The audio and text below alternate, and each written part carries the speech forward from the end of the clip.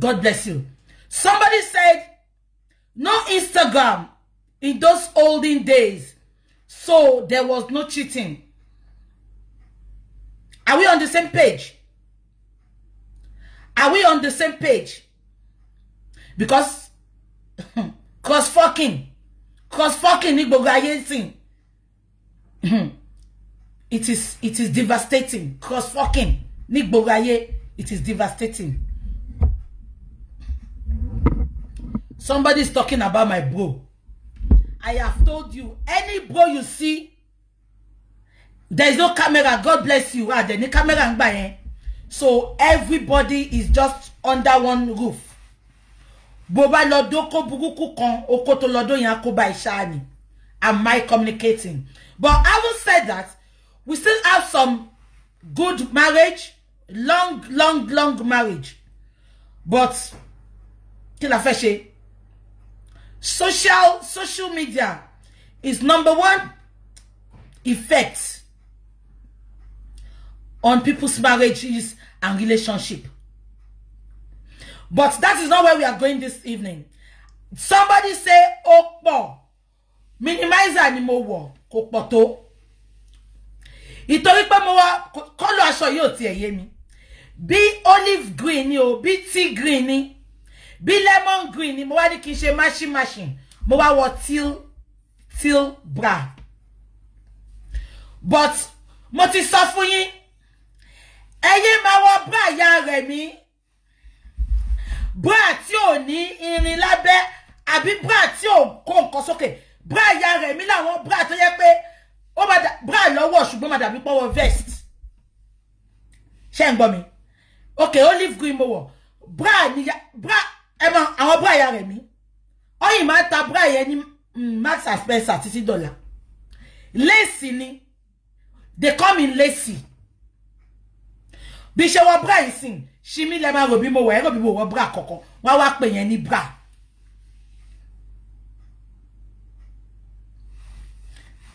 Àbí kan tí mo sọ yé.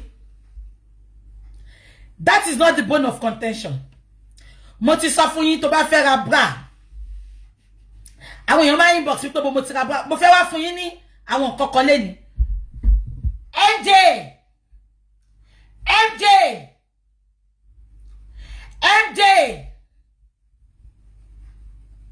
Ìyá rẹ̀ mi is my mother. Bra táwọn ìyá rẹ̀ mi máa ń lò ń gba ayé wọn. Ìyá rẹ̀ mi ni màmá mi ló ń jẹ́ ìyá rẹ̀ mi. Bra wọn ẹ ti ma wọn lesi bra yẹn ó yìí wà ní Max and Spencer. Tí bá tún padà wá ṣe show máa rà máa fi wọ̀nyí. Bra yìí ò ní Bijux box mo ti ń ra bá mi. Sorry.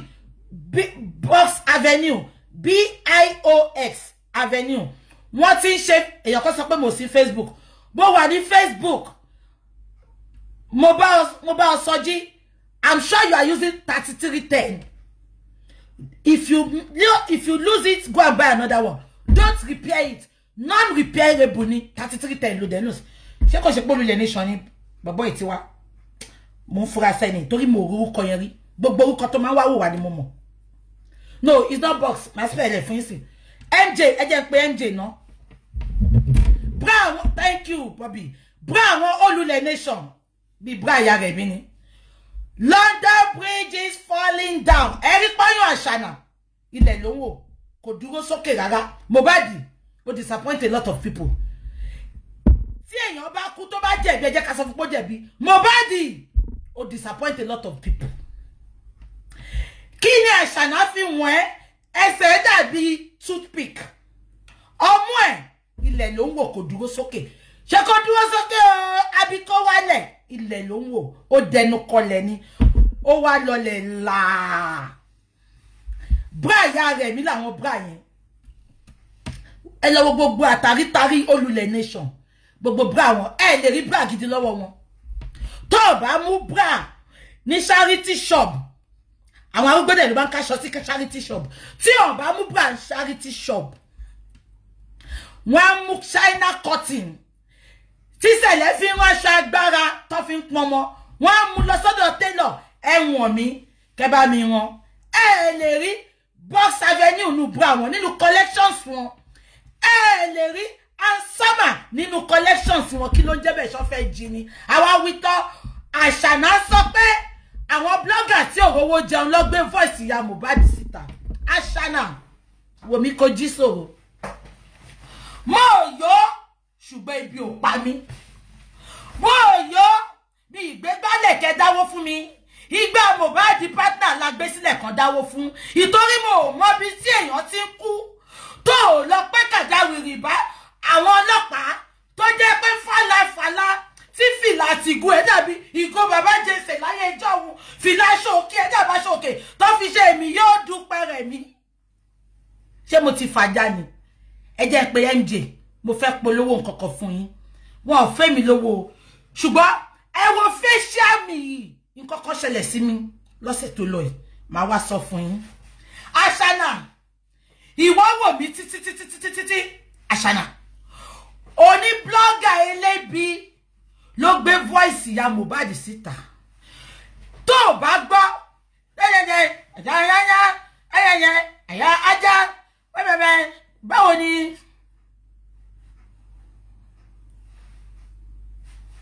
báwo ni nice ṣe kọrin yẹn ẹ̀yà ajá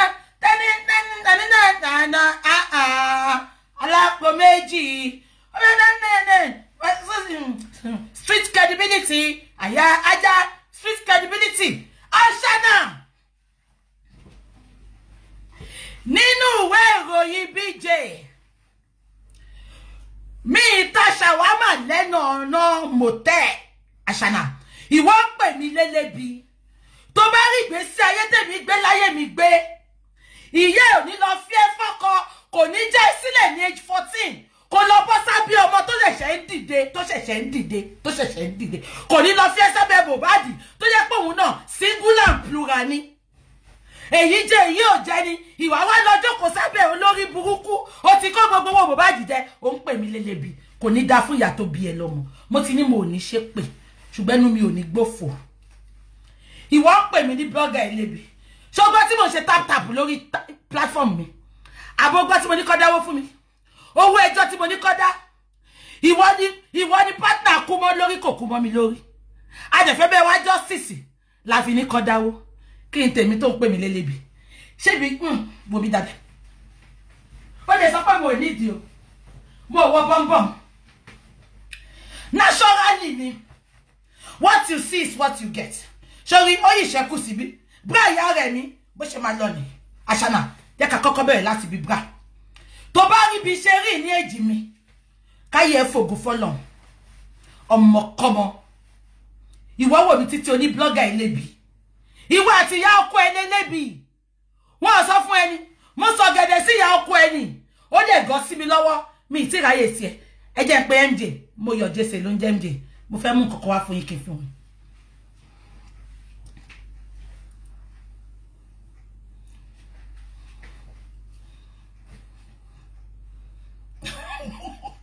Kini igara chicken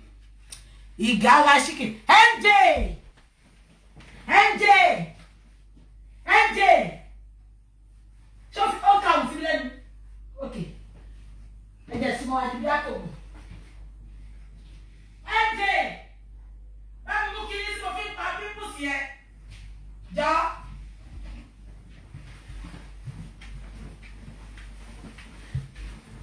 rí pé mo ti ṣe náwó ṣíà ni mo fìdíwó ṣíà ti tẹ́lẹ̀ yẹn eléyìí rí pé lẹ́yìn eléyìí lẹ́yìn méjì ni mo rà ó lẹ́yìn mo wá fi pílò sí because ẹ̀yìn yẹn máa ń dùn mí gan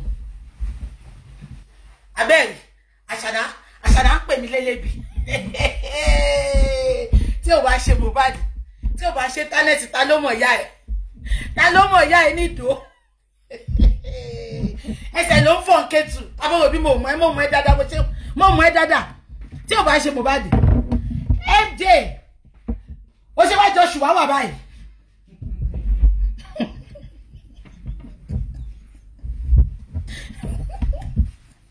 mo tún búyọ̀ títí mo tún bọ́ ọmọ mi mo tún bá àbúrò mi mo ná jọ ṣùwá wà òun gan bú sẹ́rìn èèyàn kan wá ní BJ ń bóhùn tí mò ń bá wọn tinú ilé mi abẹ́rẹ́ bó ṣe rí mi fẹ́ ṣòfò Èmi náà mọ̀ pé mo nice. Àbí ìgbà tí mo wo bóyá títí tí mo no just chihuahua. Ẹ fẹ́ rí bonnet orí ẹ̀ yẹn. Ó jẹ́ àwọn baby chihuahua. Oh, the chair is from Next. Because Monica the Next. And I want a good, better chair. One is 165 per chair. And I got 2. Because when Ibatimotu kitchen shengba, first coffee chair, takokora, obaje. Second one, obaje. So this is the third one. So I wanted something that is gonna last. So go to Next. Next catalog. Sorry, online. It's coffee chair. I refer that I suede by, but it's not suede. Mo cut off fish. It's 165 per chair. So I got 2. Yeah. It's very strong. Yeah. Yeah. Ibola sorode. E káàbọ̀ ṣe dáadáa ni. Ẹ káàbọ̀ ṣe dáadáa ni. Ṣàlàáfíà lẹ́wà gbogbo. Bí kọrin Wasiu. Kọrin Wasiu. Nonsense. Now, kí mo fẹ́ sọ. Ẹ jẹ́ ká kọ́kọ́ bẹ̀rẹ̀. Ọ̀rọ̀ tí mo fẹ́ sọ lẹ́ni pọ̀. Ẹ̀yin lẹni gbogbo alẹ́ yìí. Ẹ̀yin lẹni gbogbo alẹ́ yìí. So ẹ má rush mi. Ọ̀rọ̀ Mohbad la fẹ́ sọ. Lálẹ́. Ṣùgbọ́n bí kan la máa gbàdé bí kan. Am I communicating?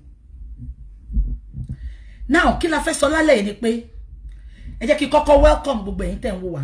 Nílé lóko nílé àjò. Lọ́kùnrin lóbìnrin. Ẹ ṣé mo dúpẹ́. Gbogbo ẹ̀yin tẹ́ kọ sí mi. BJ àrí, ẹ má worry.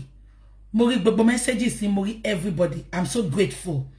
Mo máa sọ fúngbà díẹ̀ ẹ̀yin yóò rí mi. Fúngbà díẹ̀ ẹ̀yin kì yóò rí mi. Kò ṣe bí ti kú. Àbí kò yé yín. Kò lè dáná là ń bá kiri. Sometimes I just want to be in the closet to pray. Ṣé nǹkan tí mo sọ yé yín? Because I need good lawyer and everything. No. We cannot erase prayer from the justice we are seeking. Am I communicating? So that is the reason. So sometimes I've told you, if I don't have something to talk about, I am not justice for Mohbad's blogger alone. Unlike many newbies that nobody knew them, nobody know their papa until when justice for Mohbad started. Am I communicating? And if you want to, if I don't have anything to talk about, I don't come out. I will come out. I saw some people even commenting, BJ, we have really missed you. Even if you want to come and cook, come and cook. We want to see your face. I appreciate it. Èyàn ló wà lẹ́yìn èyàn tó fi ń jẹ́ èyàn. Ẹ ṣé mo dúpẹ́. Gbogbo òfẹ́ tẹ́ wá ní sí mi yẹn, èṣù ní babẹ̀jẹ́. Ẹ̀mí ìjọra ẹni lójú, ẹ̀mí ìgbéraga kò ní wọnú mi lórúkọ Jésù. Ẹ̀mí ni mo tó yìí kò ní wọnú mi lórúkọ Jésù. From the depth of my heart, I appreciate you all. Without much ado, ẹ jẹ́ ká lọ síbi. Ẹ jẹ́ ká lọ sí reason tí mo fi wá síta lálẹ́. Mo wá síta because of a lot of things tonight. Many people, many things man ṣẹlẹ̀ lórí social media, especially our country, Nigeria. Just because many of us, if you see many people commenting from Nigeria, I am not saying all of them. I want to go alálùbáríkà báyìí, wọ́n ṣe bẹ́ẹ̀. But when you see many comments on social media, especially on Instagram, please don't blame a lot of them. They are hungry. When somebody is hungry, when somebody cannot enjoy the little social amenities of lives, they become very hungry and angry. So they look for everywhere to vent their anger. Am I communicating? That is why you see a lot of them on Instagram. They are nothing but lunatics. Am I communicating? But that is not the bone of contention.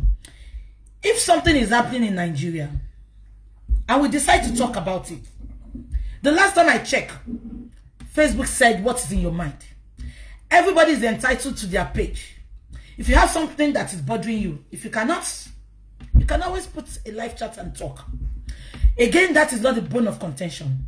Before I go further, I want to tell you about something. I want Conibra Momo.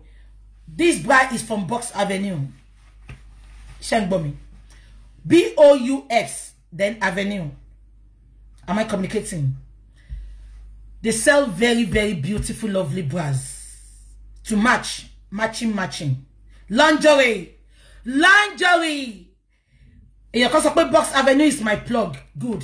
They sell lovely bras. Then, and summer, they sell beautiful, lovely bras as well. O ma ko oyan Tony, o ma duro soke ni. Kò ní dẹnu kọlẹ̀ bí oyan Ashana. Ọmọ 24 years old.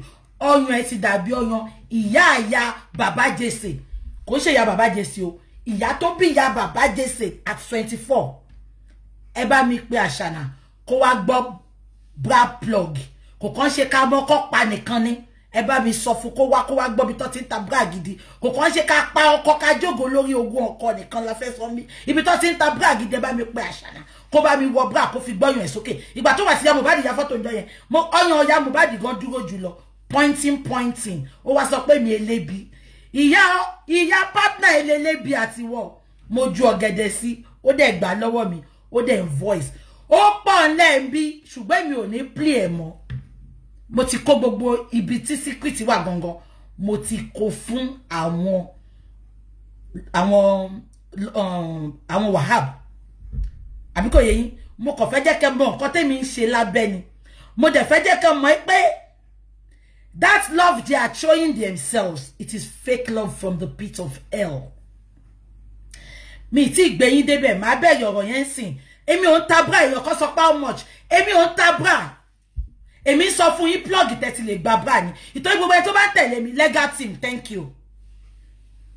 Ṣé ń gbọ́ mi? Gbogbo ẹni tó bá ń tẹ̀lé mi, mo fẹ́ jẹ́ kẹ́ wọ bra gidi, kẹ́ look beautiful. O lè má beautiful tẹ́lẹ̀. Bí àwọn blogger aláwọn ọpọlọ ló ń tẹ̀lé. Tó bá ti ń tẹ̀lé BJ, o gbọ́dọ̀ look beautiful. Tó bá dúró títí kọ́yún ẹ dúró.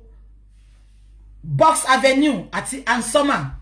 Ṣé ń gbọ́? I want to plug me when it comes to on the way. Lingerie. Ṣé lingerie lẹ́ ń pè? When it comes to lingerie and summer at Box Avenue ni. Mo like Victoria's Secret because àwọn bra àwọn mo ti wọ̀ kò ń pack ọyàn mi dáadáa. Ó dàbí àwọn tó lọ́yọ̀ kókòkó bí ọyàn ya Mohbad. Àwọn ni Victoria's Secret máa fit ibo de ni baba Mohbad ti fẹ́ rówó Victoria's Secret tó fẹ́ fi ra bra fún ya Mohbad báyìí. Bravissimo, God bless you. Bravissimo bras too are very beautiful. It is en tó bá lọ́yàn ńlá rẹpẹtẹ. I can still get my bra from. Ẹ má bínú ẹ̀yin ọkùnrin. Màá sọ fún yín bí tẹ́ máa ti ra boxer náà tẹ́ máa fi kó ẹpọn yín. Kò kàn ṣe kẹ́ máa wọ colored boxer. I detest colored boxer. Tí bá tẹ̀ lọ́kùnrin sìn. Tẹ́ bá wọnú yàrá tó bọ́ ṣòkòtò tí mo rí colored boxer. Ara mi ò lè wà move mọ́. Ẹ má bínú o. Èmi ò like colored things. Àwọn èèyàn mọ̀ mi. En tó bá ti follow mi ti pé sọ fún yín. Gbogbo àwọn ọmọ mi pátá títí tó fi dàgbà. White ni Max and Spencer ni. Bra, sorry, singlet àti pants wọn white ni. Èyàn kan sọ pé white mo ṣe ti colored boxers. Mo kàn detest ẹ ni. Because tọkùnrin bá ti wọ colored boxers, ọkùnrin olóhùn ni. Wọ́n tọ̀ gbogbo tó wọ́n ṣọ sínú boxer. Ìtorí boxer yẹn kò white, wọ́n tún wọ́. Báwo lọ kú iṣẹ́ bá wọ colored boxer? Color red, color blue, carton color.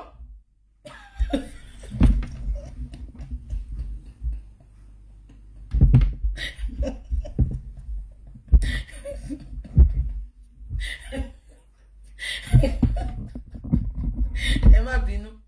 Mo fẹ́ pé ìtẹ́ ìwọ mi àwọn ọkọ yín ọmọ máa wọ̀ ẹ lè change ẹ̀ fún ọ.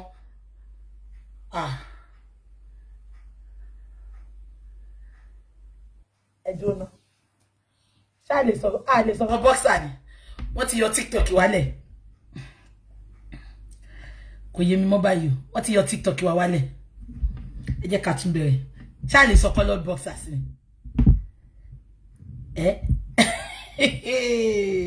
Ẹ̀yin dẹ̀ lẹ́ni kí n sọ plug fún yín o.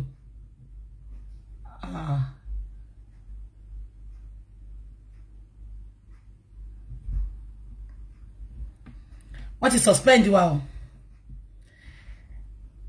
Why tó ṣe suspend wa?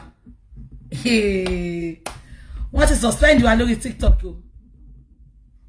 And the on Facebook, there's one on TikTok. Come and join one be. What is suspend me more the life no? Why was I suspended? Only you can go live. You can go live and join a live as a guest, starting from.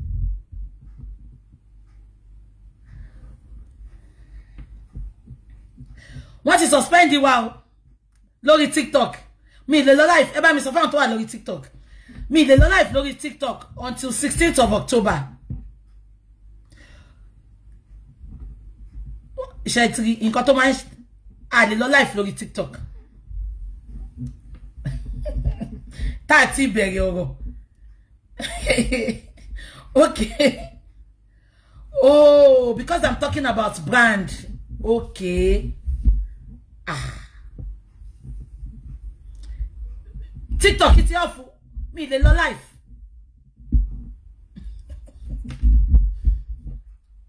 Okay, can you back up page? If let's make me Wahala social media. They are reporting it. Okay, one report me. Oh. And you lori buruku. They ban report. She be report you me. Ti ma koko she live video no for. Okay.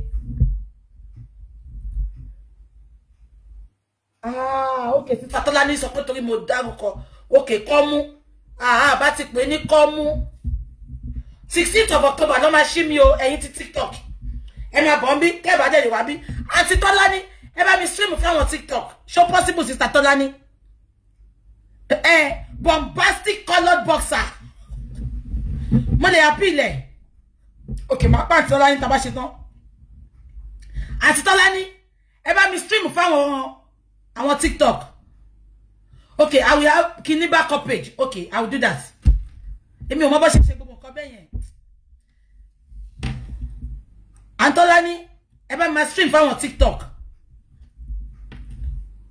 You are here, ko ṣe gbogbo yan lọ lórí Facebook, àbí gbogbo ilẹ̀ wa nbi ni. Okay, ẹ jẹ́ ká máa sọ̀rọ̀ lọ. Ó dẹ̀ dùn mí ṣá tó mo fẹ́ fi nǹkan. We are already here. Ẹ ṣeré. TikTok. Teni, Sister Falana. Sister Falana is streaming it on TikTok. Ẹ tẹ́ bá fẹ́ wá sí Facebook. Teni begi lójú igi aruwe. Àwọn ọkùnrin ló lọ fẹjọ́ mi sùn lórí TikTok yẹn o. Pẹ̀lú bombastic colored boxers sí wọn. Profusely bon you ma sọ ẹ mú fún video orí yín bu. Bombastic colored boxers. Ẹ jẹ́ kí n lọ mú nǹkan tí ma fi stream. Ẹsẹ̀ mi wà lẹ́ o. Mbọ̀. Teni begi lójú igi aruwe. Mi lè ṣe wá ládàrí. Bí tí stool yìí wà lẹ́ pọ̀. Ma manage. Ẹ̀yin tẹ́ bá dé wá láti TikTok. TikTok ó dẹ̀ ṣe lè dáadáa o. Tí mo dẹ̀ ní kọ́. Okay, Sister Tolani ti stream. Wọ́n ti stream ẹ̀. Ẹ lọ follow Sister Tolani. Yeah. Oh, where's to ti wà ń bí? Okay. Sister Tolani ti stream ẹ̀. Tẹ́ bá fẹ́ lọ wọ́n bẹ̀. Now, ẹ jẹ́ ká sáré sọ̀rọ̀. Gbogbo àwọn ọkùnrin ti wá gbọ́ colored boxers. Ẹ má bínú ẹ̀yin ọkùnrin. Ṣé mo pé ẹ̀yin ni bàbá wa? Àwọn bàbá wo lóhùn? Ẹ má bínú o. Colored boxers là ń sọ. So, a ti sọ tàwọn obìnrin. Ẹ̀yin ọkùnrin, tèmi ni mo sọ o. Kò sí bí ṣe lè nífẹ̀ẹ́ ọkùnrin tó. Ìjọ tá bá sọ pé a fẹ́ ṣe ṣùkúṣùkú kí n wá rí colored boxers. Tá bá tún wá sọ̀rọ̀ colored yẹn. Wọ́n ní máa wọ mild colors. Ẹ lè má jí kọ́kùnrin máa wọ royal blue boxers. Kó máa wọ red boxers. Kó máa wọ carton color boxers. Kó máa wọ black boxers. Àwọn lè máa rí ṣé mo nǹkan tó máa piss me off ńbẹ̀.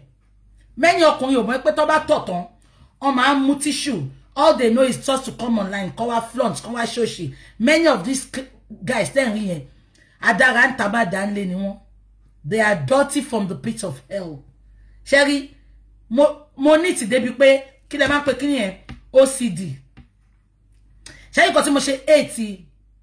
Sherry kò tí mo ṣe 80, tí mo ṣe dislike colored boxer. Ọkùnrin mi lè wọ boxer kan for the ọdún kan. Ọkùnrin ò dẹ̀ mọ̀ pé tá bá tọ̀ tán a máa nu orí oko wa. Wọ́n á tọ̀, wọ́n wá mú ẹkùn àtọkọ yẹn wọ́n á gbọ́ bọ̀dọ̀bọ̀dọ̀. Mọ̀ pé kọ́kọ́ ìwà ń bẹ̀ tó bá wá toro. A wá kọ́ sí boxer. ìtorí boxer ti jẹ́ colored boxer, bombastic colored boxer. Wọ́n tún wọ this níjọ́ kejì, ìjọ́ kẹta. Ẹ̀yin obìnrin má bínú, báwo lẹ ṣe stand àwọn ọkùnrin bẹ́ẹ̀. Ọkùnrin tí ó bá ti lè wọ white boxers, má kọ́kọ́ tẹ̀ wá toast mi. Àbí kò yé yín? Ṣé mo like white gan. Èmi máa wọ colored underwears because it cannot be white every time. Pátá ìyá rẹ̀ mi, ẹ ti mọ full moon tó débí yẹn, òun lèmi máa fi ṣe nǹkan oṣù. Torí mi ẹ ti tongue láyé mi. Mi lè bá yàn wọ̀. Bá wá wọ tongue. Ìlà yẹn wá wà láàrin ìdí, egbò wá kún gbogbo ẹ̀yìn ìdí falafala. Báwo lẹ ṣe ń ṣe ẹ̀yin tẹ́ ń wọ̀? Àti ẹ̀gbá wọn ti di wọ́n pẹlẹbẹ bí ìdí àṣànà. Àwọn tí di wọ́n máa pòpọ̀ bí ògì tútù. Ẹ mọ̀ tó bá mú mi sínú ọ̀rá, sínú line of masha. Wọ́n wá máa rìn di wọ́n máa pòpọ̀. Nǹkan tá fẹ́ sọ lé nìkan nìyẹn. Now kí ni mo fẹ́ fi wọ̀n yín? So mo ti sọ plug mi fún gbogbo yín. Box Avenue máa ń ṣe báàgọ̀ ẹ wò sí. Ìwọ̀n irin kékeré ló wà lábẹ́ báyìí. Ó máa dúró sókè, ó máa kọ́yàn yín. Ṣé mọ̀ tóyàn bá dẹ̀ ti dúró dáadáa, mo mọ nǹkan tó fẹ́ wọ̀, ó máa fit ẹ. It will be giving that giving. Ṣé nǹkan tí mo sọ yín? So that is the bone of contention now. Now, kí ni mo fẹ́ fàyọ? Ẹ wo báyìí, ẹ lè má rí dáadáa. Mo rí pé mo ní spot about last week Sunday ṣá ni mo notice ẹ ṣe ń gbọ́. Èmi dẹ̀ jẹ́ nìkan. Ọlọ́run fi skin mi kẹ́ mi. My skin is always skinning. I don't spend a lot of skincare products. I don't, and I will never. Because one woman sọ kíní kan, àwọn kan tó mix fún yín ṣe mo repercussion underwire bras, that's it. That's how you me ni kema mix so e ma ṣe mi gbọ́. Ṣé ko tí mo sọ yín èyàn kan ni is called profile slip boxers. Ẹ jẹ́ ká fa àwọn ọkùnrin lẹ̀. Ẹ jẹ́ ká fi wọ́n lẹ̀ sí àti sọ̀rọ̀ boxers tán. Ṣé káwọn tó máa wọ cotton boxers yẹn mo máa hate ẹ láyé mi o. Mo máa hate ẹ o. Cotton ẹ ti máa wọ cotton boxers. Wọ́n wọ boxer yẹn. Kàkà kan wo èyí tó máa mú ẹpọn wọn dúró síbì kan yẹn. Wọ́n wá wọ cotton boxers yẹn. Gbogbo space àwa wà lẹ́gbẹ̀gbẹ̀ boxers yẹn. Ẹpọn àtọkọ àwọn máa ṣe lògbòlògbò bu ko ẹṣin bí ẹpọn ẹṣin. Ṣé ń gbọ́ mi? Ṣé ń gbọ́ mi? Àbí Facebook náà tún máa mú wa wálẹ̀. Ọlọ́run mo miss àwọn ará TikTok gan. Mo miss wọn gan. Tó lọ máa ń ginger mi wọ́n máa pa mí lẹ́rìn. Mi rí ẹ má worry. Wọ́n padà 116. Ẹ gbọ́ mi. Ṣé rí nínú àwọn underwear ọkùnrin tí mo dislike jù. Àwọn tó máa wọ cotton. Àwọn tó máa wọ cotton boxers yẹn. Ẹ gbọ́ mo fẹ́ yẹ kátẹ́gùn fẹ́ sóko mi ni. Tí wọ́n fẹ́ kátẹ́gùn fẹ́ sóko. Ẹ wọ́n jókòó báyìí. Gbogbo ẹgbẹ́ boxer báyìí. Kìkì oko ni wọ́n máa fò sókè gbogbo oko àtẹ̀pọ̀n. Wọ́n ní kẹwọ trunk. Oríṣiríṣi boxers lọ a ní trunk àní oríṣiríṣi. Ẹ wọ trunk yẹn máa kó oko àtẹ̀pọ̀n yẹn kó sójú kan ni. Àwọn lè máa rí tó bá wọ cotton boxers tán. Gbogbo iwájú oko wọn á wá rọ̀ fúnnu ṣòkòtò. Nítorí cotton yẹn bí aṣọ ni kò rọ̀ kò pack. Á wá ń pọ̀ mọ́ kó wọn. Àwọn lè máa rí tó bá dà wípé wọ́n ṣe rough packing. Àwọn ló máa dà pé on wọ ṣòkòtò yàbọ̀ rough. Àwọn cotton, extra cotton tó wà lára boxers yẹn, òun ló ń pọ̀ tó wà níwájú wọn. Ìyẹn kọ́ la fẹ́ sọ lẹ́nu. Ẹ jẹ́ ká máa sọ̀rọ̀ wà lọ, mo ti sọ yẹn fún yín. Ṣẹ́rí, ìyá tẹ́gà ìgbà tó send nǹkan sí mi. Kò ń ṣe léléyìí o. Last nǹkan tó send sí mi, ìgbà tó send cream fún mi. Ṣé nǹkan. Wọ́n send kíní ìmọ̀. Ṣé ń gbọ́ mi.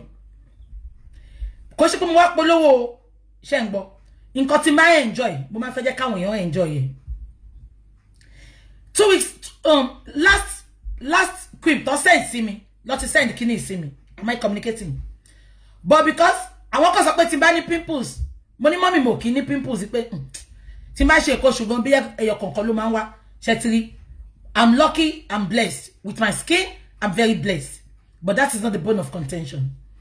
Wọ́n ṣá send ẹ pé kí máa fi pa pimples. So, pimples yẹn wá ti wà ńbẹ̀ mo pé èmi dẹ̀ mo máa ń touch ẹ gan. Mo kàn rántí pé ya tega send kíní sí mi the last cream tó send sí mi. Mo wá lọ lò ajẹ́ bí idán ni. Ṣé rí bí kíní ṣe rí. mi mo ko ton pe Iya Tega ló máa bá yín mix ẹ ṣé ń gbọ́ mi but ó ṣiṣẹ́ bí wèrè mo lo kíní fún 3 days gbogbo ẹgbẹ́ ni ṣetiri ó gbẹ ni straight mi mo ko ton pe but máa bá yín say this Iya Tega mọ̀ ẹni kíní tó fi ń pa pimples ton mix fún BJ ó ti pẹ́ tí mo ti di lọ́wọ́ bọ̀ mo lo because mi ò kí ní pimples àwọn kan máa send gbogbo ẹ̀ sí mi ni ṣé nǹkan tí mo sọ yé yín ẹ lọ try ẹ and I don't think it cost much though she gave me free adi gbogbo ẹgbẹ́ ni ó dry ó there it is so nice money no I cannot keep this to myself I have to show it to you people yeah very very nice 20 minutes abi 10 minutes de gbọ́dọ̀ fi lò because te bá pẹ́ ojú yín máa red ni mo fọ ojú mo wá fi sí de gbọ́dọ̀ fi pa gbogbo ojú tí ó bá sí pimples ńbẹ̀ ibi tí pimples wà ní kẹ́ fọ̀ kẹ́ fi pa má fún yín number Iya Tega ẹ jẹ́ kí n fún yín sìn ta tó wá bọ́ sí nǹkan ta fẹ́ sọ leni Iya Tega's number is bombo Mama Tega ẹ lè pa titawa náà tẹ́ bá ní number titawa shikanu yeah number Mama Tega di 081 oh me wa comfortable ma get is too ibi tí stool kékeré wà ńbẹ̀ ibi tí stool kékeré wà ńbẹ̀ ma láti kẹ́rù kúrò ńbẹ̀ nínú store ńbẹ̀ mi de ráyè gbogbo wàhálà yìí no mi sí lórí TikTok ẹ jẹ́ kí n pè lóyìnbó number Mama Tega is yeah Iya Tega ẹ bèrè lọ́wọ́ wọn ó máa clear pimples gan number Iya Tega is 081 89 88 0899 081 89 88 0899 ẹ mọ̀ pé tí n bá lo nǹkan mi ní wá sọ fún yín wọ́n ti send ẹ sí mi ti pé mo ṣẹ̀ṣẹ̀ lónìí and it is really no mi ẹ jẹ́ kí n pè lóyìnbó TikTok ló máa mú page wálẹ̀ yeah 081 89 88 0899 yeah ẹ pè wọ́n kò lórúkọ àwọn ló mix ẹ kàn sọ fún wọn pé kí ni pimples tó fi ń pa pimples tó send sí BJ yeah ẹ jẹ́ ká fi yẹn lẹ̀ bẹ́ẹ̀ so I want to welcome you all on board thank you gbogbo ọ̀rọ̀ tí mo sọ láti bẹ̀rẹ̀ mo kàn fẹ́ ká fi rẹ́rìn ni just to have a laugh I hate a boring chat òun ni ma fi ń ṣe 4 hours chat so yẹ pé people still want to be there even if I want to leave people will say BJ don't go we are enjoying you it's because I don't make a boring chat am I communicating so thank you for watching I just want you all to laugh karen ṣé nǹkan tí mo sọ yín yeah we are gonna I'm a pẹ́ díẹ̀ lórí social lórí kini lẹ́yìn because mo fẹ́ gbé wa débi kan ni now ṣé ti rí àwọn kọ́kọ́ máa ń ṣẹlẹ̀ ṣé ń gbọ́ mi àwọn kọ́kọ́ máa ń ṣẹlẹ̀ bí ṣe ń sọ̀rọ̀ oh ìtorí pé mo ń pe number yẹn wọ́n lè mú page àwọn tó okay I'm coming on YouTube finally don't worry I'm about to YouTube I'm working on it Mama go to YouTube. That's why I told you to go and follow me. Oluwabukola JC 1977 or something. 1877. Oluwabukola JC 1877. Ẹ kàn rí pé YouTube ni mama ti stream very very soon. Ẹ ní rí mi lórí àwọn TikTok gbogbo kíní mo ti sọ fún yín kẹ́ lọ follow me but follow me. I won't tell you before I go there. Yeah. Now, Sherry, many things. I'm not repeating numbers, please. Mo ti gbé ko nbe. I want to go and watch the video from the beginning. You listen to the number. Yeah. Now, kí ni mo fẹ́ sọ? Many things is happening in Nigeria. Tabade overlook. I don't think it's the best thing for us. Am I communicating? Something happened about going to a month now. Ṣé gbogbo yín rántí? Tí very dark man to play voice Bobrisky. Am I communicating? I'm going to be playing those voice this afternoon. Everybody wa tọ́rọ̀ yẹn ṣẹlẹ̀ mo dá sí. Not until gba tí bàbá Falana tí mo rí pọ́wọ́ Falana la tún rí ńbẹ̀. That was when the case started getting interesting. Mo wá jókòó, mo wá put 2 and 2 together. Mo wá rí pé there's something fishy. Am I communicating? Ma wá link gbogbo nǹkan tí mo fẹ́ ṣe láàárọ̀ yìí lọ́sàn yìí. A link ẹ̀ mọ́gbà tí mo bá di kú. Ẹ jọ̀ọ́ ẹ bá mi wá Karimo. I need to speak with her. because mo fẹ́ mọ̀ en tó sá lọ sọ́dọ̀ Falana ìgbà tí Mohbad kú. Kí ló lọ invite Falana fún ìgbà tí Mohbad kú. Gbogbo yẹn mo fẹ́ mọ̀ lálẹ́ yìí. But bí ṣe sọ fún yín, má gbé yín débẹ̀ díẹ̀ ni. Now, before I go down there, ẹ̀yin tí TikTok tẹ́ bá wò mí mo fẹ́ sáré clarify nǹkan. Last week tí mo ń play voice note ya Mohbad. 2 things I want you to listen to and listen good. I saw many people updating that I should have protected that woman. I beg your pardon. Who told you I did not protect her? And have you ever seen me bringing mo tún àwọn kan tó update pé èmi play voice note èèyàn ṣé ìyá wèrè? Did you see me go and record her? I purposely did that because we wanted to know what killed Mohbad. Because ìyá Mohbad everything to ṣẹlẹ̀, but just because she's been threatened, that is why she's refusing to talk. And I thought when she had a fight with Ashana, I thought we have to go. This is the time for me to strike. This is the time for me to enter her. I did everything I could do. And you all are sitting in your individual house. All you know to do is to type and talk. I'm not going to take that from anybody. A minimum of justice for Mohbad. So when I see people updating that, I should have protected the woman. She le ma sọ fún mi ni. Ẹ̀yin le ma sọ fún mi pé ẹja mẹ́ta ló wà nù sardine. Títí kọ àwọn tó sọ tó fún mi ní gbogbo information pé Ashana ṣe DNA with proof.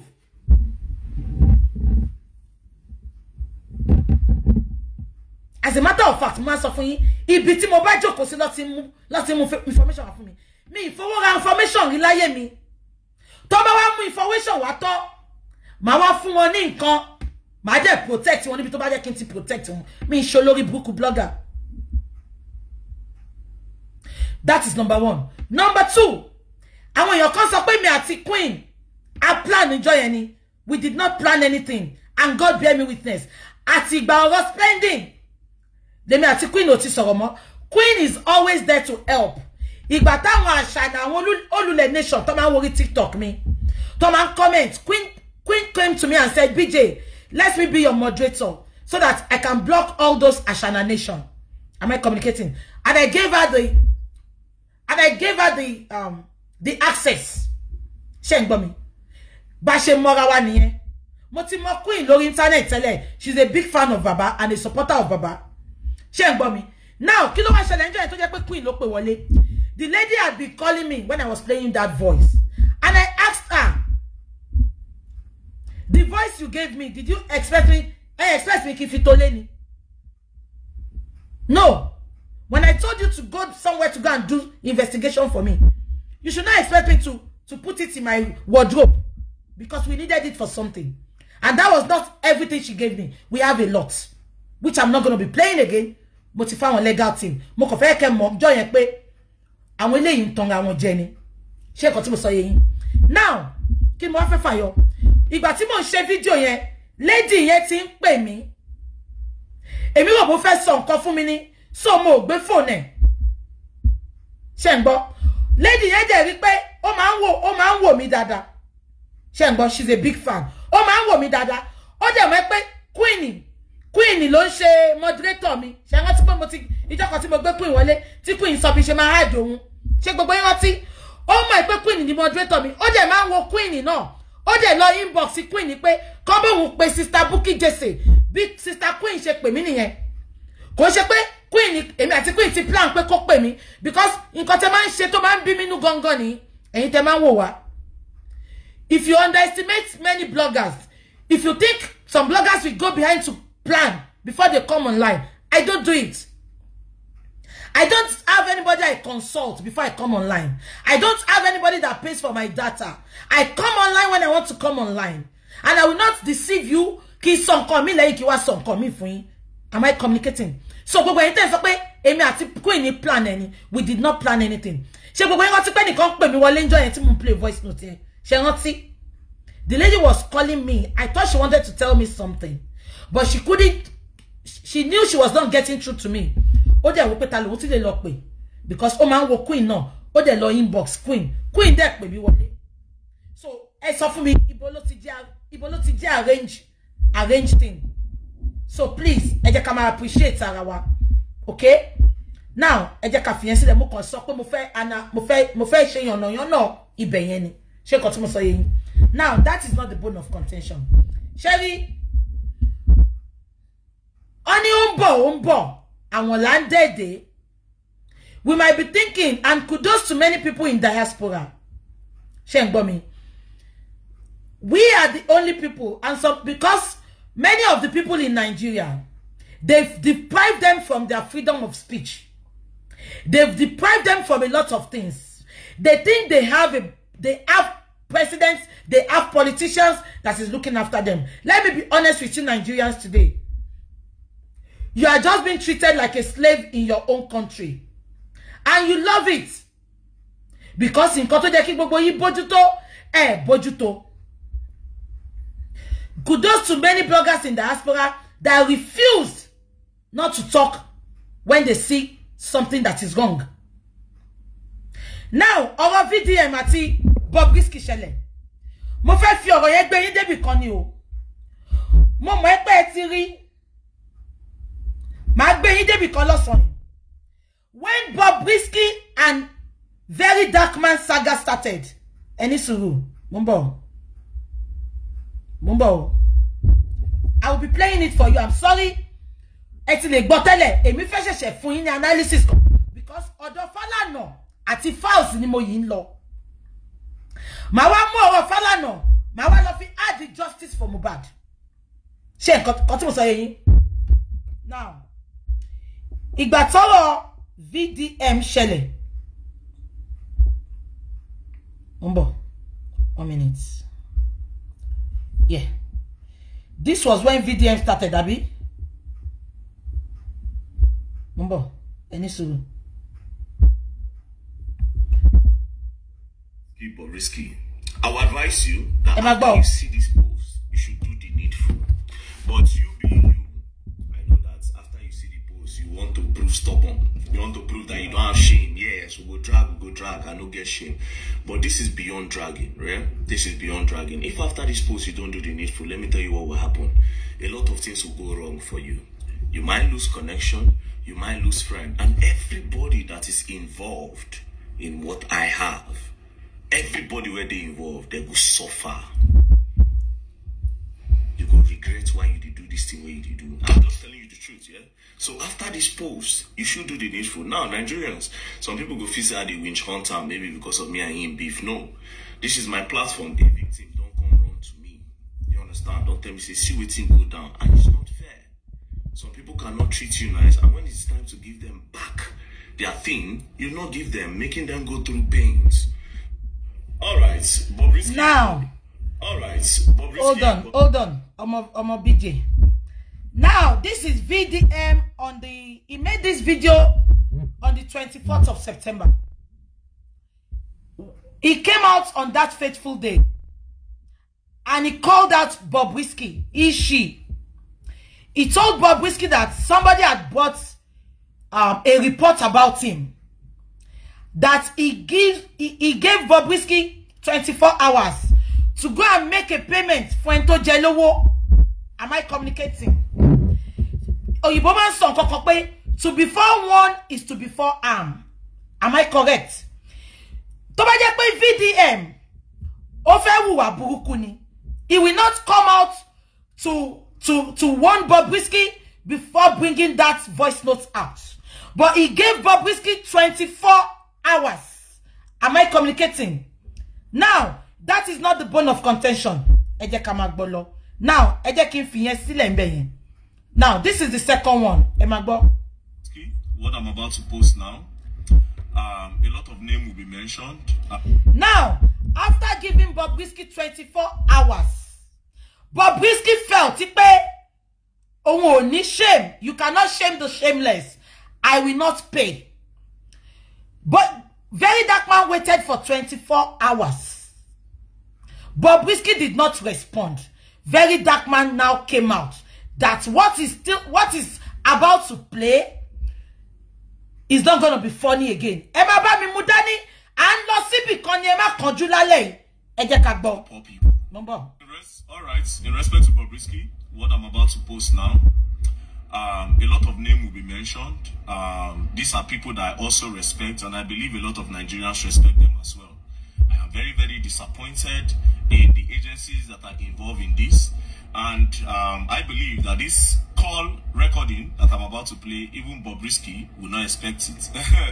That is what is crazy. But all the people that will be mentioned, I don't care. You understand? I don't care. And from today, no longer respect for all of you. You understand? Because all of them are the same. And it's pretty obvious that in Nigeria, the law only works against the poor people. Do you understand? Now, after this video, I would expect that the EFCC will do a deep investigation on everybody that is involved in this case. And also, they will bring the whole officers that participated in this and collected and spent this money that is involved. Thank you very much. So I will start by playing the call. As you can see, it is a call. Listen. You know, I'm a very big influencer. I have over 5 million followers on my Instagram. So, my Facebook. And they're paying me on my Facebook every month. So I'm okay. So they were like, all those money cannot still make me buy a house of 450 million in Pinnock, and we are staying in a Chevron, blah blah blah blah blah. The shop puts the money laundry shop.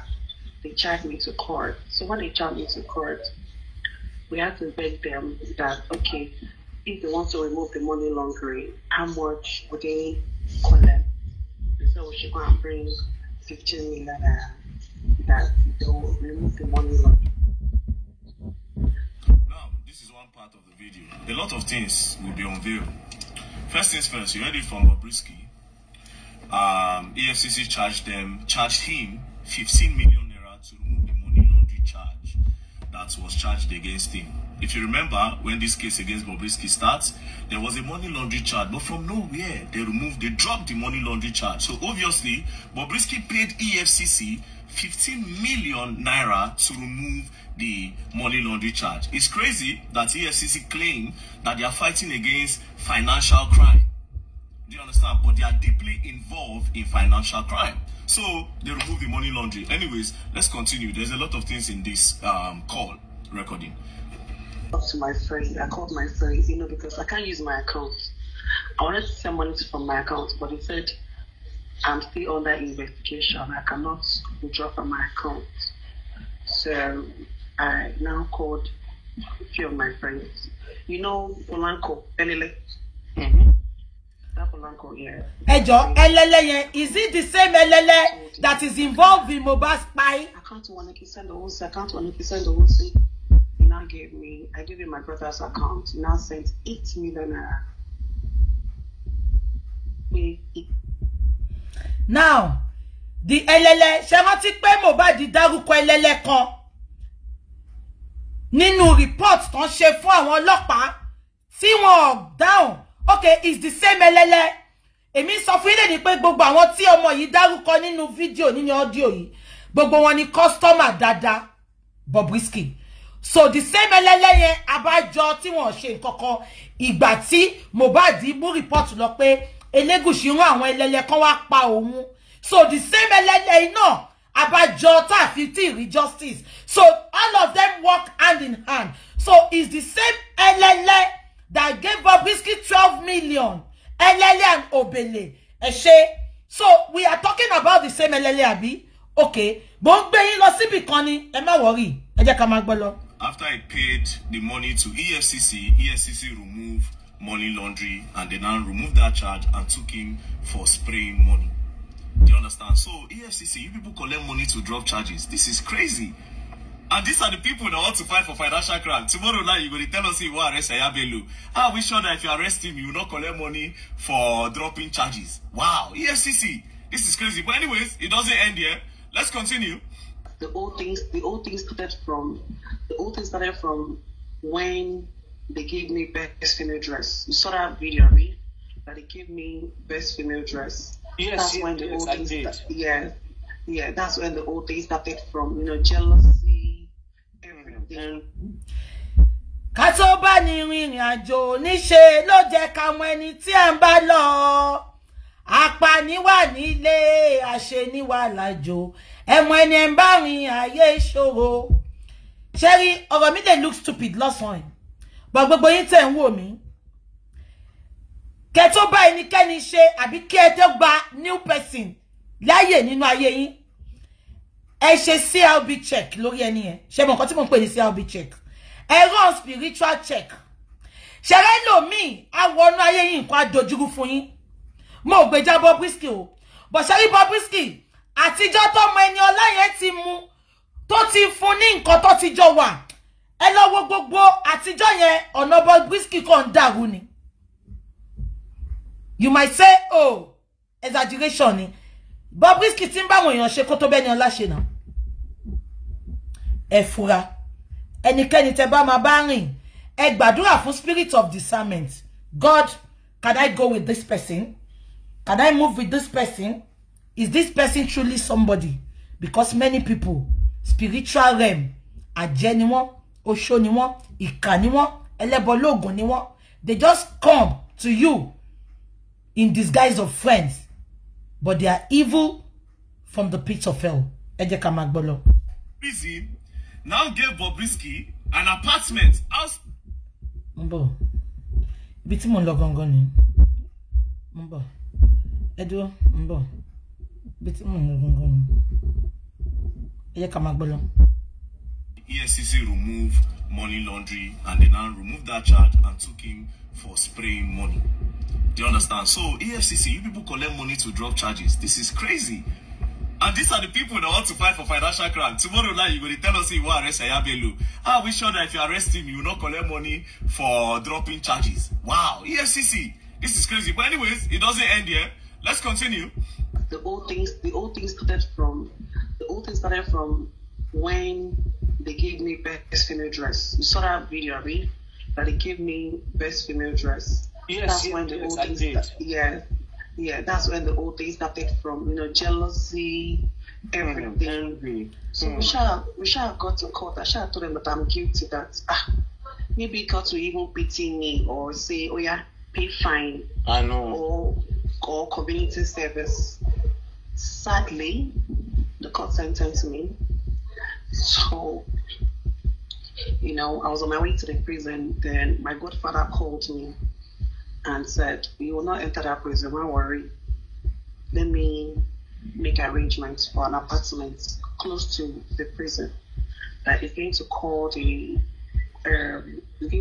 controller in Nigeria, that's overall in Nigeria, in Abuja, and talk to them. They shall talk before I come back. They now took me to one apartment that I must not come out till I finish my sentence. The Oga said they should come out. The Oga said they should come and keep me here. That I mustn't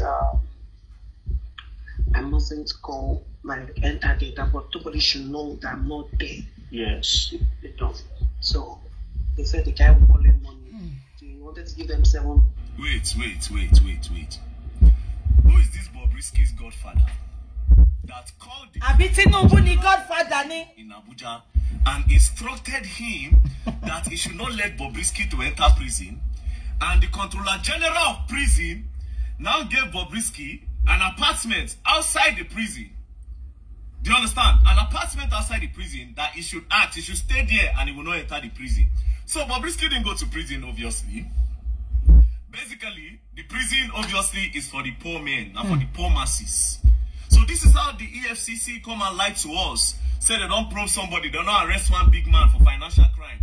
But they will not go arrest the man, they don't go sentence him, they'll carry him. Go give him one lodge somewhere and he no go enter prison. This is what is going on in Nigeria. Do you understand? The law is only against the common man and the poor man. They go prison. But Bobrisky, one godfather somewhere, that godfather he will come out. And the controller of prisons, the controller general of prisons, you have to come out and defend this. If not, me, I will continue rubbishing your name online, the controller general of prisons. So this is how they call you to remove prisoners. After the court have sentenced the prisoner, you will remove them. But that's not all. Let's continue. Millionaire. I had to call Elele again. Elele lo tún pè. Give me 2 million, the balance of 2 million. So now I'm supposed to come out in what's it called? Ending of July next month. Okay. 29th. Bad guy. His father is a son. So father reached out to me. His father spoke to me. His father said we can apply for pardon. Okay. That pardon the president because he knows. Wait, Fal's the bad guy. I can't even believe this. Fal's the bad guy contacted Bobrisky. And Femi Falana contacted his father, and his father, Femi Falana, spoke to Bobrisky in order to divert justice. And these same Fals, if this story is true, these same Fals will have the audacity to come out and say he's fighting against the government for oppression. That he wants justice, he wants Nigeria to be better. So they're like this. They are all liars. Carry yourself. I don't want to believe that Femi Falana will bring himself down to this level. The whole Femi Falana, where be Fela lawyer, where we respect. It's just it's nobody. Like this. Falana is fake, as in fake. And Bobrisky. Have you found said they do? Oh, okay. Who are we to crucify the homosexual? Most of them don't they evolve from time. Everybody is a motherfucking hypocrite, though. No, now that song they make sense to me. Wait, have you found self they do? This is crazy. Well, anyways, let's continue. Hey, now wow, Nigeria. It's better that my case is now. All right. This is where I am going. When the whole thing started, very dark man bossita. Ofun Bobrisky ni 24 hours kò sanwó yẹn. Adibi pé bàbá yẹn ò lọ bá kò lọ bá dark man. Bobrisky wanted to báwo lè ṣe máa pò yìnbó yẹn. Ṣé pé Bobrisky ti sọ pé bàbá yẹn kiss òun tẹ́ bá rántí. Ó fẹ́ blackmail ẹ, and that is what many of these people do. Ó mọ̀ pé Agége àwọn èèyàn ò nífẹ̀ẹ́ sí nílùú tatiwa ani culture. Bó tẹ̀ jẹ́ pé 99% of our Nigerian men in sin Agége ni wọ́n.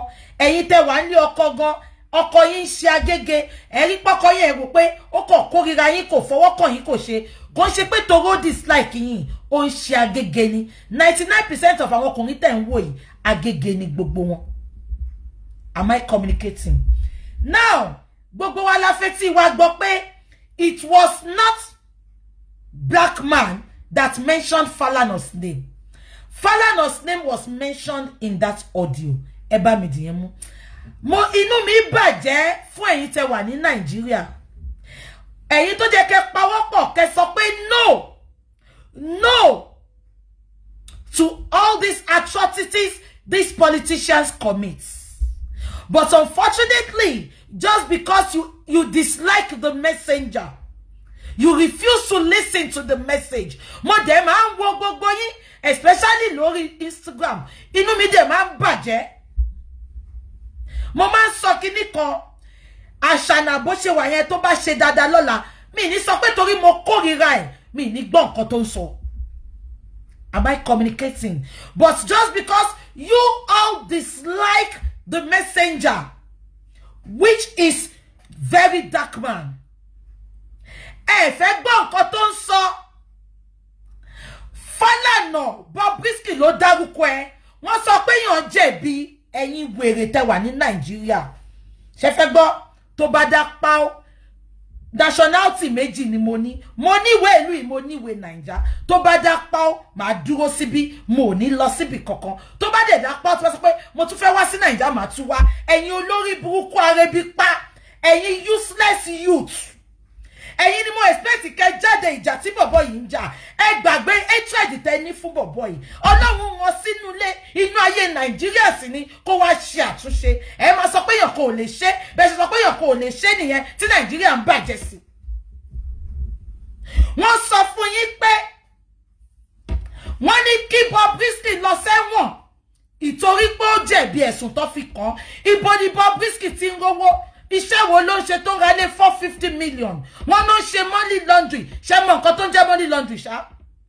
Bí yóò bá wọn politician, òun bá wọn gbé owó lọ sí abroad. Àbí òun bá wọn tó ń ṣe drug, òun bá wọn transfer owó káàkiri. Percentage ẹ̀ lọ fún Bobrisky. Kí ni connection Falana? Kí ni connection Falana? Sorry. Kí ni connection Falz? Tó fi jẹ́ pé òun ló pe Bobrisky. Ṣé customer Bobrisky ni? Mo sọ ó gba gbogbo ẹnu mi. Ẹ ní ṣe oríire. Ẹ̀yin tẹ́ ń bèrè pé kí ló ń já gègé. Ọkùnrin àtọkùnrin tó ń bára wọn sùn ló ń já gègé. Ṣé mo communicate? Kí ni Falz ní? Ṣé rí ẹ̀yin youth of Nigeria? The day you will remove emotions and be sincere with yourself, ìjọ in Nigeria, madam. Tẹ́ bá sọ pé Nigeria fẹ́ dá, you should start from yourself. You should start from your relationship. You should start from your family. Am I communicating? Ẹ wo gbogbo ọ̀rọ̀ tá ń gbọ́ yìí. Ṣó ní kíyàwó ajẹ̀yìn mẹ̀kúnnù kú ni. Tí mẹ̀kúnnù bá ṣe nǹkan kan wá ti tì wọ́n mọ́lé, Bobrisky ṣe. Ó sọ pé òun ní godfather kan níbì kan, ẹ̀yin wèrè youth olórí burúkú, ẹ̀yin àṣìírí ọmọ. Tẹ́ bá tiẹ̀ wá níṣẹ́, ẹ lè stand on justice ni. Tẹ́ bá pawọ́pọ̀ pẹ̀lú bọ̀bọ̀ ẹ gbàgbé hatred tẹ́ni fún. Èèyàn kì í wà kórí má mì, gbogbo wa la ní ṣùgbọ́n wa. Èèyàn sọ dúró ọ̀rọ̀ yẹn, ipe Falz called me. Why did Falz call him? Ṣé wọ́n fẹ́ lọ ṣe protest ni? Ṣé wọ́n fẹ́ lọ ṣe let's run for October 1st ni? Kí ni Falz ṣe pé Bobrisky ṣe kọ́ abájọ́ náà èmi náà sọ. Àròbìnrin kankan pẹ̀lú Falz. Ó lè sùn mí o. Ó lè sùn mí. Pátápátá wá ní ìbẹ́ ni. Sórí ibi títí ìlú ìlédè nìyẹn. Puff Daddy gangan tó wà l'Amẹ́ríkà. Oríṣiríṣi làwọn ará Amẹ́ríkà sọ. Kò sí èyí tó gbé wọn lọ sẹ́wọ̀n. Odogun, you are still coming here o. Ẹ lè sùn èmi. Àbí kò yé yín? Ẹ lè sùn mí. Kóòtù máa pè mí wá ní ibẹ̀ yín ni ayẹ́sì ni màá bẹ̀ yín. Abẹ́ gbọ́ mi. Kí ló mú Falz pé customer ẹ̀? Ṣé customer ẹ̀ ni Bobrisky ni? Ṣó fẹ́ pé káwọn lọ protest l'Abuja ni? Ṣó fẹ́ pé káwọn lọ ṣe October 10 àbí kí lẹ̀ ń ṣe? Tó fi wá pé bàbá òun lè bá yọ kúrò. Kọ́ lọ plead. Mélòó àwọn èèyàn tó ti mú sẹ́wọ̀n.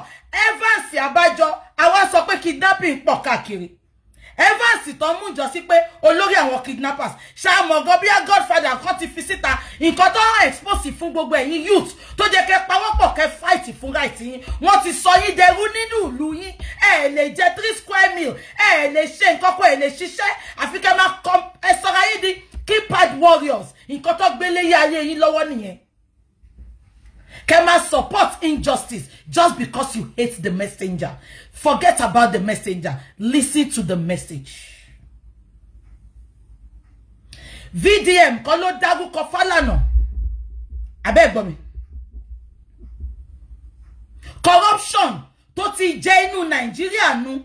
Mo wá rí táwọn èèyàn comment pé you cannot stop it. Who tell you? Èèyàn kan lọ́lọ́run máa gbé dìde. Maybe this is how God wants to put a stop to corruption in Nigeria. But you are not allowing it, you youths. Just because you hate somebody. Just because somebody is your favorite. Why did Falz put a call through? I am asking. Abájọ́nà àròbìnrin pẹ̀lú ẹ̀rí. Èmi náà sọ. Ọmọ almost 30. Kó má lóbìnrin. Ṣókó ò kí ń lé ní. Ṣókó ò kí ń lé ní. Ẹ máa gbọ́ ó wá put call through. Gbogbo bí tí bọ̀bọ̀ ti ń sọ̀rọ̀. Mi rí bí tó ti sọ pé Falana. It was what Bobrisky said. Ló ń tún sọ. Am I communicating? Now, tani godfather yẹn? Wọ́n wá sọ ṣiṣẹ́ yín youth. Ẹ kàwé, ẹ struggle, ẹ ṣiṣẹ́ ṣẹ́wó, ẹ jalè, ẹ tọrọ owó, ìyá yín àtẹ̀jà àtẹ̀ràn, a fi rán yín lọ sílé ìwé. Ẹ wá jáde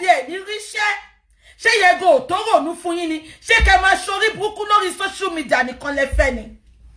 Èyàn sọ nǹkan tẹ́lẹ̀ fi jọ tún Nàìjíríà ṣe. You sat down there. Wọ́n léyàn ṣe wọ́n ní kó lọ sẹ́wọ̀n. Wọ́n ní Godfather kan wà níbì kan. Ó ní ò ní lọ sẹ́wọ̀n yẹn. Now let me explain how the prison works. Because I can see many youths saying that there is a special treatment in the prison. Accepted. One is special treatment. No talk. We are not talking about the prison now. They said there is a Godfather somewhere that told Bobrisky, you are going to be in an apartment. If you say very dark man is lying, but what does Bobrisky is he lying? Bobrisky was taking picture. He had an house help. So, any talk by the doing, about the doing no day, Babato, Tony Hotelia, yeah, mo le bet aye mi ko se nu ewon ni ma yen wa. Ko se abajo na ti asana toko e fi balẹ̀ ipo ohun pa Mohbad ohun de tún ṣe bó ṣe wu ohun. Shame to Nigeria system. Ẹ wá fi ẹ̀tẹ́lẹ̀ ẹ wá pa làpálàpá ṣé ẹ̀yin mẹ̀kúnnù nìkan ló dá ẹ̀wọ̀n fún ni. Ṣé ẹ̀yin mẹ̀kúnnù nìkan ló ní kan má jìyà ni.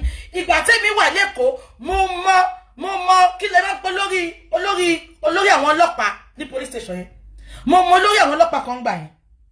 Ó ní tí èèyàn gidi táwọn tó wà important tó bá mú wọn bẹ́ yẹn tó bá ní kó lọ yẹgi fún wọn.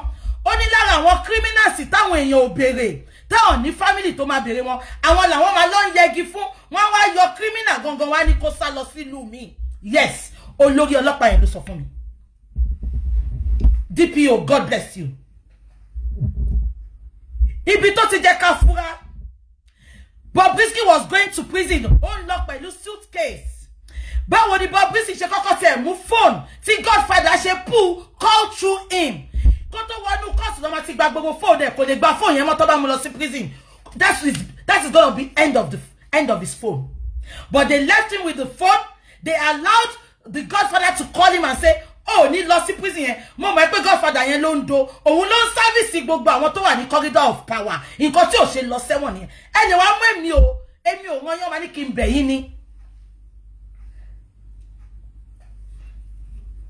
Àbí kò sí mo sọ yẹn. The Godfather put a call. Ẹ jọ̀ọ́ ṣé Tinubu ni Godfather ni? Àbí Gbajabiamila ni Godfather ni? Àbí Wike ni Godfather ni? Godfather, Sita, we need to know the Godfather. The Godfather that is controlling Nigeria, that Bobrisky was just given 6 months imprisonment, and he spent that in an apartment. That should be a very terrible thing for Nigerian youth. Instead, just because you hate the messenger, you don't want to listen, you are attacking that innocent boy. Matu wo video munjo mi, mani ìṣọ̀dá ẹ̀ pé kí n sọ fún VDM kó má dá sọ̀rọ̀ wọn mọ́. But mélòó àwa tọ́lọ́run bá kọ̀ pé ó pè wá ni ó dàbí ọ̀rọ̀ Mohbad náà ni. Remove the wig. Ẹ má worry mo fẹ́ bẹ́ẹ̀. Àbí kan tí mo sọ yẹn. Now that is not the bone of contention. Kàkà káwọn youth wá pa ẹnu pọ̀. Mo wá ń gbọ́ tó sọ pé why tó ṣe attack Falz tó jẹ́ pé ó ti ṣe nǹkan fún youth ṣe fẹ́ gbọ́. Ṣé láwọn tẹ́ máa fi pọ́n ṣe nǹkan fún yín yẹn wọ́n ṣe nǹkan kan. Ṣé kí ṣọ́ọ̀kì yín ìdajì ọkùnrin tó wà Naija ńsìn ẹ jẹ́ kí n sọ 80% of them. Gbogbo wọn ló ń ṣiṣẹ́ agége ni gbogbo wọn. I am telling you the facts now. Gbogbo wọn ló ń dòdì agége ni gbogbo wọn. Òun ló dífá fún Bobrisky tó jáde nínú ẹ̀wọ̀n tó jẹ́ pé wọ́n ń dáwó fún. Wọ́n dáwó fún tó lọ fi ṣe birthday. Ìgbà tó dáwó fún tó gba almost 100 million tó fún. Kí ló dé tí ò lè sọ 4 million bọ̀bọ́ yẹn? Because ó mọ̀ pé òun máa lo bọ̀bọ́ yẹn jìbìtì kò dẹ̀ sẹ́ni tó lè bí òun. Bobrisky, this is your end. I can put it to you. You and your Godfather, this is gonna be your end. Abẹ́ gbọ́ mi. Ebi ń pa àwọn èèyàn. Mọ́wọ́ yẹn ká lọ fi donate fún wọn. Ẹ ń dáwó fún Agége gbowó lọ́wọ́ yín tán, ó lọ fi ra wọn, lọ fi ṣe birthday. Ó dẹ̀ jẹyàn ní 4 million tí ò san. Ẹ̀yin ò rí nǹkan kan nínú gbogbo yẹn ẹ̀yin wèrè tẹ́ ń bú VDM. Ìyẹn wá kọ́ ló ń dùn mí o. You all will notice that. Mo ń bọ̀. Èèyàn ní kí n yọ wíìgì mi ní yọ̀sẹ̀. wig yo fẹ́ mọ́ mi lára money òtútù dẹ̀ tí mo máa ní ìdẹ̀ ẹ jẹ́ kí n fi mọ́ra ṣé nǹkan tí mo sọ yẹn now that is not the bone of contention ibi tí mo ti ní problem ni wọ́n wá pé controller of prison wá sí Arise mo fẹ́ máa play video yẹn kó má bọ̀ yín ìgbà tí controller of prison máa sọ̀rọ̀ ó ní torí Bobrisky ní features obìnrin làwọn fi sí inú prison obìnrin ó tún yìí ń parọ́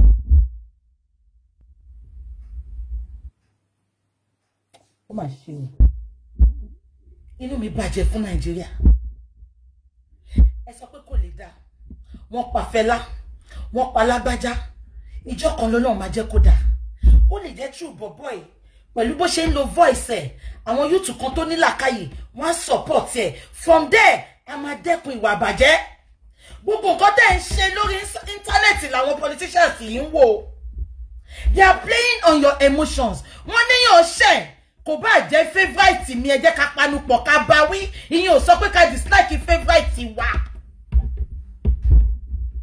ṣùgbọ́n wọ́n ti rí pé nǹkan yẹn ṣẹlẹ̀ kàkà kẹ́ bá Godfather wí kẹ́ bá controller of prison wí pé báwo ló ṣe jẹ́ bẹ́ẹ̀ kẹ́ bá Falz wí why ta fi rí ọwọ́ Falz ń bẹ̀ why did Falz put a call through to Bobrisky ẹ mọ̀ bí tí mo ti ní problem pẹ̀lú Falz you will never see Falz kó promote Bobrisky life behind ló ti ń ṣe why tó ń ṣe behind tó yẹ pé Bobrisky jẹ́ ọ̀rẹ́ ẹ̀ ní tòótọ́ ni why tó lè flaunt ọ̀rẹ́ ẹ̀ ara àwọn ọkùnrin tó bá Bobrisky ṣọ̀rẹ́ dáadáa náà kí ló yẹ tó yẹ pé ẹ̀yìn ní Falz ti lọ pé wọ́n lè bá yọ orúkọ ẹ̀ Falz ṣé kẹ́ lè jọba lọ sí abroad kẹ́ lọ bá dóra yín ni.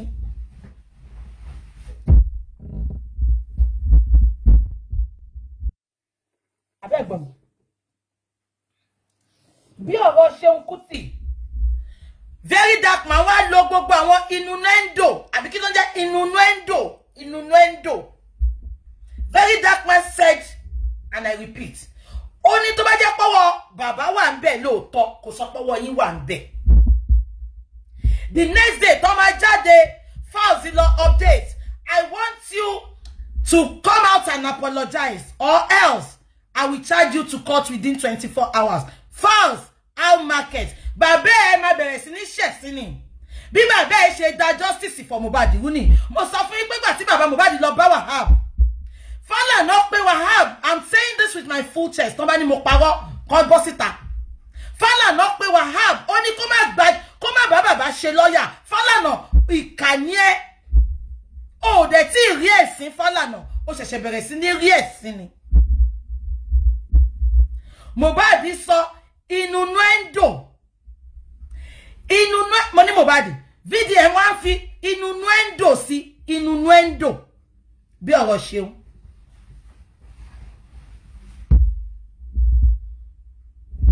now kí ló kọ bàbá ẹ̀ Bobrisky ló dárúkọ ẹ̀ Falana àti Falz why are you coming for very dark man ẹgbẹ́ ọkọ̀ tí very dark man sọ ó ní Ṣeun sọ pé kóun pe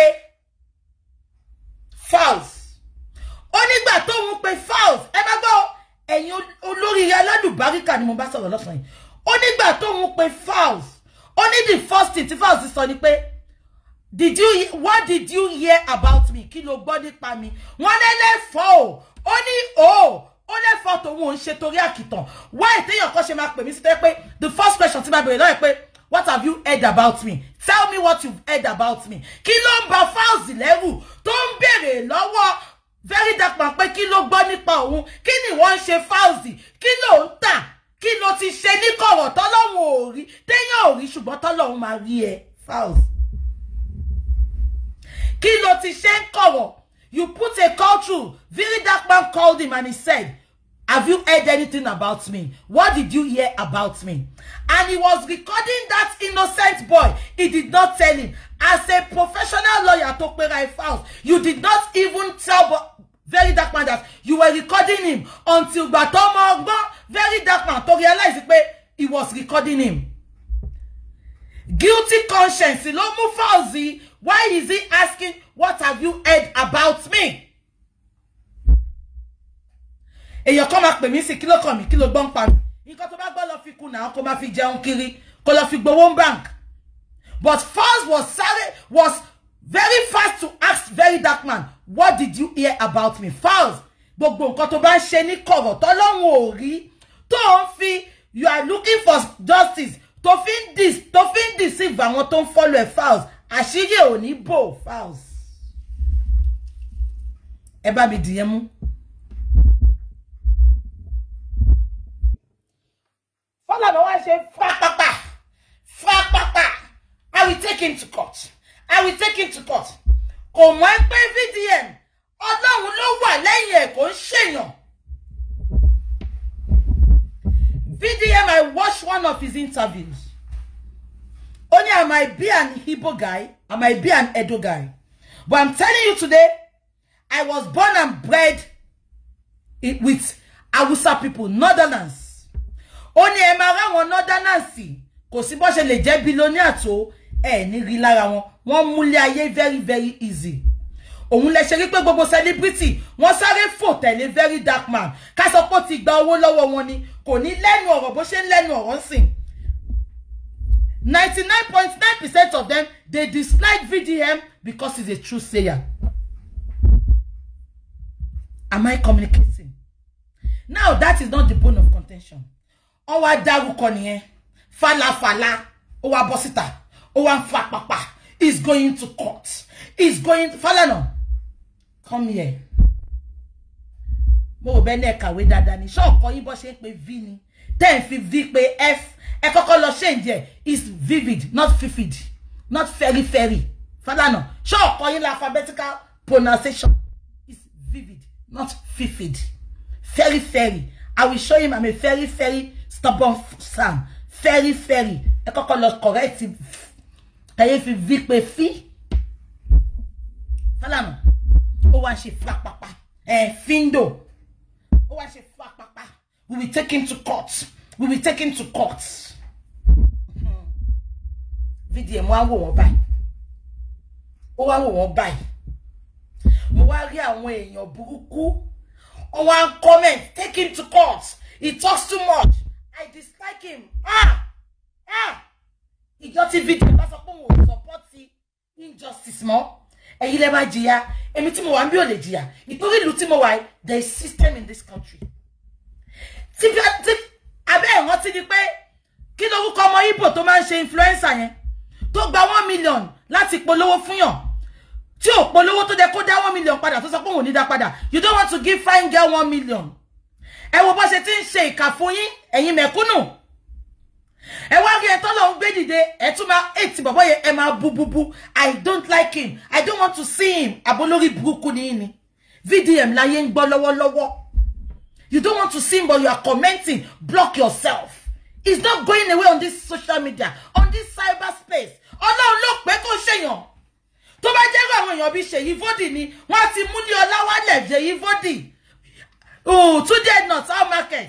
Ìwọ ló jẹ́ kó máa promote bọ̀bọ̀ yẹn sìn, but because of phone wọ́n ti fi fóònù àti màálù wọ́n ti fi gba gbogbo àìsíkìtì ẹ lọ Today not. Ó wá di èrò ẹ̀yìn Today not just because of phone. Ó ti jẹ́ dodo Today not. Ó lè sòdodo. They left that boy and he's doing well. We the truth sayer followers, we followed him.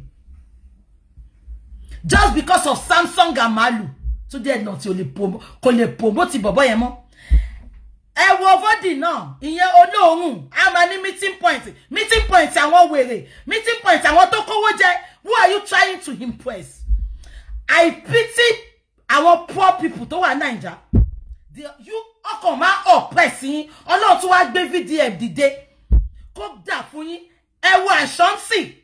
Àtìgbà tí VDM ti expose ẹ̀, ṣe rí kó tún ṣe kó ṣe influencer mọ́.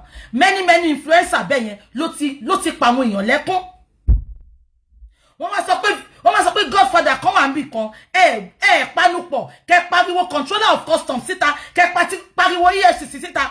Àwọn ọmọ ọlọ́mọ, àwọn innocent boys, wọ́n kò máa rìn lọ ládùúgbò. EFCC á dá wọn dúró. Wọ́n sọ pé yahoo ni wọ́n gba fóònù wọn, wọ́n ná wọn. Owó tó ń tí rí jẹun, wọ́n ní kó lọ kó wá kó wọ́n fi gbara wọn sílẹ̀. Yet EFCC ẹ̀yin lẹ́ ń gba 15 million. Tẹ́ fi ń yọ èèyàn kúrò, tẹ́ fi ń yọ kankan lórí kéèsì èèyàn. Ọlọ́run á bí yín. Ẹ̀yin youth tó jẹ́ kẹjà. Just because you hate the messenger, you are not telling the truth. tí ò bá ń ṣe VDM ẹ mọ̀ bí táyé gbogbo yín máa kù sílẹ̀ yín ni. Ẹ wo woman tó wà ní airport yẹn, when she was talking she was screaming VDM VDM VDM. Why tí ó ṣe pé àwọn favorite yín? Why tí ó ṣe pé àwọn celebrity yín? Because wọ́n ti jẹ́ dodo. Majority of àwọn ọkùnrin àtobìnrin politicians wọ́n ti bá gbogbo wọn sùn, wọ́n lè sọ dodo. Ẹ wá rí ẹ̀tọ́ lọ́hùn gbé dìde tí ò gbowó lọ́wọ́ yín, tí ò influence, tí ò tọrọ jẹ lọ́wọ́ yín, tí ò sọ pé kẹ́ fóun lówó. Ẹ wá ń bú ìtorí ń sòótọ́. Ọlọ́run má dẹ̀ wo gbogbo yín báyìí. Má ní President Tinubu, President General among the nation. Ẹ ṣe ẹjọ́ bá mi sọ epo di 2,000 fún wọn. Ẹ bá mi sọ rẹ́sì ìdàpọ̀ báàgì 1 million. Wọ́n nílé láti ń kẹ̀ṣọ́ ròde. Ẹ wo woman airport táwọn airport people náà yẹn. Kí ló sọ? VDM, VDM, VDM. Yet you don't want to support this guy to fight injustice, to fight being oppressed. Bobrisky ló dárúkọ Falana. Falana wá bọ́ta. We will go to court. He's going to court. Mo de like VDM ọmọ gbọ́n. Ó ní èèyàn lọ ṣe court fún kò ń ṣe màálù. Ó ní èèyàn lọ ṣe court fún kò ń ṣe màálù. Ó ní let's go there. Bára bàbá ṣe wọ̀ bí ọbẹ̀ sọ̀spánù nìyẹn. Ẹ jẹ́ ká lọ gbọ́ interview wọn. Ibi tí mo ń lọ gangan mo fẹ́ dé nsìn. Àbẹ́ gbọ́ mi. Ìtorí pé Godfather Bobrisky ti wá gbèjà ẹ̀.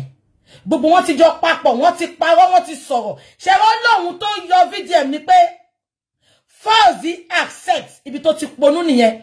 Àfi kó máa ṣe agége. Tó bá yẹ kó smart ni, kò ní sáré lọ update pé lóòótọ́ lòun bá Bobrisky sọ̀rọ̀. But Ọlọ́run tó wà ń di àrò tó ń dáná kò kúrò ńbẹ̀, ó jẹ́ kó fọwọ́ ara ẹ̀ ṣe ra ẹ̀. Ó confirm pé òun bá Bobrisky sọ̀rọ̀ àti establish nǹkan kan ńbẹ̀ yẹn. That is not the bone of contention. Now, ẹ jẹ́ ká máa sọ̀rọ̀.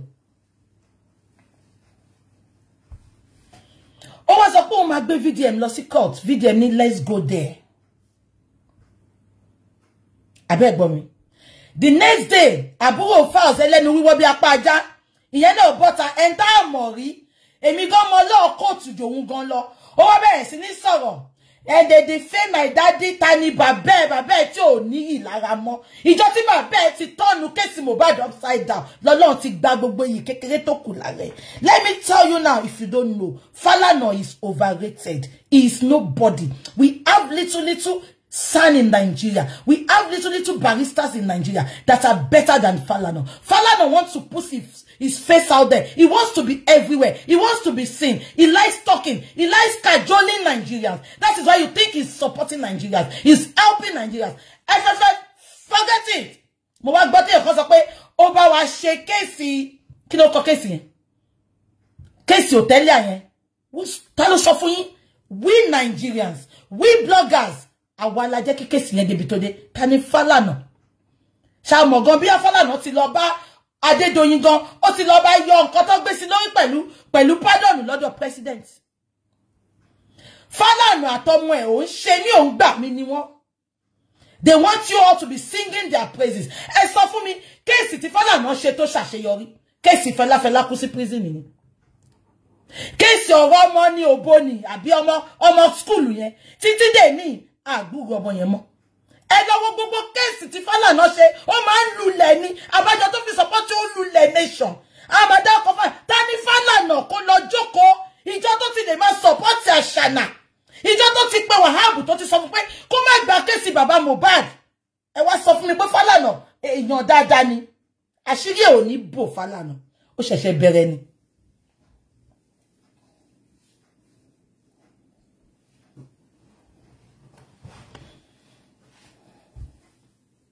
Abẹ́ ẹ̀gbọ́n mi ni. Wọ́n sọ pé kéèsì Timothy. Wọ́n lọ́pẹ́lọpẹ́ Falana. Ta ni Falana? Kí ló mọ Oríyọmí tó sọ pé òun ò ṣe kéèsì Mohbad mọ́? Falana pè ní. Ẹ jẹ́ kó Oríyọmí bọ́ta kó ní rọ́mọ pa. Falana pè ní. Oníṣó fẹ́ dúró sí kóòtù pẹ̀lú òun ni. Ó ní kó stop ẹ̀. Àdẹ̀lẹ̀ blame Oríyọmí. Because lójú Oríyọmí ó wà ńbẹ̀ fún nígbà ṣòro, ó bá ṣe kéèsì Timothy. Ẹ gbọ́ voice skin, ẹ gbọ́ live video tí Oríyọmí ṣe tí mo post ńjọ́ yẹn. Only the prime suspect run to the sand. You know the prime suspect. Sand that I used in the case of Timothy. Only do you see what is happening there?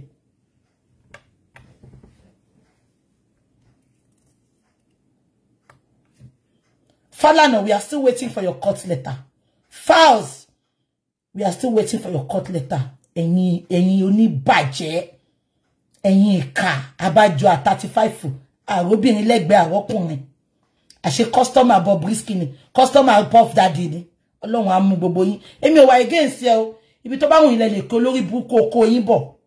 Ṣùgbọ́n ẹ má tún máa rubbish ẹ̀ sójú àwọn innocent Nigerians. Nǹkan tó yẹ kí bàbá ẹ bọ́dà ń pa kò bọ́dà ń pa at 35 wọn ò róbìnrin lẹ́gbẹ̀ẹ́ ìwọ ló ń pe Bobrisky tó fẹ́ bá yọ sentence ẹ̀. Bàbá ò kọ́kọ́ pé báwo ni tiẹ̀ ṣe jẹ́? Ṣé bàbá ẹ ní godfather ni alleged ni o? Ṣé bàbá ẹ ní godfather ni? Ẹ̀yin wèrè, ẹ̀yin olórí burúkú. Ẹ jẹ́ ká gbọ́ nǹkan tí Falafala sọ. Number. Àbúrò ẹ wá jáde. We are taking him to court. We are ẹwò yẹn náà. Ẹwò darling yaki eto. Ẹwò darling yaki waves tó ṣe. Ó wá kó sẹ́gbẹ̀ẹ́ kan. Ó dàbí arúgbó ṣogeri. Ó mú darling yaki ńjọ́ náà. Ìyẹn àbúrò fásì obìnrin. Ó mú darling yaki. Ó wọ sẹ́gbẹ̀ẹ́ kan. Ó sọ di ayé yìí ti wọ sẹ́gbẹ̀ẹ́ kan. Ó mú darling yaki. Ṣé tó fẹ́ wá grant interview? Ló kojú lókètè. Bí yà kò tiẹ̀ lọ́kọ bí tèmi báyìí. Ló ní kóhun múra ńjọ́ yẹn bí yóò wá rọkọ. Ló kojú lókètè. We will not take it personal. He insulted the family. Darling yaki gbogbo edi bi kankan onirin. We will not take it personal. He insults the family. Abori yin buru ni. Abori yin buru. Bobrisky to dárúkọ family. You know what? Ẹ mọ̀ nǹkan tó bí mi nú. Wọ́n wá fi Bobrisky to dárúkọ wọn sílẹ̀. Why are you not suing Bobrisky? Why coming for VDM? VDM does not have a godfather, but he has God the Father. Emu court case ni wa in Bolombe. Anowa mu darling yaki, mo darling yaki. Ko te tún lo Brazilian. O ti tangu bi wèrè. Lo se báyìí.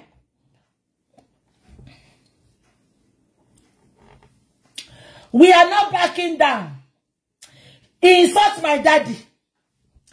He's insulting my daddy. You call yourself a lawyer. Abro fast Mumba see you. Do you know what it means to be calling VDM names? VDM can as well sue you as well.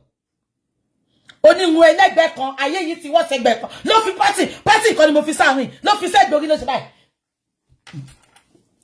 Lókun Ruby Wudu Maki. Lókun sete ló ṣe báyìí. Bí ẹjọ́ tó pín fine le wọn kò sí nle ni kò yé mi. No, Shabbat. No fling darling yaki. We will not take it. It's insulting my father. Mora wọn non-entities. Àwọn ọmọ kékèké orí Instagram ló ń ṣe. Yes! Lock him up. Lock him up. VDM has gone to the wrong person. All their family is lawyer. Abe Shirin. Tado sọ fún pé tó just stand over win the case. Falana, and he bring it on. Omu darling yaki. Ma won we darling yaki tan lo. Ti ń gba ayé àwọn ìyá rẹ̀ mi. Ti mo darling yaki. Ta ye o lo mo. Wèrè wá kó 5 pack sórí. Ma won tó máa like irun tó full yẹn ni. Ó kó 5 pack sórí ló ń ṣe. Ó lè wá sue èmi náà o. Àjọ wa London ni o. I beg to apply myself lawyer. Ẹjọ́ lawyer mi mọ̀ pé mo bu ẹ má bínú sà. Ẹ má bínú. Má bẹ̀ ni. Irun tó fúlù yẹn ni ló mú dání yaki 5 packs ló kó sórí bẹ́ẹ̀ ló lórí ẹ̀ gbogbo orí òjò ìyàwó báyìí lọ ń ṣe VDM kọ́kọ́ lọ sọ fún dádì ẹ̀ kó lọ pé V is different from fee bàbá ẹ̀yìn náà a máa fi V pé F báwo ni lọ́yà ṣe fẹ́ win ní kéèsì gan fífìd wọ́n ní vivid and fífìd I will take very dark man wọ́n pe very dark man bàbá fádà náà ó dórí wọn sọ di very dark man. Darling Yaki, irú orí kékeré bẹ́yẹn. Darling Yaki páàkì méjì ló jẹ́ kó lò. Ó kó márùn sórí. Ìtòrò ń bọ̀ lára ice. Ó fẹ́ wá ṣe interview. Ló ń gbóhùn yẹn báyìí. Feed we want grey. Èmi gan tí mo kà lọ. Mo mọ lọ jù lọ. Ó pe ra en lawyer. Ó name call very dark one bẹ́yẹn. Ẹ tún wá ṣe yẹn tán. A tún sọ̀rọ̀. Àwa ga tẹ́lẹ̀ ṣá ń wò yín. Ẹ jẹ́ kí n lọ síbi tí mo fẹ́ gbé yín dé. Má gbé yín dé bẹ́ẹ̀ lọ́sàn. Any soon. Feed them, wait. Feed them, wait. Very dark man. Ẹ bá mi sọ fún Baba Falana. Kó tó gbé very dark man lọ sí court. Kó kọ́kọ́ lọ mọ bá ṣe ń pè very.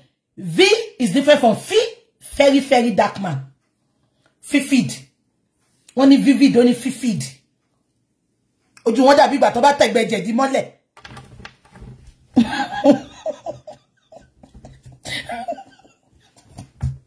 Èmi náà wọ́n pé mo nice. Sahara reporter da.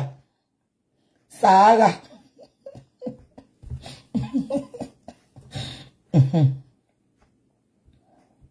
Now, ṣẹ́rí bí tí mo ti fura sí Baba Falafala. Mi rí Baba Falafala kó grant interview tó yẹn rí. Tó bá ma grant interview gan. Bí wọ́n lọ sí court, wọ́n interview wọn. Abẹ́ rántí. Ìgbà tí èmi náà mọ̀ pé mo nice má worry. Bójú Baba Falafala ṣe rí ni. Ẹ mọ̀ tí yàn bá rìn lọ, tó bá wá tẹ̀gbẹ́ jẹ̀dí mọ́lẹ̀ gbẹ̀m, ojú ẹ̀ máa dàrú ni.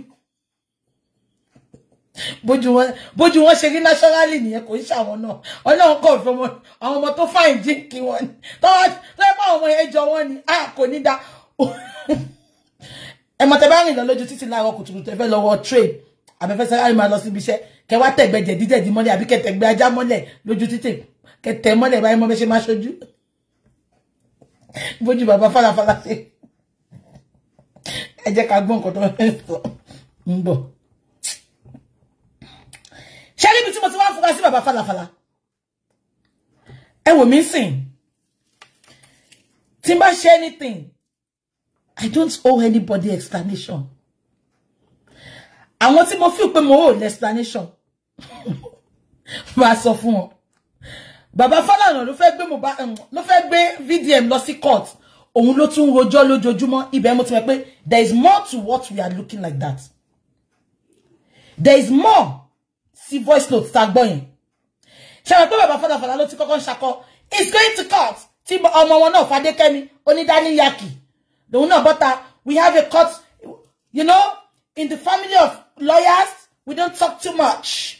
We don't lọ mú Darling Yaki yẹn ló fi sẹ́gbẹ̀. Kò wá sójú ẹ̀ o. Ẹ ti mọ̀ àwọn tó bá like bí. Ṣebí center party mo ṣe. Ó tún lọ mú Darling Yaki yẹn sí side party. Ló ṣe bá.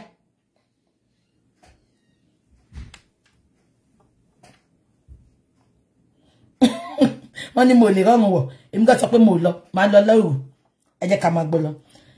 Meanwhile, Falafala ti ń ṣe báyìí. Ẹ jẹ́ ká gbọ́ fídíò ẹ̀. Ó wá long grant interview pẹ̀lú show rẹ̀. Ta ló béèrè ẹjọ́ lọ́wọ́ wọn. Ẹ sọ pé à ń lọ court. Let's go to court. Ìgbà tó rí pé VDM ó play second voice note lánàá báyìí. Àbí níjọ́ yẹn. Baba Falafala ó bẹ̀rẹ̀ sí ní ṣàlàyé. Ó ń ṣàlàyé nǹkan tí ẹ máa gbọ́. Mo fẹ́ kẹ́ gbọ́. Ẹ rí ibi tí mo ti mú fífìdí jáde. Ẹ máa gbọ́ wọ́n pè fifid very dark man. Wọ́n pè ní very dark man. Ó dẹnu Baba Falana sọ di very dark man. Falana, false. Àti Fadékẹ́mi, ẹ kọ́kọ́ lọ sọ daddy come bá ṣe pé fifid. It's not fifid, vivid. Very dark man, no very. Ẹ bá mi gbọ́ bí báyìí. Àbí ṣé wo rẹ ti block mi. Mo ń bọ̀, ẹ máa gbọ́. Yeah. This guy called me from the correctional center and he asked him, are you calling through the superintendent of prisons? Shetiri said, Tebanwa Elisuro Tebanwa Oniro lawyer ti ro 5 and 6 ni. Falana is telling us now that Bobrisky called fouls. Ṣé bàbá ṣé dementia ti setting ni. Bàbá wa sọ sí pé Bobrisky ló pe fouls, but fouls put it up. Fouls was not under duress when he put the update of.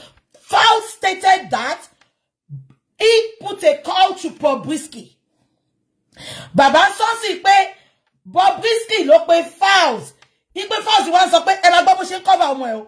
Ó ní Falz wá sọ pé ibo ló ti rí phone. Ṣé superintendent of prison ló fún phone ni ẹ wo bo mo ro pa. Ẹ jẹ́ ká má gbọ́ lọ. Ẹ má gbọ́ o, ẹ jẹ́ ká bẹ̀rẹ̀ láti bẹ̀rẹ̀. Ẹ má gbọ́ o.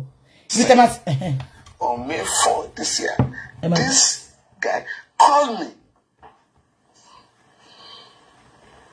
from the correctional center and he asked him, are you calling through the superintendent of prisons? He said no. He said, please, I'm trying to raise 3 million naira so that I can be placed in a special part of the prison, as in the VIP section. Man said, please stop calling me. And if you are going to call me next time, do it through the proper channel, or if you are going to write a letter, let it be endorsed. I had to ask him, right? I mean, Dad, you were regularly detained in the prison, so I should be familiar with the laws and regulations. So I know under the law, you can't communicate with anybody outside the prison without going through the official, channel. And if you're going to send a letter, it must be endorsed. So I was being careful and advised him. I know you appeal to other people, but that was it. And that was the last time my son spoke to him. It had nothing to do with pardon. Right? Because my son knows that I do not charge for pardon. Shengbo. Kilo de ti baba Fala ṣe ń sọ̀rọ̀ on behalf of Falz. Falz is an adult. He's 35 years. Báwo yan ṣe sọ. Why can't Falz talk since all these days? Kàkà kó sọ̀rọ̀. Fúnkẹ́ Akíndélé ló ń gbé photo Jennifer sí. Ijo Jennifer mi ló ń jó. Let Falz come and defend himself. Falana, en pa pepe ro, abegbo. Ó ní Falz sọ pé kó má pe òun mọ́ tó jẹ́ pé ọmọ ẹ ló pé. Ṣebí gbogbo ẹni Bobrisky sọ, okay, now we accepted what you have said, Baba Fala. Why can't Falz come and defend himself? Ó ṣe pé pàtó sọ pé Falz ó ní case ló ń ṣe ló ń gbé photo ẹ̀ sí, ló ń gbé photo ẹ̀ sí. Fúnkẹ́ Akíndélé, ìwọ múra sí o. Ṣó la labo sí yẹn bí ṣe like ẹ tó. Ẹ wá ń gbé photo kan sí. Ẹ fẹ́ fi cover gbogbo agege tán sọ npa ẹ̀. Àṣírí gbogbo yín máa tú ni. Ó yín máa ká gbogbo oil, baby oil, tí pop by the side to supply gbogbo yín. Ó yín máa ká mọ́ gbogbo yín lọ. Now, why is Baba Fala, why is he talking on behalf of Falz? Why? If Falz only what defend that? If Falz could be asking VDM, what have you heard about me? Falz is an adult. Falz is talking, is jumping up and down. Let Falz come and defend himself. Don't talk for him. Baba Falana, there is more to that voice note. Are you the godfather? Is Falana Bobrisky's customer? Let's know so that I'm a bit of my channel energy was see. You don't need to be defending your son. Let Falz come out and defend himself. Don't make us to believe that he is busy doing Jennifer. Jennifer to produce a film where what can shake Polo ni. Come on, no time here. Come on, if so ni pan video muso. Abajo ti simi fi Falz sílẹ̀. Ó ti ń yé mi nsìn. Ṣé me pe simi London date Falz ngba yin. A de fi pon fẹ́ date ni. Kadekunle gold, ekpon Adegunle gold geye, bí ekpon ẹṣin ni. Tó bá ti tin níbẹ̀ yẹn, nǹkan burúkú ló máa wà lábẹ́ wọn. Simi dúró títí ó rí pé kò fọwọ́ kò wọn kò ṣe nǹkan kan. Ó kàn máa ṣe bí dídìrín kan. Simi ya gbéjà. Tẹ́ bá dẹ̀ ráwọn èèyàn bí Simi yẹn, wọ́n máa ń like ìbásùn gan ni. Wọ́n máa ń like ìbásùn ni. Simi fara nù títí ó fi gbẹ̀gbẹ́ nù ó fi gbogbo ẹ̀ nù. Ó rí pé kò fọwọ́ kò wọn. Ẹ wo gbogbo ọdún tó fi jọ wà yẹn. Ó ra Adegunle gold báyìí tẹ́ bá dẹ̀ ra Adegunle gold ẹ lọ wò sálẹ̀ tẹ́ bá ti ráwọn tó rí bẹ́ẹ̀ yẹn Dibanji Adegunle gold nǹkan tó bá wà lábẹ́ wọn bí tẹ̀sìn fura pàpà ó máa nà gbọgbọgbọgbọ ni wọ́n máa fi sábẹ́ ni wọ́n máa lọ́pọ̀ mọ́ tán wá wọ boxers ó dúró ti fast títí kò rí kan ṣe kan ama fún fake love lójú social media kò fọwọ́ kan kò ṣe nǹkan kan Simi ariwi ó dúró ti Simi títí kò rí kan ṣe kan Simi ya lọ bá Adékúnlé Gold àwọn kan tá Adékúnlé Gold tó ṣe báyìí ló gbà bó ṣe jẹ́ pé ó máa tẹ́rọ fọwọ́ lé l'Adékúnlé Gold nǹkan tó wà lábẹ́ Adékúnlé Gold kò gbọ́dọ̀ bá Simi kárẹ̀má ẹ̀rín ló máa ń rí lójoojúmọ́ ẹ̀rín ni wọ́n máa fọwọ́ kan àwọn ni tó ti Simi ti gbà nǹkan sára Simi dẹ̀ máa like nǹkan tá à ń sọ yìí ẹ̀pọ̀n Adékúnlé Gold àtòkù ẹ̀ fìrìgbọ̀ngbọ̀n ni ẹ wá ní kó dúró ti falafala agége èmi náà sọ mo like ìfẹ́ wọn pọ̀ ńgbà yẹn ìfẹ́ yẹlé àtàdàbà ni ṣùgbọ́n kò tọ́ ṣe kò bá sùn ó yà sá lọ Falana pé ọmọ ẹ̀ kó wá ṣàlàyé ẹ jẹ́ ká máa sọ lọ àwọn tó bá ti ní bẹ́ẹ̀ Dìbànjì ẹ pé gbogbo ní Dìbànjì bó ṣe máa ń ṣe ni oko Dìbànjì kò lè kéré òun àtàdékúnlé Gold wọn gbọ́dọ̀ lámọyàn kó má mọ̀ bí tara ẹ̀ kú sí ẹ pé Simi ó máa ń rẹ́rìn inú ẹ̀ máa ń dùn ni kò dẹ̀ ń ṣe fake love inú Simi máa ń dùn ni nǹkan tó wà ńbẹ̀ Davido gbogbo nǹkan ò lè jù báyìí lọ àwọn èèyàn ní nǹkan kan lábẹ́ kó lọ jókòó Davido kan mọ̀jú kó máa fòkìrí ti ẹ lọ we rise by lifting others ìwọ lọ gbé bèyí kò bó máa lè gbé ẹ jẹ́ ká lọ gbọ́ kejì ṣé wọn kó bàbá Falana ti gbèjà ọmọ ẹ̀ kò jẹ́ kí yẹn bọ́ta ẹ wá lọ gbọ́ second one ṣé rí ibi tí bàbá Falana ti ṣe èmi ni irọ́ ni mo hate láyé mi bàbá Falana wá fi rọ́kùn fún wa bàbá wọ́n ní Davido Davido mélòó ló wà ẹ mà wọn ṣeré oko Davido àwọn oko tó máa ń sún kìyẹn ni ó máa sanra bọ̀ á ẹmọ kòkòrò kan báyìí wọ́n máa ń jẹ ní ìlàjẹ a máa mú lẹ́lẹ́ níbi omi ni ṣeré oko Davido ẹ mà wọn oko tí ò ń gùn síta tó máa ó máa sún kí àwa tíìk oko tó dẹ̀ tíìk kò ń ṣiṣẹ́ yẹn dáadáa èmi gan kọjá alájà Kaola tí n bá wojú ẹ̀ máa sọ owó oko tó ní ẹgbàgbé ẹ̀ tí n bá wojú ẹ̀ bó o ní nǹkan tó bá ṣọ fún mi ẹ ṣe oko Davido dàbí oko ìtùn ẹ mọ̀tún tẹ́ pé ó máa tíìkì mọ́ ẹ̀pọ̀n yẹn báyìí mọ́ bí ara wọn báyìí á kí síbẹ̀ kan tí Davido nínú ṣùgbọ́n Adékúnlé ó dàbí kéèyàn kọ́ wo Mohbad àti dájì ẹ̀ títí ni kẹ́ni kò sí nǹkan lábẹ́ bàbá Mohbad ẹni tí ya Mohbad ń sunkún ya Mohbad forí lé láyà ní ìgbà tó dé court ó miss nǹkan tá à ń sọ ẹ pé odidi 1 hour no voice note yẹn ọ̀rọ̀ ọjọ́ sí ya Mohbad fi ń sọ ẹ jẹ́ ká máa sọ lọ ibo la fẹ́ play sí ẹ wá gbọ́ kejì yìí o Falana ibi tẹ́mi ti ní ìdí yín ni tẹ́ ẹ bá mú evidence jáde Falana ibi tí máa ti ní problem pẹ̀lú yín ni ẹgbọ́n kan tí Falana sọ nígbà. Disturbing area. Ẹ máa gbọ́ o. The only disturbing area in this scenario is a threat to me and one of my 2 daughters. Some of these guys who I believe are mentally deranged are dared me. If you like, if you go to court, we shall burn your office. DJ YK. Baba Faust. Messages to one of my daughters. We want to see the message. If your father goes to court, we shall kill you. I beg your pardon. Sheba, this is why I have problem with Falana. Falana knew if he goes to court, there is no case. Egbagbe. Because VDM kono darukwe, Bobrisky no darukwe. Why is he protecting Bobrisky? Why is he not suing Bobrisky to court? Why can't they call Bobrisky out? Now Falana is now saying, one threatening no one need to movie ko fe lo court ni o. Mo kan to sele be. O mo pe o ma te ìwọ̀n ba àpọ́nlé tó kù láre. Ó dẹ̀ ti rí pé very dark man. Ó ti drop another audio. Ó wá bọ́ta. Ó ní kò tẹ́ ṣe court tó fẹ́ gbé VDM lọ ló bother òun mọ́. Ó ní wọ́n threatening òun pé tó bá gbé VDM lọ sí court. Ó náà sọ pé máa jó ọ́fíìsì òun. Ẹjọ́ ṣé Falana ṣẹ̀ṣẹ̀ ṣiṣẹ́ ni. Mélòó la wá ra tẹ́lì tá fẹ́ jó ọ́fíìsì. Mélòó la wá ra tẹ́lì àjọ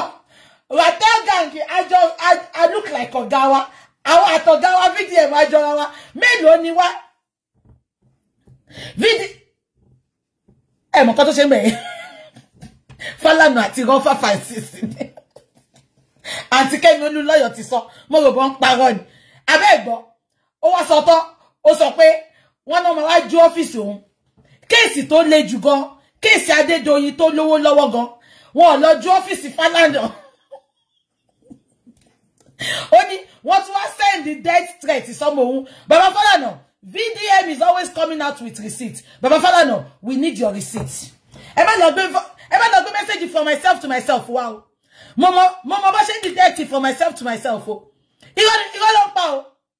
Ta ló threaten wọn? Ẹjọ́, wọ́n threaten mi. Ẹ mọ̀ pé Baba Falana, ó ti bá ya Mohbad ṣiṣẹ́ dáadáa. Wọ́n threaten mi. They are sending ó ní wọ́n threaten ọmọ òun pọ̀ máa pa. Ẹjọ́, kí lọmọ yẹn sọ? Kí ni ọmọ yẹn sọ tó fẹ́ pa? Kí ló dé táwọn Nàìjíríà burú báyìí? Exactly. Baba Falana, make it make sense. Threatening your daughter for what? For coming out to speak on behalf of the family. But say, "Yepo Daddy Yaki, ó fọwọ́ kó sẹ́gbẹ̀ báyìí." Gbogbo time tó fi jẹ́ kó sọ̀rọ̀, Daddy Yaki ló fọwọ́ smooth báyìí. Ló fọwọ́ smooth báyìí. Ló wá sa rice ló ṣe báyìí. Ló wá sa ben. Àbí kò sí mo sọ yé. Make it make sense. Kí la tí ṣe tó fẹ́ pa yín. Tí gbé VDM lọ sí court. Ó bí àwa sọ pé bí a court ò favor àbọn ti mọ́lé.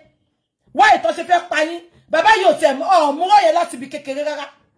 Àbẹ́ gbọ́ ni. Àbẹ́ mi nìkan mo gbọ́ ni. They are sending threatening message to his daughter. Ipò fẹ́ pa ọmọ ẹ̀ tó bá gbé VDM lọ kí court mọ̀ bí tó ń lọ yẹn. Àwa sọ pé àwọn ò gbé VDM lọ sí court tán. Nǹkan tó ń sọ nìyẹn o. Ibi tó mọ́rọ̀ lọ nìyẹn. Àǹtí mi Yẹmí dẹ̀ ti sọ sí pé ó sọ pé kò sí case fún, ó ní kò sí section, ó ní kò sí law fún nǹkan tí VDM ṣe yẹn. Ipe so wo gbé VDM lọ sí court.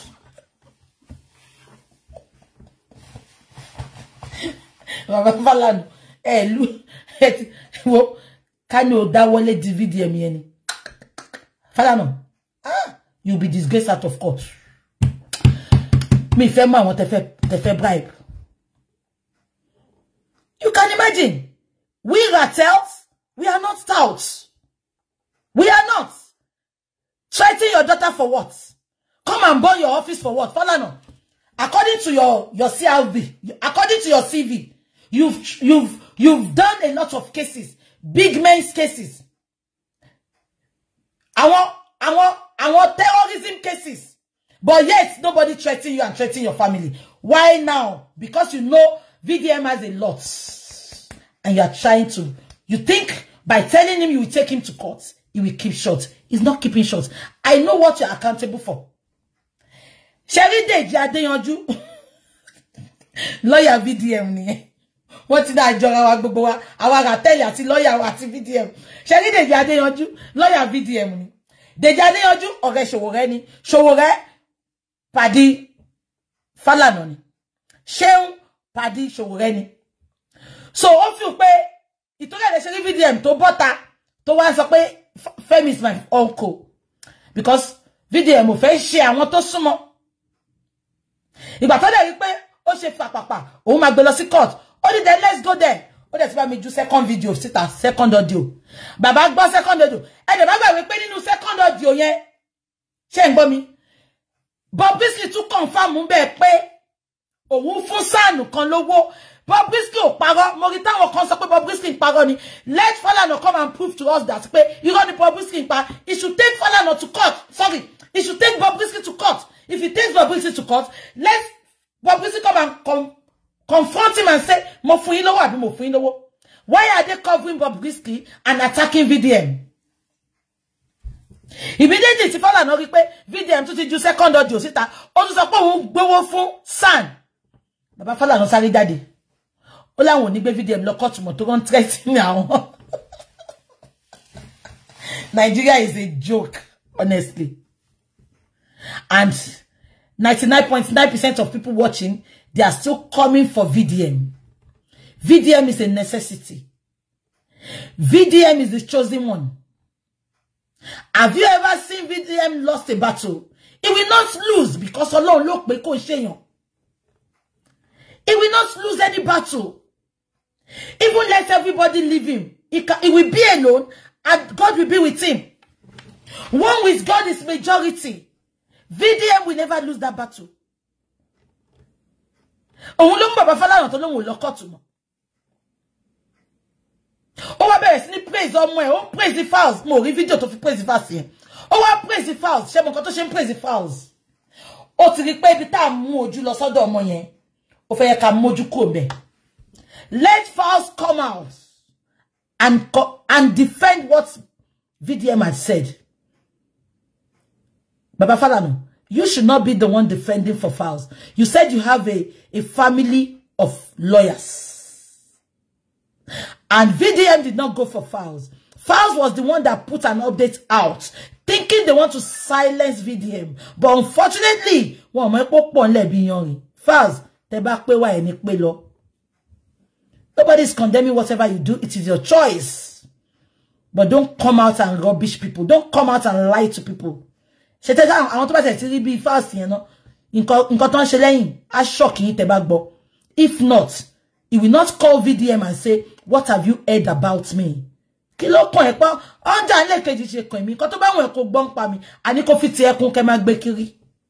Why is it so particular to ask VDM, what have you heard about me? What are you doing in your closet? Falana. Fouls. What are you doing that you don't want anybody to hear? That you are so smart, so fast to ask VDM, what have you heard about me? Fouls, I am putting it to you today. El local bobo family of Flo yiwa. Kewa pe mi lejo ma be yin ni. Fouls, I am putting it to you today. You have a lot of skeleton in your cupboard. And if you don't retrace your steps, everything your father had done in Mohbad's case, it will haunt you. And the world will know the kind of person you are. Fouls, I am saying this authoritatively. You can sue me to court. I care less. Fouls, whatever you are doing behind your camera, and you think you want to pretend to the public, at the time, you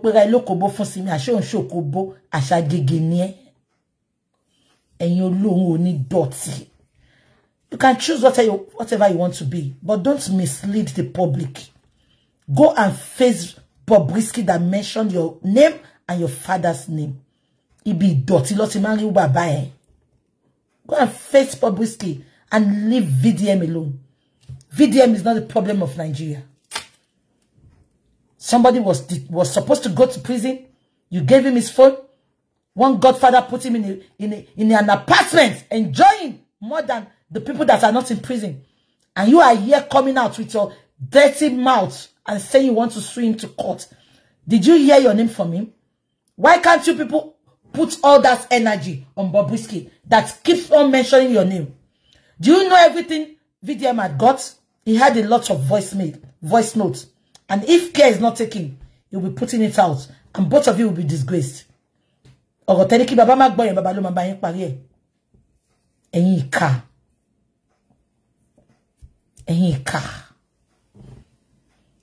at Falana coming out to speak for a whole family of lawyers. Why can't Fouls come out? If he wants to go and protest at Tollgate, you see, doing everything for the camera. Omo kekere to ti kekere pari. A pari no, yon gbọ́dọ̀ ma ṣagege náà kó má pari. Àwọn olóhun oni dọ̀tí. Ẹ mọ̀ kan tó máa bí mi nú, bá mi ṣọ̀rẹ́ kí gbogbo ayé mọ̀ ẹ̀pọ̀ rẹ̀ ni mi. You can never see where Fouls and Bobrisky were together in any picture or in any event. Not knowing he's Bobrisky's customer, is Bobrisky's best friend. You put a call through to him. Your daddy is saying it was Bobrisky that called you. Who is lying? I can't stand them, those years British. I can't. And look at them. On there Ubakayo the VDM or Gatiwa Rateliwa or Ambubuwa. When I was Togawa illiterate in Iwa. Boya illiterate in Iwa, but I literate. I just cannot cut. Falana not change your money. Only because I should cut you and offer VDM Lonsi. Only one threatening no. Baba, empower. Lawyers and lies. They are 5 and 6. DJ YK múlẹ̀. Ta ló threaten yín, ta ló mọ ọmọ yín, ta ló ní phone number ọmọ yín. No, let's ask. Ta ló ní phone number ọmọ yín? Ẹ jẹ́ sọ kan tó ṣẹlẹ̀. Tó bá pé lóòótọ́ ló threaten wọn, false ló ń threaten wọn. Ó mọ̀ pé tí bàbá òun bá follow up case yẹn, àṣírí òun á tú. Ó yá lọ wá phone number mi. Ẹ lọ wò dáadáa. Ta ló mọ bí ṣe wà gbogbo ìgbà tí mo fi wà lẹ́kọ̀ọ́ mo mọ ọ́fíìsì Falana. Ọlọ́run nǹkan tó ṣẹlẹ̀ nìyẹn. Tó bá jẹ́ pé lóòótọ́ ló threaten obìnrin yẹn o, tó sọ pé fẹ́ pa, false ló lọ lo fake number tó fi threaten àbúrò ẹ̀ because ó fẹ́ kàn drop case yẹn. And everything VDM says on the internet is always having a receipt. Ẹ kí bàbá fún wa receipt pọ́n threaten wọn. Ẹ kí bàbá fún wa receipt so that we can follow it up and report the perpetrator to the police. Bàbá Falana, ẹ̀yin máa ṣe interview lẹ́ẹ̀kan sí o. A fẹ́ rí ẹni tó threaten yín. A fẹ́ check number yẹn. Is it for myself to myself? Ṣé kò ṣe fast ló threaten yẹn àtọmọ yín? Tó mọ̀ pé tí very dark man bá gbé nǹkan tó wà lọ́wọ́ ẹ̀ síta. Àṣírí máa tú. Ṣé kò ṣe fast ló threaten ẹ̀yin àti onírun dálí yaki? Nobody is threatening you, Baba Falana. Stop lying to the public. Stop it. Stop it. You are just overrated.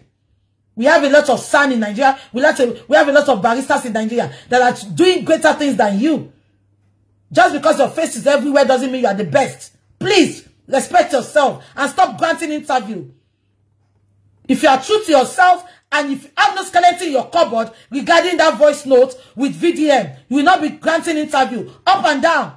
Leave it. Let court decide. You say you are going to court. You are taking VDM to court. Let court decide. And stop granting interview and lying that somebody wants to attack you. They are sending your daughter threat message. Fukini, kilo so. Ṣé ti WhatsApp pé yìí sí ẹ̀yẹn. Lawyer tó sọ̀rọ̀ bí hairdresser. Ṣé yẹn ló fẹ́ threaten? Ẹ jọ̀ọ́. Ẹ kó là kó lẹ́kọ̀ọ́. Now, ẹ jẹ́ ká fi yẹn sílẹ̀. I'm going to play you a video, a voice note. Mo fẹ́ lọ síbi kan. I want to go somewhere, but before I go there, I want to play a video. I'm coming. I just can see page to video yẹn. There is a lot of inconstitution in Nigeria, and if we don't stand up for our rights, Nigeria will be the worst country in the world. Because Sherry, gbogbo ayé tó ń jẹ́ Nigeria sin, ayé family ten tutoni. Abeg gbọ́ mi. I just can play voice name okay to mo nǹkan tí mo sọ. Ẹ jẹ́ kí n lọ síbẹ̀ yẹn.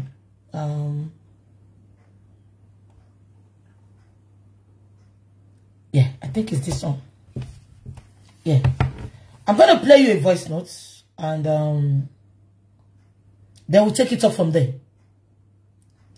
There was an interview with a lady. Wọ́n ti búdèjì dáadáa. Wọ́n ní lawyer VDM. Only one at VDM jọra wọn. On our followers VDM. One illiterate ni wa. Ẹ fi wálẹ̀. I shall support Ratel president wa. Àwa tati Ragboyika. Momerita Edoshe. Àwọn ìyá wa. Now, I want to play you a video. This video is not part of what I want to talk about. But mo fẹ́ gbé yín débi pé Mohbad di competition. Wọ́n ju petition yẹn sí under the carpet. I want you to see the system we are involving in Nigeria. The same thing happened to this lady that I want to play a video. She used to be Burna Boy's girlfriend in 2017. I want you to listen to the audio. Then we are going to relate it to Mohbad's case. When Mohbad wrote a petition and his petition was not granted. But let us play the video first. Okay? Yeah. So this is a video of a lady. Shetiri. This is the lady. She used to be Burna Boy's ex in 2017. I just keep playing for you, Kegbo. Emagbo. Acted that Burna pregnanted you. What do you think about that? Is that true or false? We're in a relationship for 3 years, so things happen. And it's natural for people in love for them to get pregnant, for me to get pregnant, because I'm a lady and I'm fertile. So yes, I was pregnant for Burna Boy. When I was pregnant, the mother came and dismissed me. But I was disappointed. that a mother, a woman like me, that knows what it is to be pregnant, dismissed me, even knowing that I was bearing his grandchild. But did you know Burna Boy said that he only has with you for just only once? That's funny because we have been in relationship for the past 3 years. So is it the beginning, the middle, or the last one that formed the child? So you mean Burna Boy was lying that he... So there's a lot of rumors out there that Burna impregnated you. What do you think about that? Is that true or false? We're in relationship for 3 years, so things happen. Just only once. He knows the truth that we have been into each other. So him saying once is really surprising. When I was pregnant, I was depressed, I was angry, I was in pain, some emotional trauma. But another thing happened. I was in my house. So, happened at where? Lekki Phase 1. Normally he do come at home, he come to the house, we spend time. Burna Boy do come to Phase 1 to check up on you? Yes, yes. Okay. We do spend time, you know, play like lovebirds, young girls, young boys do. So when I got pregnant, I told him, he was answering to me. We were even planning on, okay, if you have the child, what are we going to do about it? Who will take care of the child? While I focus on my career. So we were having that conversation. Then before you know it, he just stopped answering and was angry and started telling me that he knows the truth, that we have been, he was not responsible and he's not ready for the child. Then I was angry. Then he came out of social media. After that, someone came to my house, broke my door. My friend. Luckily for me that day, I was not around. So I came home, everywhere was deserted, people were running, my door was broken. I was scared for my life. I started running from one friend's house to another. I barely eat, I barely do things, I can't even concentrate in my business. So out of those struggle, I lost my child. So what do you think about the in Phase 1? Do you think Burna Boy is responsible for that? Well, the person that came had a max, according to my friends that was around, had a dread and a max. Then after when I got home, Burna called me and said he wants to speak with me. That he was not responsible and he's not ready for the child. Then I was angry. Then he came out of social media. After that, where am I? That he wants to come there. I was scared. I couldn't even tell him where I am because I knew that he was the only person I had issue with at that time. And my life was at risk. I didn't want to. Did Burna Boy encourage you to leave the child or child? He started asking me, okay, how are you? How are you going to plan? How are we going to do it? Who will take care of the baby? He was actually responding, sense. Yes. But after that day, the next day, he now got angry and started acting up and started blocking me and started warning me and started threatening me. Then after that day... Did you report to the police what happened? Yes, I had a statement. I had the statement. Do you know that we can still go to the police station right now and talk to them if it is true that you... Yes, I went to the police and there's no any action was taken about it? No action. That is how everything just went down? Yes. Up to today. This is where I'm going. Shebo, I don't know about this story because it happened in 2017. That was Burna Boy's ex-girlfriend, and I'm not talking about the story now. The lady said she was attacked in her house just because the relationship between her and Burna Boy was exposed on the internet, and they went to attack the lady. But luckily for the lady was not at home. She was attacked. She was threatened, life-threatening. Am I communicating? Now, this lady reported to the police at Magoko police station. The policemen up to today, somebody went to the police station to report that they are threatening her life. Her life is under threat. The police did not do anything. She wrote a petition and everything. The police did not do anything. Rather, they threw that case under the carpet. The same way they did for Mohbad. When Mohbad sent a letter, Mombo, this is where I am going. I need to go. Ibiti mo lo niyen. Shari gbogbo system tó ń ṣe ní Nigeria. You go there to make a report, a petition. Just because the person is a celebrity or an influential person. They don't care if your life is at risk. They will not grant that petition. The police will call the person. But what you have to do is now, I take a padà lọ. Mo fẹ́ lọ ka petition Elegushi. I'm coming.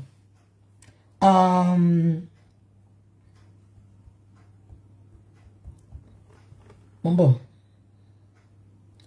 1 minute. Mumbo, please. I want to read the petition for you. Emma Binosimi, please. Yeah. Emma Binosimi. I want to read the petition, please.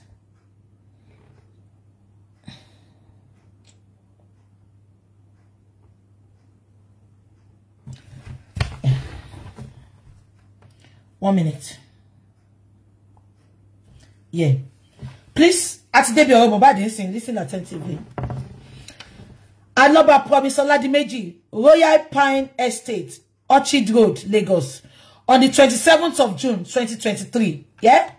The assistant, so this was, you know, directed to the Assistant Inspector General of Police, the Nigerian Police Force, Force Criminal Investigation Department Annex, Alagbon Close, Ikoyi, Lagos.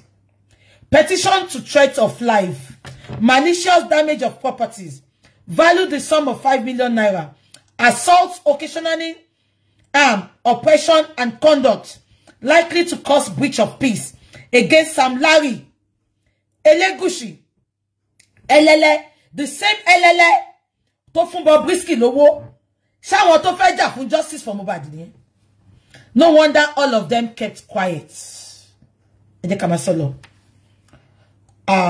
Sam Larry, Elegushi, Elele, Obele, and others.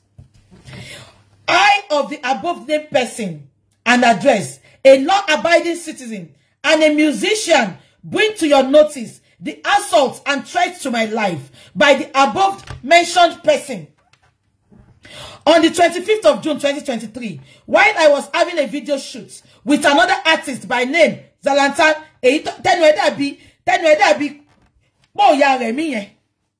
the above mentioned person, numbering about 15, led by Sam Larry Elegushi, invaded the premises with dangerous arms such as guns, cutlass, etc., where I was shooting video, and scattered the whole process of the shooting.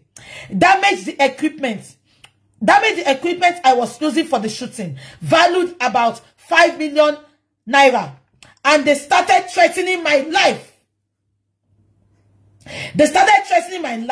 Which in the process, they became violent and assaulted me, which I sustained injuries, but narrowly escaped. Attached to this petition is the said pictures. Total I paid for the shooting they have destroyed is 8 million naira, which is non-refundable. Am I communicating? However, during Benny, Eduzalanta da big mo ya remi. Mo ti ya remi man no. Benuzalanta ṣe rí nìyẹn. Tó bá wẹ́n tó ugly jù láyé. Obìnrin gan fẹ́fẹ́ kúfẹ́. Ṣé táwọn boys Yorùbá lówó ṣe lè fẹ́ wọn ni? Very ugly. Tí nǹkan mi bá wà tó ju ugly lọ Zalanta yẹn ni. Kò sí bó ṣe lè múra fún ugly yẹn, mama speak all over his face ni. However, during the assault, they were boasting that they work for Oba Elegushi and that they have been asked to deal with me for reason best known to them, which till date, they are still threatening to kill me if seen. Sir, I call on your good office to save my life from above mentioned person and bring them to book. This is where I have problem with Elegushi. Now, ṣé gbogbo yín rí pé nǹkan tó ṣẹlẹ̀ sí ex-girlfriend Odogwu, Burna Boy, òun náà ló ṣẹlẹ̀ sí Mohbad.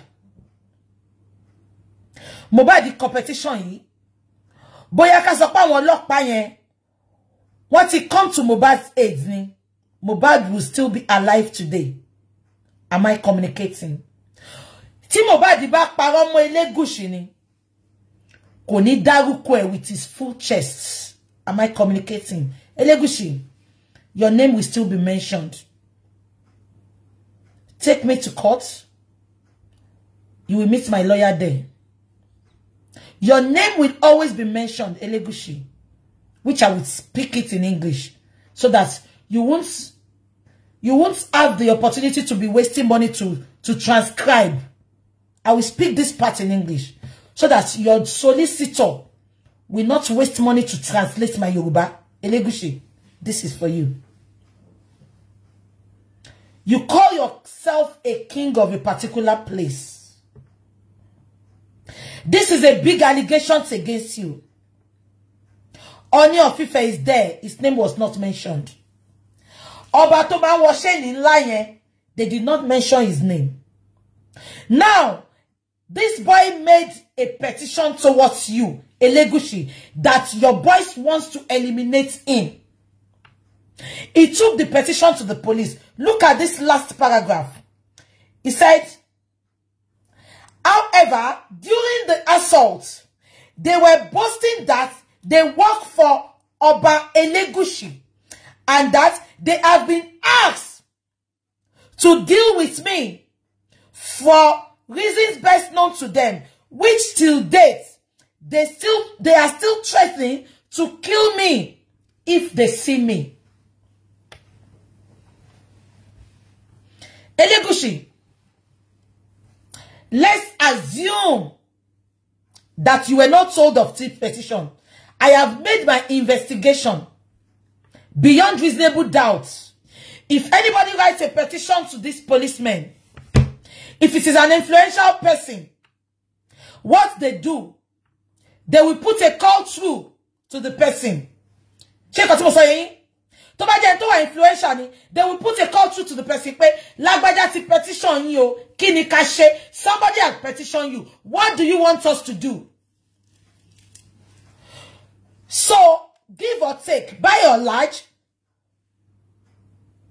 the policemen in Alagbon, they put a call through to Elegushi that Mohbad had petitioned his boys and his name was mentioned. Am I communicating? Now, put that at the corner of your chest. As a king of a community in Nigeria, what are the responsibilities? What are the responsibilities of a king in Nigeria?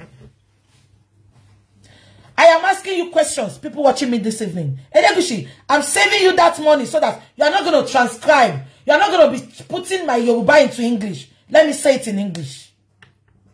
People watching me tonight, please. What are the qualities?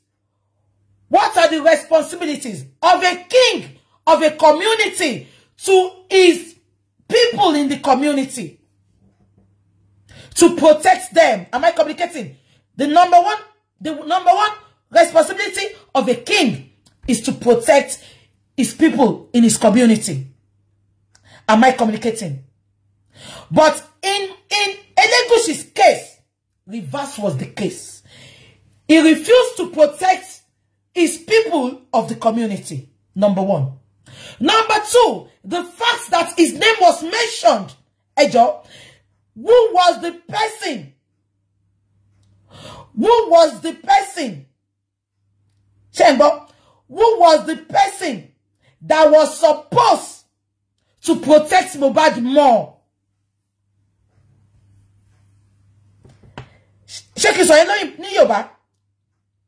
Mohbad made an allegation. Elegushi's responsibility is to look after people under his borough, to look after people under his community. Now, he disappointed his community by not protecting them. Mohbad now made a petition and mentioned his name with his full chest that Elegushi sent Elele showo to fún Bobrisky nìyẹn. Owó ẹ̀mí àwọn èèyàn, owó àwọn èèyàn tẹ́ ń pa lẹ́kún, òun ló ná fún Bobrisky. Abájọ táṣìírí yìí wà ńta. Gbogbo yín nínú Ọlọ́run máa jó lẹ́yọ kọ̀ọ̀kan. Mohbad said, and I quote, ó ní tó bá pa mí, ó lè pa ẹbí mi. Ẹbí Alọ́ba ní kọ́kọ́ lẹ́bí Mohbad. Àwa tá dúró gbọ̀ngbẹ̀ng. Àwa ni ẹbí.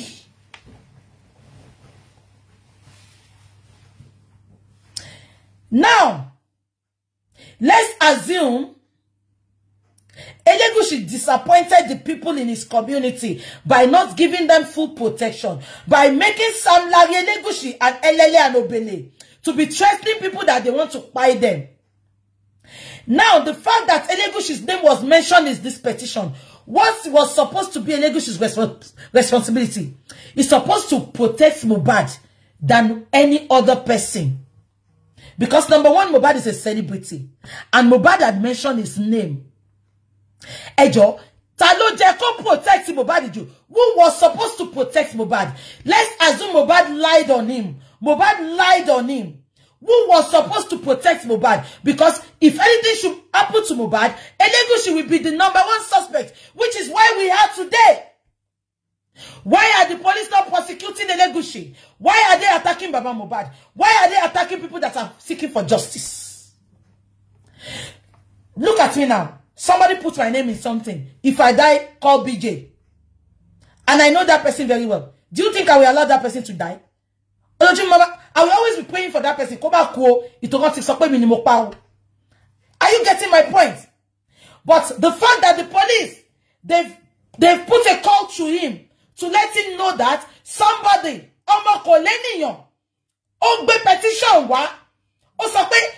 some people came to where I was shooting my video and they were saying, Elegushi told them to come and buy me. Elegushi, the police put a call through to Elegushi and Elegushi ignored it. He ignored it because they believe they are in the corridor of power. They can do and undo. That is what is happening in Bobrisky's case now. Bobrisky still has the effrontery to be insulting VDM just because he's exposing oppressors, he's exposing injustice in Nigeria.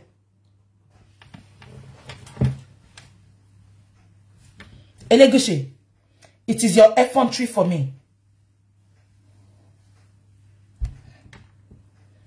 It is your effrontery for me. You disappointed your community. You disappointed your chiefs.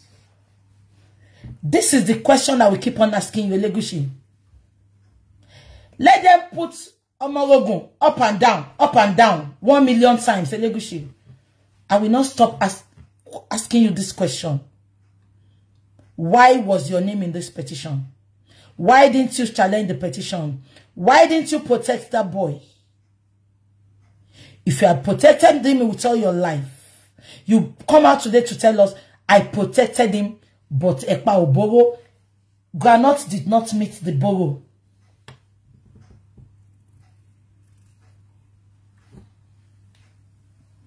You are now arresting and charging people to court and saying they are defaming your character. What character have you got left, Elegushi? As far as I'm concerned, you failed your people. You failed people in your community by not protecting them. You are reporting that they defamed your character. What character have you got left? If Mohbad was your brother, wouldn't you protect him? Let's assume Mohbad reported some people to you. Let's assume Mohbad reported some people to you and told you that some people want to kill him. Elegushi, are you going to keep mute? Are you not going to do something? I know from the caliber of the person you are, you will even get him a security. But instead of that,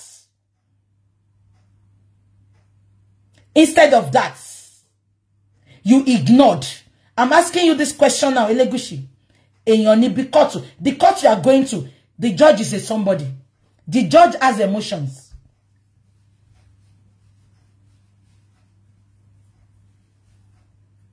Elegushi, if I have defamed you in any way, I will apologize. But on this petition, I will still mention your name. You cannot stop me from mentioning your name because your name was mentioned in this petition. And Sam Larry used to bear Sam Larry Elegushi.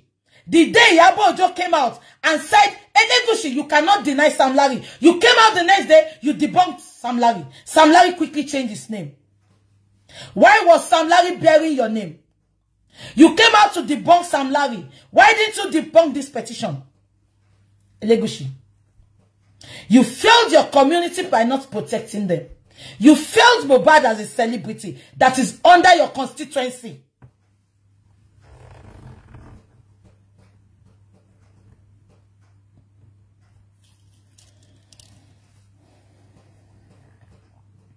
This is what happens in Nigeria.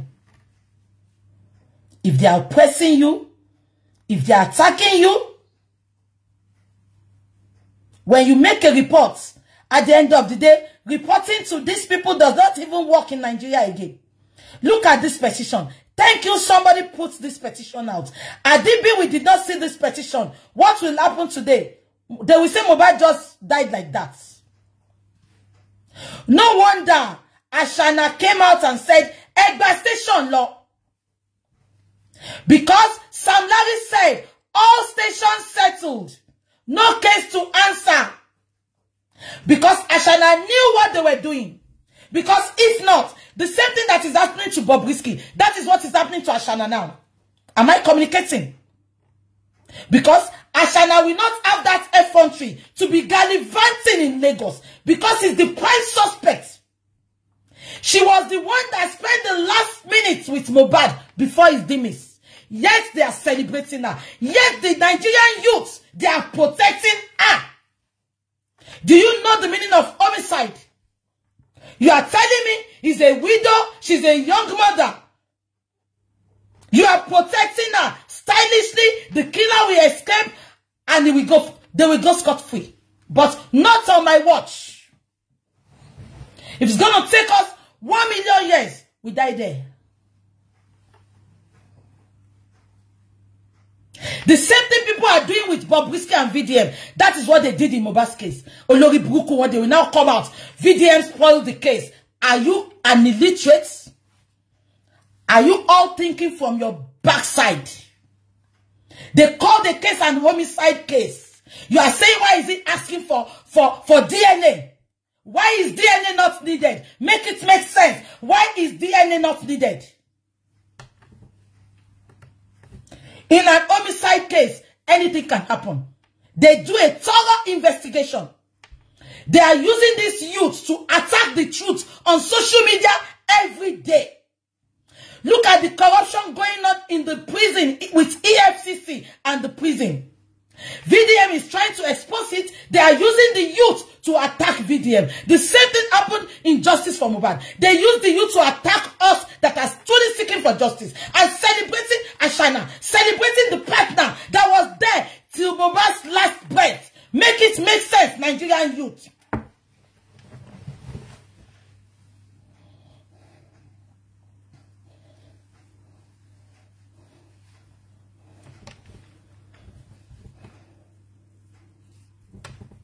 Playing pity party game in an homicide case. She's a widow. She's a nursing mother.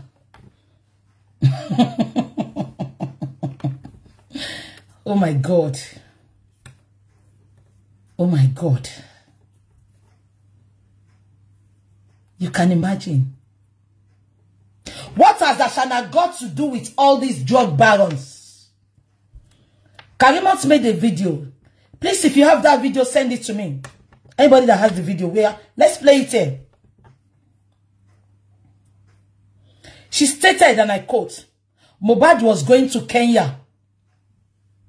Ashana planted a drug in Mohbad's suitcase.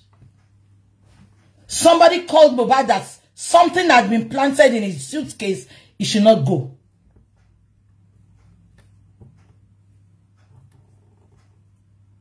We asked Sam Larry, why was Sam Larry always going after Mohbad to beat him? Sam Larry stated, and I quote, Mohbad was owing me 2 million naira. He was supposed to go and play for my mother's burial, but he took my money and he refused to play. Does Sam Larry think we are daft like him? Gbogbo ri tó jẹ́ kí Sam Larry fi lọ́pọlọ, ó ti fi bóra. Why will it be? Why will Sam Larry? Kí ló dé Sam Larry mama lé Mohbad kiri torí 2 million. Mohbad tó ti fáwọn èèyàn ní 2 million dáadáa. Ìjọ tẹ́lẹ̀nu fẹ́lẹ́fẹ́lẹ́ bí all. Ẹyẹ àṣà. Bella Shmurda ìjọ tó ṣe birthday. 2 million ni Mohbad fún. 2 million wá ní Mohbad máa gbà lọ́wọ́ Sam Larry. Kò wá ní dá padà. Sam Larry àwọn máa nà kiri lójoojúmọ́. Ẹ bá mi bèrè lọ́wọ́ Sam Larry àti Elegushi. Kí ni Mohbad gbà lọ́wọ́ wọn? What did Mohbad take from Elegushi and Sam Larry that they are running after him to beat him, to eliminate him, until they eliminated him? What happened between them? What deal have they got together? What are they selling to each other? Because Sam Larry kò rí yẹn pa. Báwo ló ṣe wọ́n sọ pé torí 2 million tí Mohbad jẹ́, Mohbad tó fún yàn ní 2 million bó ti yẹ pé kò fún bàbá ẹ̀ lówó. Báwo ni Sam Larry ṣe máa bọ́ta tó máa sọ pé ìtorí 2 million? Just in case you don't know, let's go and play Sam Larry's voice. 1 minute. All stations settled. All case closed. Wọ́n ti gbèsè. I will play it for you now. Just in case you don't know. Punch me. I'll play it for you now. That is why whenever anybody is talking, Ashada will say Egba station law. Because they know the station has been settled. That is what is happening to Bobrisky now. After VDM is playing those voices, Bobrisky is still insulting VDM, putting up updates. My lawyer is the best. Anybody, you cannot come for me. I am not going anywhere. It is their effrontery for me. Just because one wicked godfather is somewhere supporting evil, diverting justice. And at the end of the day, it's all these youths, all these mecunials, and you don't feel kakake penu poke support and don't want justice, don't want share and mama attacking. Continue. But one day, it's going to come to your family. It's going to come to somebody close to you. It's going to come to somebody that is very dear to you. Continue supporting evil. Just because you hate the messenger, you refuse to listen to the message. You refuse to support people to get justice, to stand on your feet in Nigeria. They are using the youth to attack the youth. Let's play the voice notes.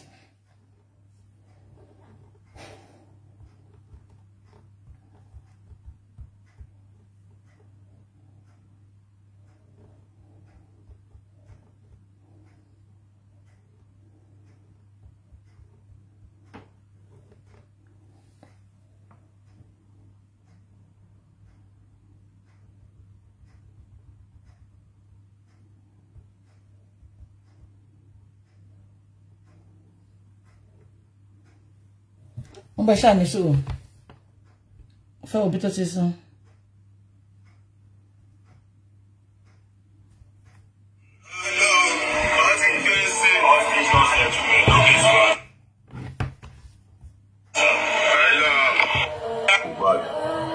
Brother, minimum like who I don't animal else no more money love for even the aware. When you want money love for Mohbad. Mohbad didn't pay money love for him, even ìyàwó ẹ̀. But when they got to court and they asked Ashana, do you know Sam Larry? She said she doesn't know Sam Larry. She was only attacking Naira Marley, lying on Naira Marley, but refused to mention Sam Larry's name. Why did Ashana refuse to talk about Sam Larry? Despite the fact that it was Sam Larry that is always running after Mohbad and beating Mohbad and assaulting Mohbad. When they were in court for the first inquest, the lawyer asked her, why are you talking about Naira Marley? You have not mentioned Sam Larry. Do you know Sam Larry? She said no. This is somebody that Naira Marley made us to believe that Sam Larry is very close to Mohbad, more than him. But Ashana refused to talk about Sam Larry just because she's protecting Sam Larry, because Sam Larry knows what we don't know. Sam Larry is Mohbad's, you know, Sam Larry has a hand in Mohbad's demise. Reason Iya Mohbad Olori Bukky, she came out, that is what the storyline they gave to her. I told you I have a lot of voice notes. I'm not going to be playing it. I've given it to the legal team. She said a lot there. The lady asked her, so why did you mention Naira Marley's name when you know quite all right that Sam Larry was there when your son died and your son's partner was there? You won't want to believe what she said with her mouth. But that is not to play here. We will meet in court. I am not going to play any video again, because when I play, they go and strategize. I just want to play a little. I have a lot. That's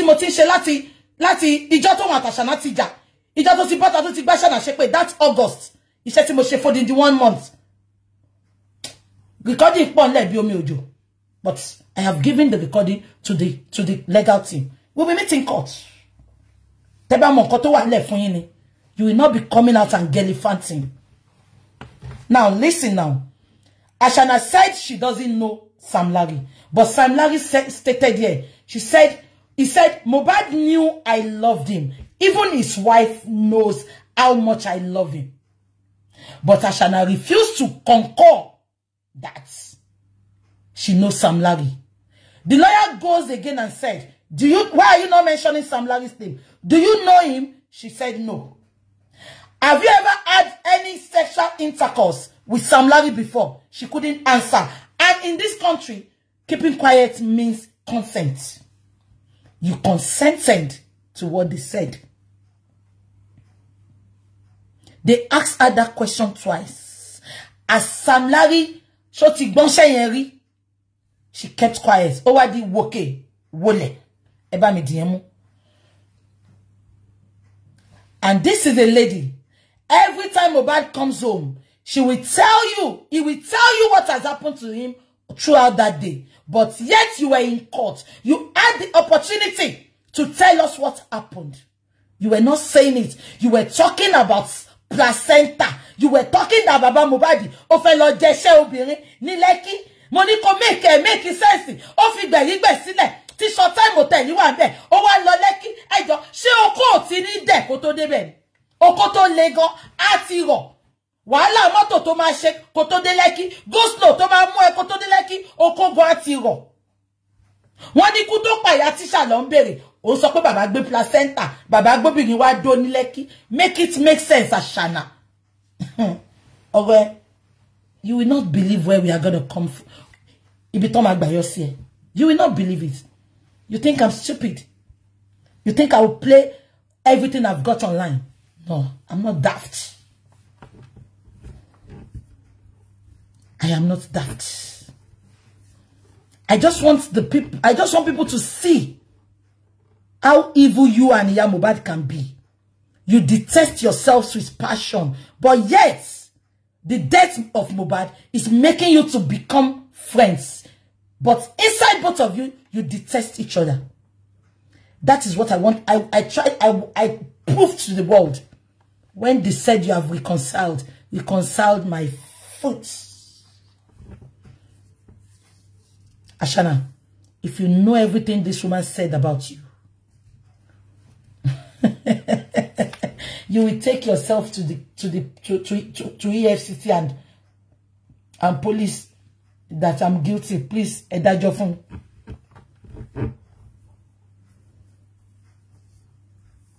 You think I'll be bringing something out just to shame you? I don't do my things for the internet. No. No. I can decide not to come out for the next 6 months. Nothing will happen. My life don't depend on social media. I don't feed on social media. I just come to create awareness for people. And few of us that can speak for the voiceless, few of us that can speak for the oppressed, will always come out to talk. Irrespective of whatever is happening. But if you expect me to play up all my cards, Ashana, you will be the greatest joker. But I can assure you, you will not forgive anybody. Ashana, you don't know what is coming for you. You don't. You cannot give her Mohbad. You can be friends. I don't want you to hate her. But she has said the truth. Iya Mohbad has said the truth. I'm telling you, the voice recording that we did from over a month. For over a month. Is it a child's play? Money Moral did the phone for recordani. We got a phone, proper phone. Because Nigeria okin lo phone meji. We got a phone. Money mo pari sheni. En so she en so pe mi ni baya oko mi ja. Emi oni ko baya oko eja. Ko mo pe nkan to wa nle fun o po bi yanrin.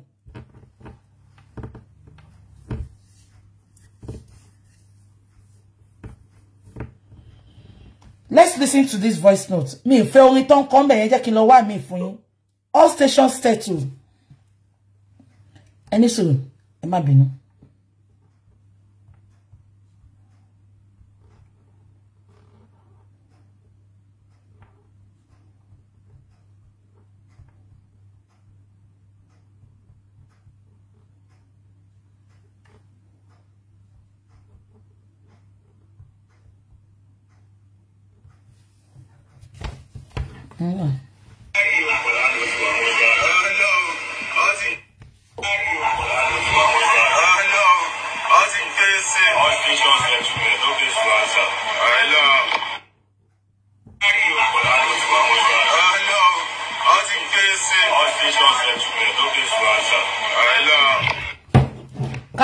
Can you all hear that?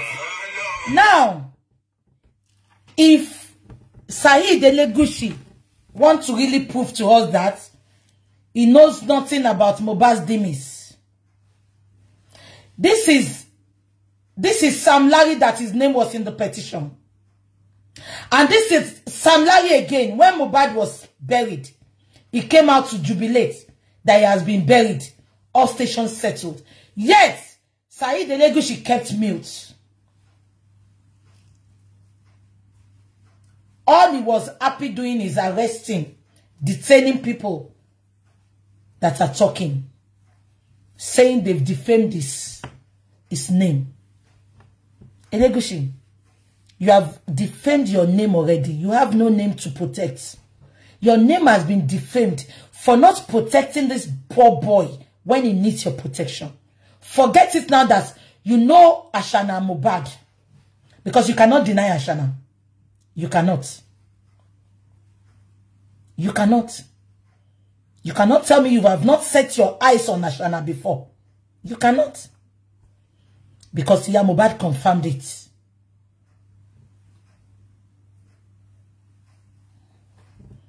Am I communicating? Now, that is not the bone of contention. This is Sam Larry that is bearing your name before Iyabo Ojo attacked you that you know Sam Larry. Immediately, Sam Larry removed Elegushi from his name.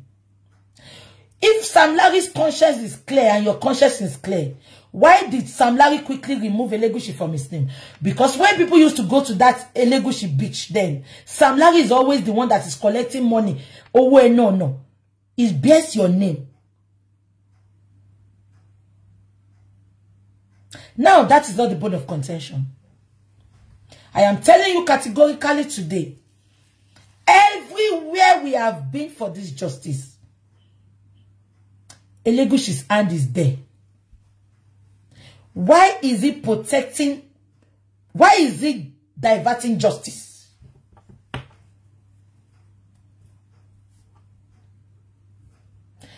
Why is Mohbad's case very difficult to get justice?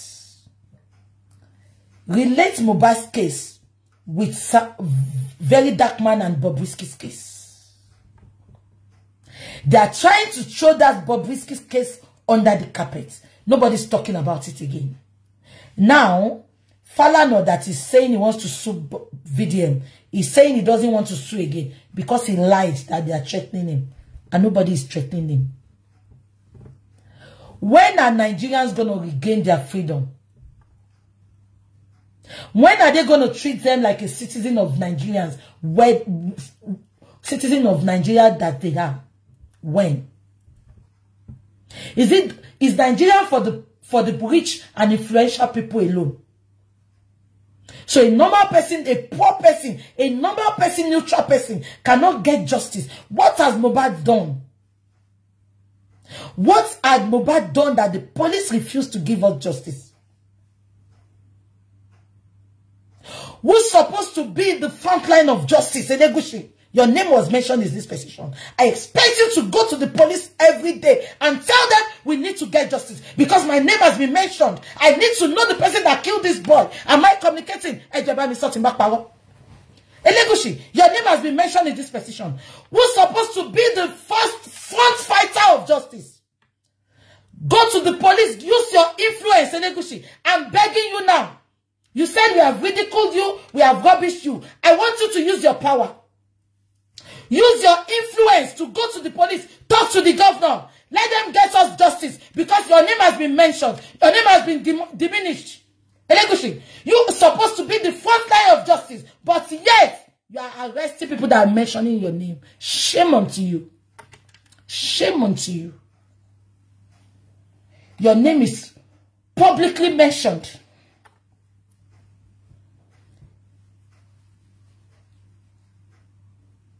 Ó dàbí kan dárúkọ mi sí ẹjọ́ ta ló máa front ìjà yẹn èmi ojoojúmọ́ mama love. I was expecting Elegushi to be doing interviews.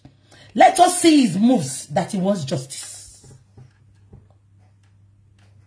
But they can't do it because they have a skeleton hidden in their cupboard.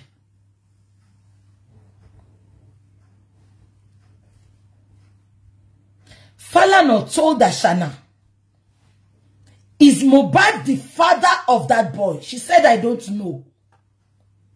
He said, before I know what I'm fighting on, Loshe DNA, secret DNA. I mentioned everybody's involvement. Nobody came out to say I'm lying. And you want to tell me there's no DNA that is done?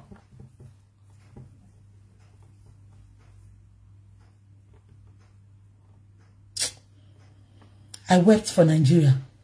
And yet, when you talk about it, they will come for you. They will say you are attacking widow. Widow, my fault. What happened to Mohbad at the last minute in Mohbad's house? What? Yeah, Mohbad stated, and I quote, Kin lo ba won ja, e fe je kon won mi lo sibi ton won mo mi lo. She knows all that happened. She's been scared and careful of her life.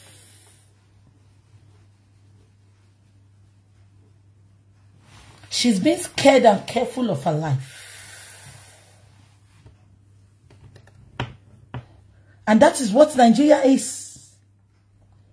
Look at that innocent girl that Burna Boy dated. Just because the lady was pregnant, they wanted to go and attack her and kill her. The lady made a petition. The police ignored it. Tomorrow, God forbid, when the girl dies, they will now say, attack, to make petition. So why are these silly policemen saying we should make petitions? Because they don't honor the petition. Mohbad made the petition. Obalade yede ejoko. O seke bi eke puff puff. Ojoko si no afin up till today. If Mohbad was Elegushi's brother, is he not going to be the one to fight to go to the front of justice?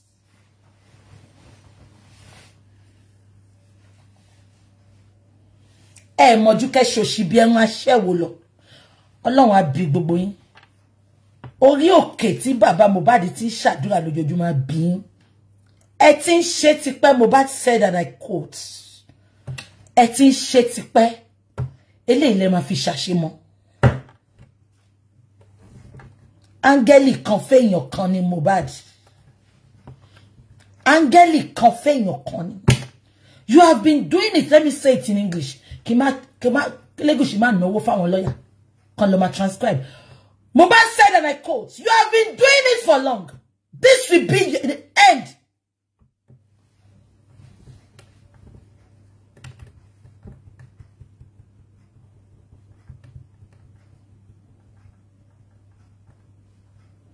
You think you will go scot-free?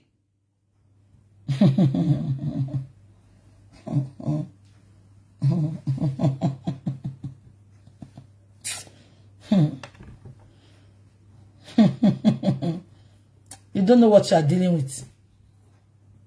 Elegushi, I am not your enemy. And Jehovah bear me witness, I'm not your enemy.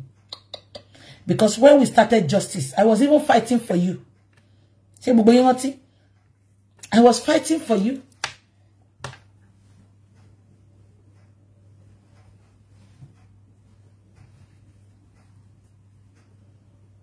But you won't stop me from getting justice. You won't stop me from talking. No. This is the life of a person. If they should go scot-free with this, we'll know the person that is next. It can be my family. It can be my friend. It can be any of your families. Why are we averting justice? Who is there? Who is the Godfather that is there that does not want them to give us justice? Woe bitter you all. No bobo ini passion no yin legba. Ada bitter ba mo nipa ku Mohbad.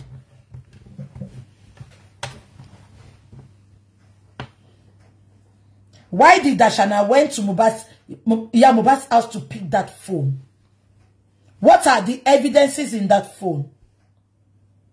Why did Darosha give that phone to Mohbad? You have a question to answer, Ashana. When we get to court, we will get there. I don't want to give you any clue. Ashana, you are evil from the pit of hell. You speak evil. You breathe in, breathe out evil. If not, somebody that was with Mohbad in the last minute, some people are still fighting for her. Toothless bulldogs supporting her. Toothless rabies dogs supporting her. Just because of what you want to eat. It is just unfortunate. When you are reaping what you sow, you won't be able to come out to tell people, to tell the world. We will get there. I swear with my life. I swear with my mother's grave and my father's grave. I will not give up if I don't get justice. It can be stressful. It can be demanding. It can be depressing sometimes. Because sometimes when I sleep, I'm like, God, what has Mohbad done to deserve this? Who is Mohbad? Is it because Mohbad's father is not influential? What has Mohbad's father done? What has Mohbad done? Who are the godfather that are supporting Bobrisky and averting justice for us? Because all what happened between Bobrisky and VDM shows that some people will just sit in one place and they will tell you, you are not going to anywhere, you are not getting justice. But if we don't get it, kakakamagba, Ọlọ́run á mú ẹ̀mí yín lọ, á fi ṣe ètùtù láti fún wa láti justice.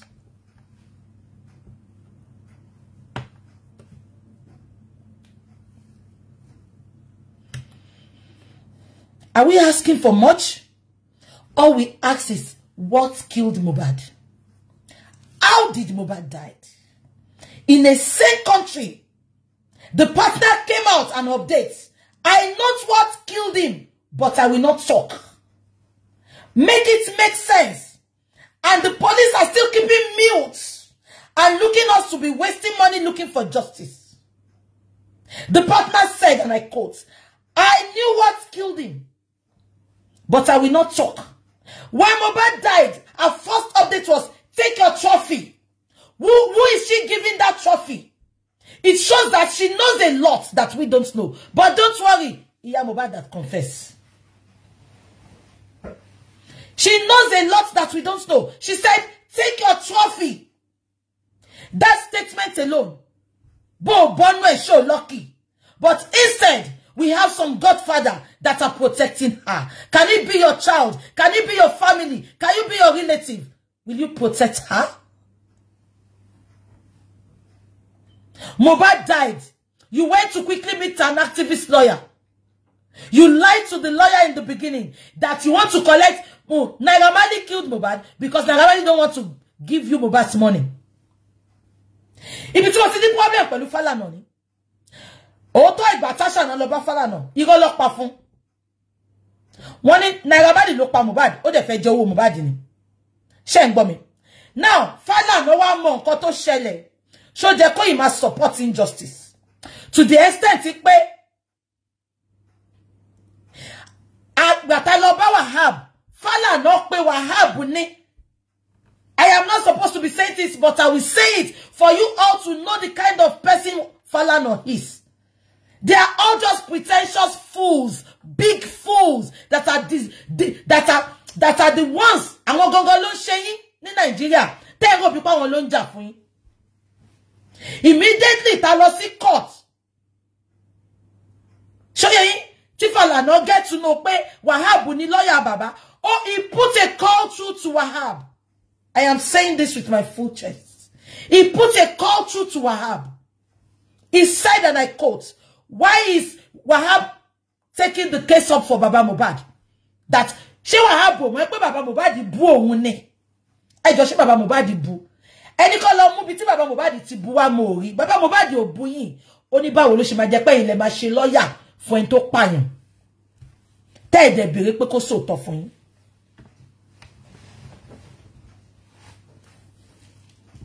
Abegbo. Oh, eni ko sọ pé wọ́n pé Wahab.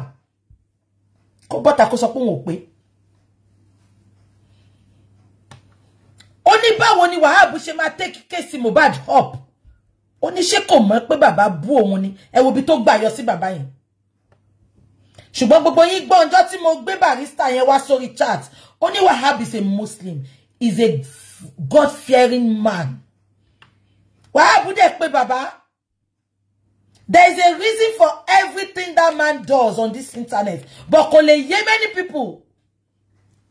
Wahab pé bàbá. Ó ní ká lé ẹlẹ́yọ̀rọ̀ lọ. Ó ní bàbá ẹ wá. Èèyàn lágbájá sọ pé ẹ bú òun. Èmi fẹ́ ṣe kéèsì yìí. Because kò sẹ́ni tó lè fọwọ́ lálẹ̀ fún mi. Tó bá jẹ́ òun náà ló gba kéèsì mo ní sọ fún kó má ṣe. Ṣùgbọ́n mi fẹ́ lé yín lọ, mo fẹ́ yọ yín kúrò nínú kéèsì yìí. Ẹ̀yin ẹ bọ́ta kẹ́ lọ bẹ̀bẹ̀. Nǹkan tí bàbá ṣe bọ́ta bẹ̀bẹ̀ ńjọ́ yẹn táwọn olórí burúkú ọmọ, àwọn ọmọ aláṣẹ́wó, àwọn ọmọ onítú ọjẹ́ ń tú kí orí íńtánẹ́ẹ̀tì, orí Instagram tó tún bú bàbá yẹn. Tó sọ pé ó ń parọ́ ni, ó bú Falana. Ta ni Falana tó lè bú? Ṣebí Nàìjíríà lẹ ti ń hùwà bí illiterate. Táwọn èèyàn máa sọ̀rọ̀ tó máa sọ̀rọ̀ anyhow. Ẹ ká máa gbóríyìn fáwọn àwọn Trump. Àwọn prime minister wa mi báyìí. Ẹ wá sọ Nàìjíríà di pé káwọn èèyàn má lè express speech wọn. Ẹ ti sọ Nàìjíríà di where freedom of speech is being ridiculed. People cannot express their feelings. You will arrest them. You will detain them. Look at you youths that are supposed to fight for your rights. Look at how they are oppressing you. If you talk anything about any celebrity, the next thing they arrest you and lock you up. They won't even take you to court. They will lock you up. They can lock you up for 1 week, 2 weeks, 1 month. Look at how they are oppressing you. Ọlọ́run wá gbé VDM dìde fún yín, ẹ tún wá ń bò. Inú ìyà lẹ máa kú sí.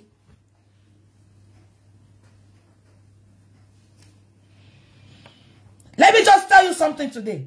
I did believe Wahab decided to listen to Falana. Baba, Wahab ò ní jàjà yẹn fún wa. Falana did not come out straight for Wahab. Falana said, Baba ń bú mi. Ṣó jẹ́ kó gba kéèsì lọ́wọ́ ẹni tó bú mi. Wahab dẹ̀ sọ pé bàbá, ẹ bú o, ẹ̀yin lọ bẹ̀ kẹ́ fi tó kù lẹ̀ fẹ́ mi. Bàbá dẹ̀ bọ́ta ó dẹ̀ bẹ̀bẹ̀. Kò mọ bó ṣe lè sọ fún Wahab kó má gba kéèsì yẹn because ó mọ̀ pé Wahab kì í gbọ́ kì í gbà ni alágídí sànà ni. Ìtorí ẹ̀ lẹ ṣe rí gbogbo ètò ń ṣẹlẹ̀ ńsìn. Ó yìí wà nínú kéèsì yẹn o Falana. Òun ló ń sọ fáwọn tó ń lọ yẹn. Ó yìí wà nínú ẹ̀ dáadáa tí mo dẹ̀ ń sọ fún yín categorically. Ṣùgbọ́n Falana I know you are doing your job, but if you don't do the right thing, shori won ba ponle to ku lare ohun ajawale ohun aso di yama yama.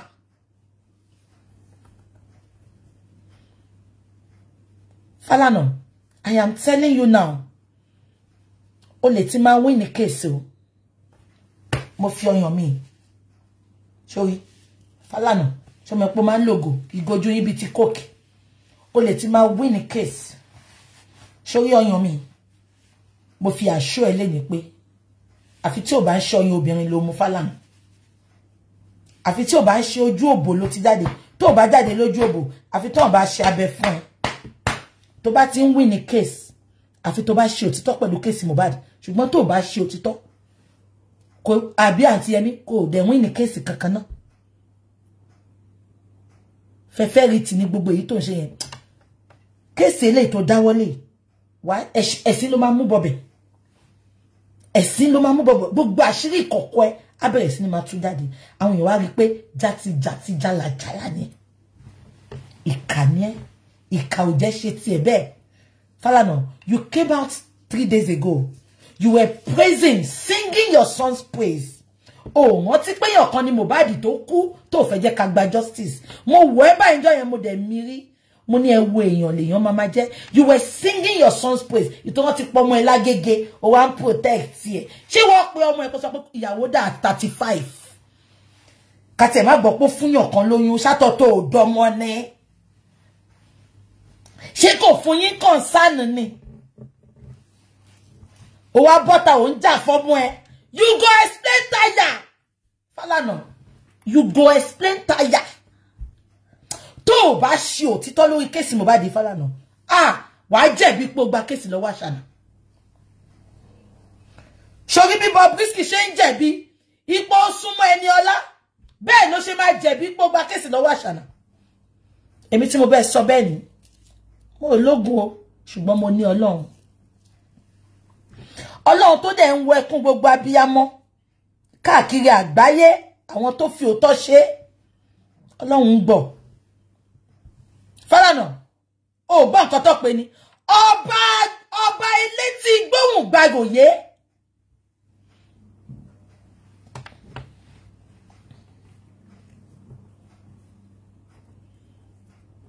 Tó bá ṣe kéèsì dáadáa, Falana, wà no ṣe mẹ́mọ̀.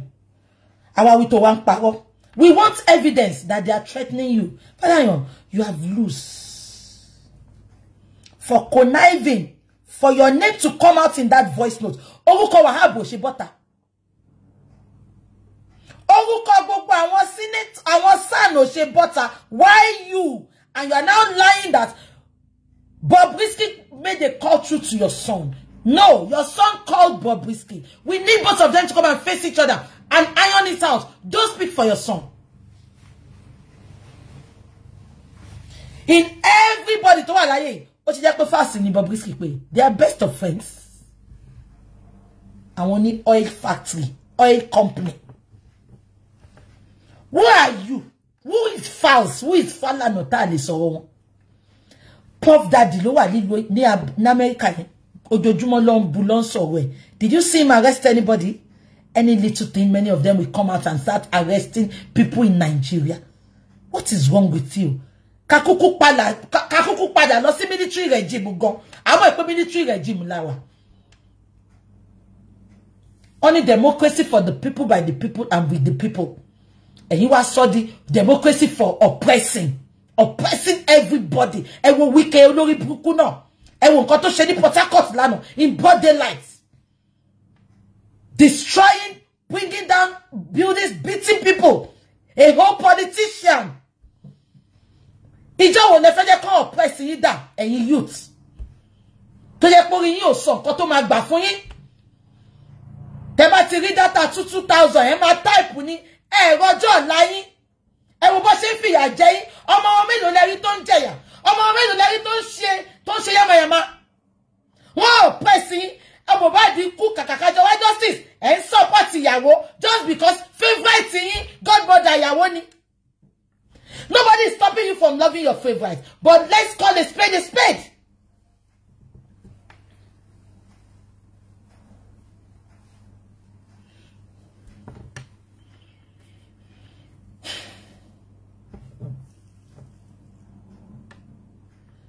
Àbí kan tí mo sọ yẹn.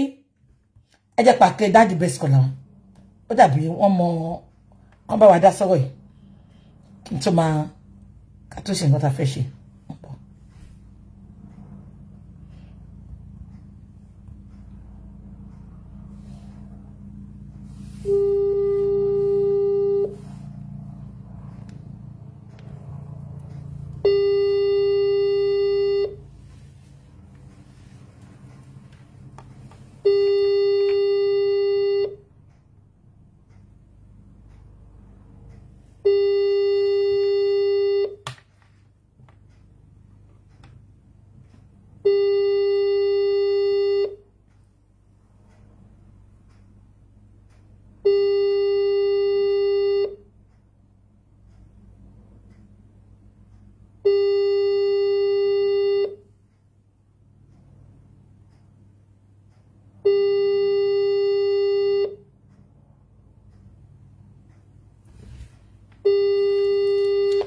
It's not picking. Maybe we'll call us before we finish the chat.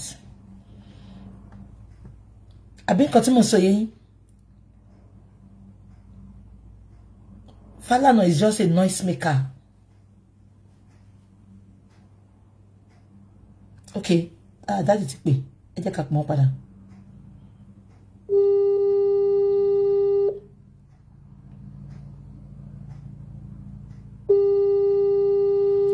Let's been seeing you.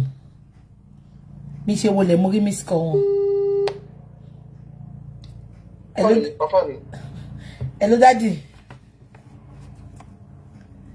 Hello, sir. Hello? Hello, sir. Yeah. Ekale, sir. I know my sister. Yes, sir. Ekale. Epele, sir. Ekujo meta, sir. Hello, sir. Fine, sir. Yes, sir. Our lórí live chat ni, sir. And mo bí ẹ wo wa, bí ẹ dẹ̀ wo wa. Anyway, nǹkan tí mo wá sọ npa ni daddy mi mo bí ẹ wo wa, mi dẹ̀ mo bí ẹ wo wa. But I'm like submission yín tá bá ṣe chat. And people are always saying, let's call our best caller to contribute. So daddy mi mo bí ẹ wo wa. Mo ti sọ̀rọ̀ nípa Bobrisky àti Falana. Then mo wá tún sọ̀rọ̀ nípa ọ̀rọ̀ Elegushi tó wà nínú petition pé ṣe bóun ló yẹ kó protect Mohbad. Aṣá ti sọ̀rọ̀ generally, so daddy afẹ́kẹ́ bá wa dá sọ̀rọ̀ yẹn sà nípa VDM àti Falana tó ṣe halẹ̀ tó wá bọ́ta tó sọ pé wọ́n threaten òun àtọ̀rọ̀ Mohbad tá a sọ lọ́wọ́ yìí náà. So ẹjọ́ afẹ́ contribution yín sà. Okay, no, I've not been watching you, but let me make my own contribution. First, let's start with public opinion. Falana himself, son, has been an advocate of public, speaking, public presentation, and he holds public opinion in strong, terms. Falana came out at a time. Let me be picking it one by one. Okay, sir. Take your time, sir. He once called churches in Nigeria as business center, which is an opinion. That is like casting aspersion on men of God. Nobody calls him for that opinion. Falana in the past, on several issues, has asked government to ensure that justice are played fairly in order to move the nation forward. In one case, he accused lawyers like himself, of placing people who are rich above the law. And when you look at what Medium is saying, is like twisting the law, in the case of Bobrisky law, twisting the law against the poor and only in favor of the rich, which Falana in the past also supports. I don't know of now. Let's look at cultural identity. There was a time that Professor Wole Soyinka, in one of his presentations, forget the past, forfeit the future, a nation seceding from humanity. Professor Wole Soyinka accused a man from Ife. What's the name of this man from Ife? This man, I've forgotten his name, of decapping the Minister of Justice. On your Filalori, Minister of Justice. The man, and they tried to make him a suspect in the criminal case. This man was cleared by the court, but he later became the secretary of APC. When he became the secretary of APC, Professor Wole Soyinka attacked him. The act and a man who removed the cap, just cap, he's not the one to pay, who removed the cap, and he said the man should have known better that is against our culture to remove the cap of an elder. And he said one thing led to another. So now let's go into our culture in the case of Bobrisky. What is FAS doing with Bobrisky? If Falana, who claimed that if... Am I on, my sister? Yes, you are on. Falana, who claimed that if APC sue Wole Soyinka for attacking omission, who became the secretary of the party, that if Falana will represent Soyinka free of charge because Soyinka contribution was also, you know, just on the public issue. Kini, very dark man, if not everything he has said in that video, if it is not a public contribution to an issue. If you choose to represent Soyinka for attacking a man who removed the cap, we are not talking about somebody sentenced to prison, but did not go to prison, and you want to hold very dark man who is enlightening us on the manipulation that is going on, the corruption in the system. Let's leave that. Let's go to relationship with criminals. Because Bobrisky has been sentenced, and FAS was having conversation with him while in prison. When Sheikh Gumi had meeting with the bandit, what in your opinion on Falana? He said Gumi should be arrested for having meetings with bandits. Can a fast on somebody to in custody, to educate, don't call me next time. If you call me next time, I'm going to don't you know the proper channel to go through? Why it's injustified? When FAS receives that message, a message that somebody will pay somebody to sleep in a special room in prison, why did they come out to enlighten Nigeria? The same Falana that is always an advocate of public opinion did not bring up that matter until very dark man exposed it. Let me tell you, when Nigeria Human Rights Commission at the time requested for the list of electoral offenders in Nigeria, in the position of Falana, he accused NBA itself, NBA, that NBA is suffering from self-inflicted destruction. That is the language he used. He said lawyers are now comfortable with large case corruption in the country because NBA was trying to be on the side of the government. That is his position. And the same Falana today is now shouting very dark man, ignoring Bobrisky, who accused Falana and FAS of corruption. Look at the body language. Look at the body language. Somebody is accusing you, and you are facing a whistleblower, somebody who blew the whistle. It's unfair. Falana at a time told us, Nigeria, that corruption will always fight back to protect some vested interests. And he said mass organizations. He said other mass organizations. It's talking about all of us Nigerians to stand and fight against corruption. So what is really the aim offense in standing up to fight against corruption, my sister? Let's look at the issue of even Wumi that you brought into this. My sister, go and look at Mr. Sam Falana cross-examination of Major Aliyu. during Oputapane, you will see that every question that Falana asked Aliu is the question that Falana should be asking Wunmi today. You were asking the CDSO, CS.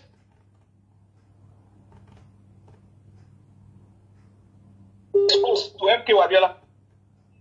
But we are talking about the wife, who we should be asking about the food, the doctor that attended to her husband, everything today. In fact, in the Oputapane, do you know one question that Falana asked that made me to wonder if it is the same Falana today? He asked Aliu that, do you know a gynecologist, Yakasai, treated MK Abiola? He's a gynecologist, so a gynecologist that is licensed, so. But because he's not in the position to treat MK Abiola, who had a swollen leg, we are now comparing that a wife are allowed to treat her own husband. And Falana is not saying that.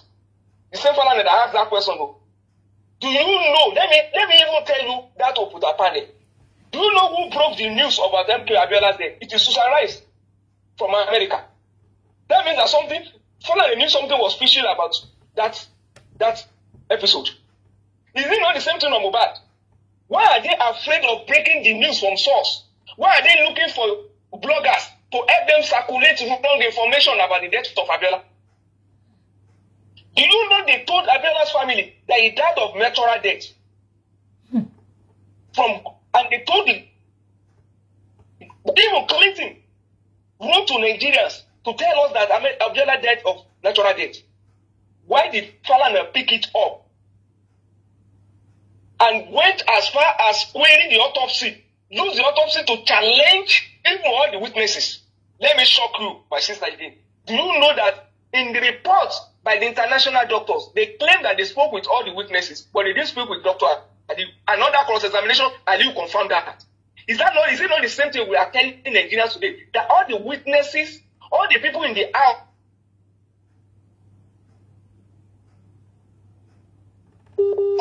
that we're asking to you. My sister. So? Do you know that it became controversial when MK Abiola died to even know who was the chief security officer? From Mustafa to Aliu. Today, they chased away Prime Boy, who was his friend, who was always protecting him. Even when Prime Boy said he wanted to come to the house to pick his bag, they told him stay away. And Oga Falana is not saying anything about it. He's not saying anything wrong in that. Do you know it's the same thing that Wunmi is doing today is what Major Aliu was doing during cross-examination? All the questions they asked him, the Falana asked him, he said he has forgotten everything, cannot remember. When you ask Wunmi what happened when they were fighting, he said he was not there, he saw them this way. When you ask Maisi or what is their name, all of them, it's only this part I saw, I did not see this part, is it not the same thing? And you are saying we should not ask questions. You say we should not ask questions. Somebody wrote a petition to police when he was alive. Falana of yesterday. That petition is where Sam Falana will start his cross-examination from. He will start his query from there. That petition is where the origin of everything that we are going to. That is where it's supposed to start from. Do you know they gave MK Abiola tea? And Aliu, the CSO, said he did not taste it. They even asked questions. Do you know the day they killed MK Abiola, the service chiefs were in Abuja, and Falana concluded that they knew that he would die that day. That's why all of them gathered. When Mohbad died, all the parties, the doctors, the AFA, the lawyers were in the house. Is it not similar to the death of MK Abiola? All service chiefs were present in Abuja the day MK Abiola, and they don't attend council state meeting. They were not supposed to be present. All together. But all of them were together in Abuja the day MK Abiola died. Even the Baba way beyond the Peking, they there. And you are saying something is not wrong. And you are saying we should not ask questions. And the man who told us yesterday, when told your fila, Lori Eda, one link my mother.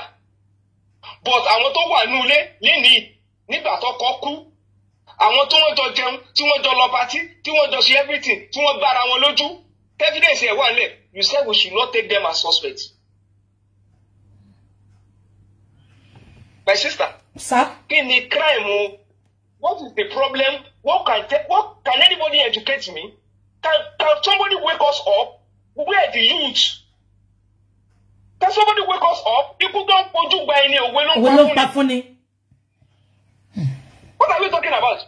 Somebody is telling you, look at how a whole son is moderating telling us that, do you know what happened? When that guy called my son now asked him, my son is now trying to tell him that don't do this thing again, it's the proper channel. Prison break. You have information about a leakage. That is a serious matter that should have been reported immediately. There's no ignorance in law. A criminal call you. What's the difference between that and somebody having a meeting with bandits? And he's even asking you, even Fast himself confirmed that he asked people on phone when in your perfect for special treatment. That means that you're already aware, it's already reported. What step did you take? And you are telling us today that is the VDM that is now playing the video, that is now the victim, is the one that you are going to charge to court. So the people telling you play lano, is this that is why I don't know. Play lano. In their days, won't go even on radio station. The same leaders that we're talking about today, under the guise of fighting for democracy, they took arms and invaded radio station during their own time.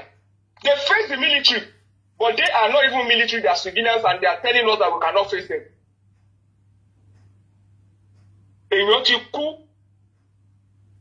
And very low way to get an official assignment last Sunday, there is no emotional attachment from CSO to the president when we are talking about wife and husband. And you are now telling us that the man to be on way. My sister, do you know the pain of losing a child? The loss of child is one of the most devastating experiences you can enjoy in life. A parent with deep hopes and dreams for their children. When you lose one, it's so unnatural that you're completely out of order. You will see intense grief. Intense grief.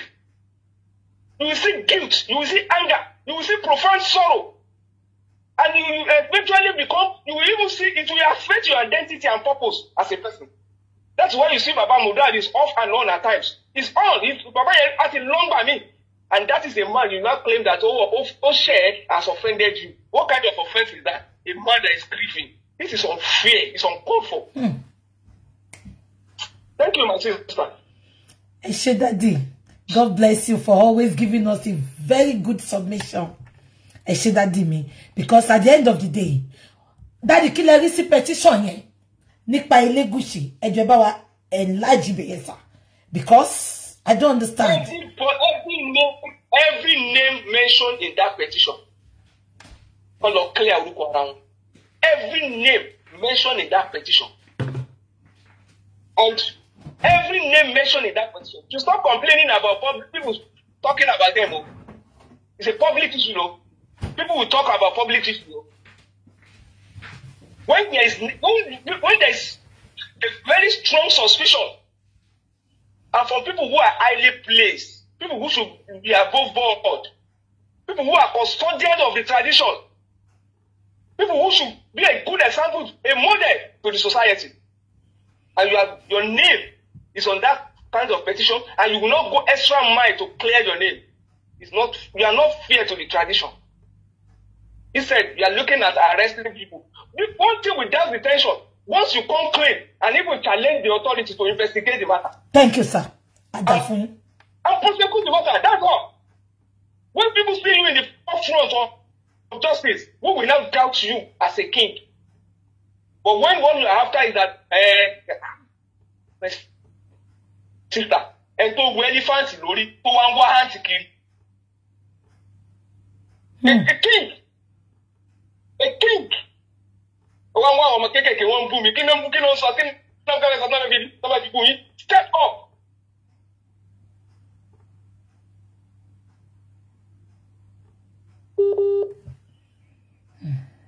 Wait, to shout most of the time.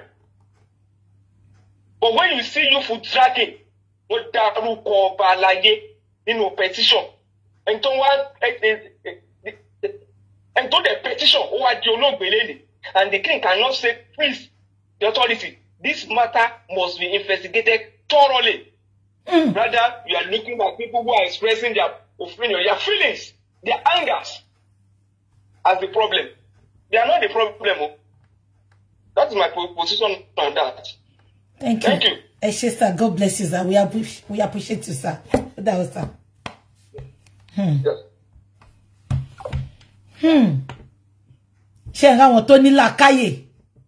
It's not about just ranting and talking. Abikinimo, you saw me by. Your name was mentioned in a petition. What is your responsibility as a king?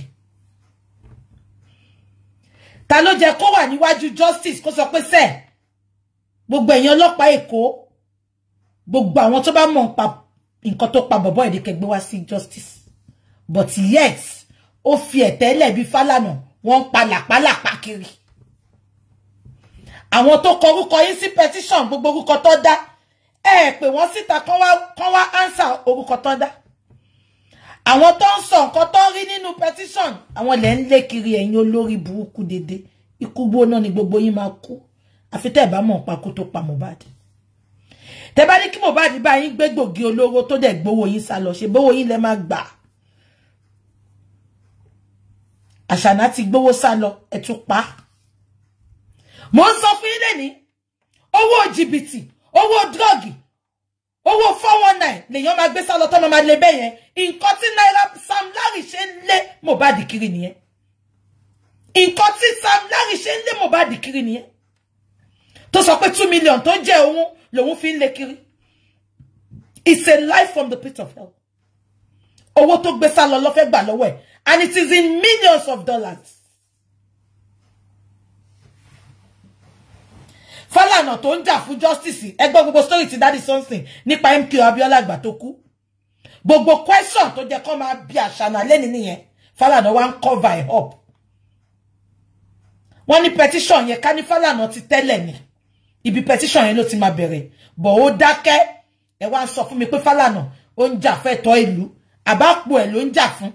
Àbójú wọn tó dàbí ìgbẹ́ ìjẹ̀dí tó tẹ̀ mọ́lẹ̀ yẹn ló ń jà fún. Ọlọ́run á bí gbogbo yín. I don't trust anybody. Honestly.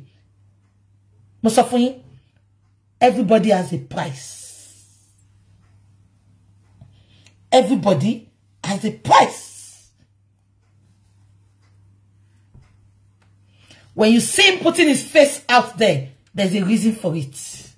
So don't bring out those emotional blackmail.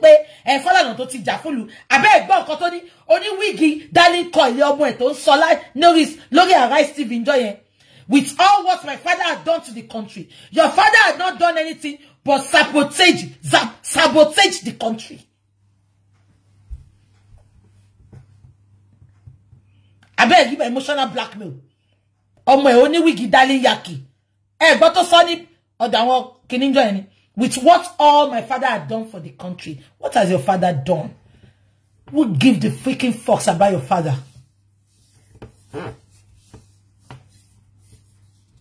Ọ̀nà mọ́kú. Ó sọ pé bàbá Mohbad ṣe kó má gbà kó má kí lawyer má jà fún. No, make it make sense. We get there. Adebe. Bikulo loko. Bitakutene. Adebe. We are not daft. We are not stupid.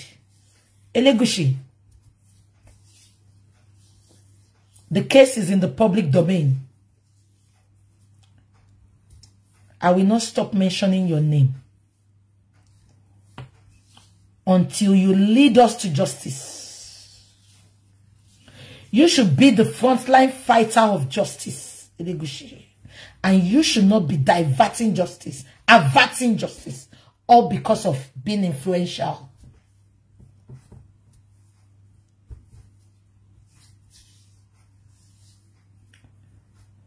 Your name was mentioned on the petition. The same Elele Bobrisky mentioned that gave him 20 million for him to be brought out, for charges to be dropped against him. And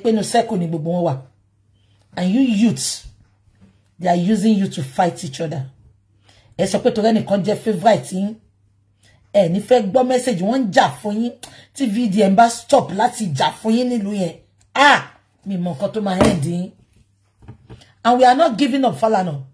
Even if you say you are not taking VDM to court, we still want to know, get to the bottom. Tani Bobrisky Fulowo, Tani Sanu ti Bobrisky Ndaruko. We still need to know. We don't care if you are not going to court. Justice needs to be served. We say enough to this, all this godfatherism. Tani Godfather. Is it the men in the corridor of power? Tani Godfather. Exactly. 99.9% of the youth in Nigeria, they are gullible. They think from their backside. They don't think with their number 7. Can I water please?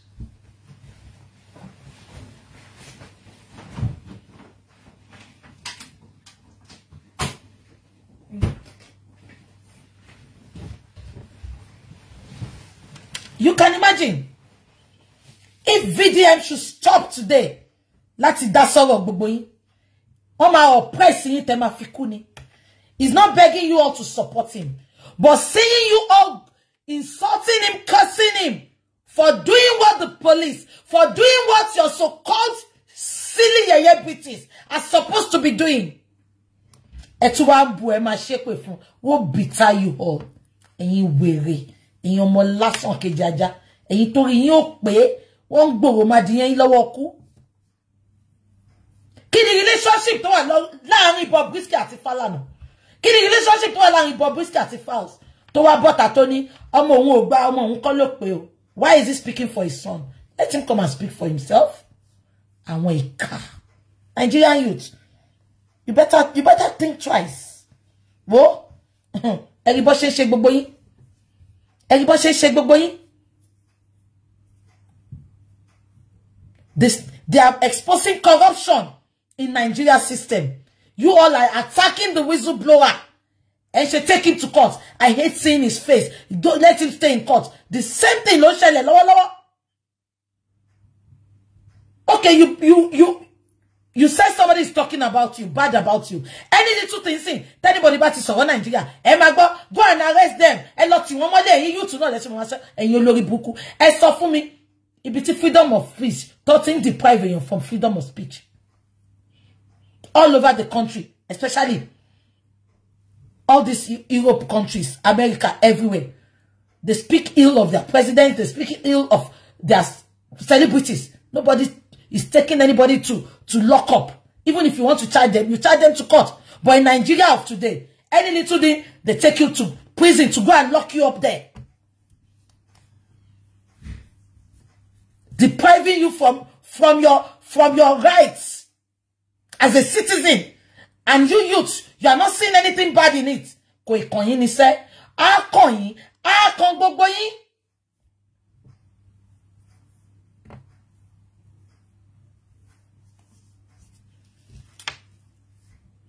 A kon gbogbo yin. They don't sleep. 24/7 they are on the internet. Agbelebu to gbele yin lowo niyen. That means you will not be able to concentrate. If VDM is saying anything, that is not our business. That is not the problem of Nigeria. The problem of Nigeria starts from somewhere. You start attacking it from somewhere. If VDM is fighting against injustice, they'll be saying, is that the problem of Nigeria? Go and fight the politicians. I'm disappointed in many of you. And unfortunately, many of these celebrities you are supporting. You are not speaking the truth because you are supporting them. They are enjoying their good life with their family. They won't think about you. Many of them, They send their children abroad. Many of them are relocating. They will not think about you. Along to what be your call, they don't jà fún yín.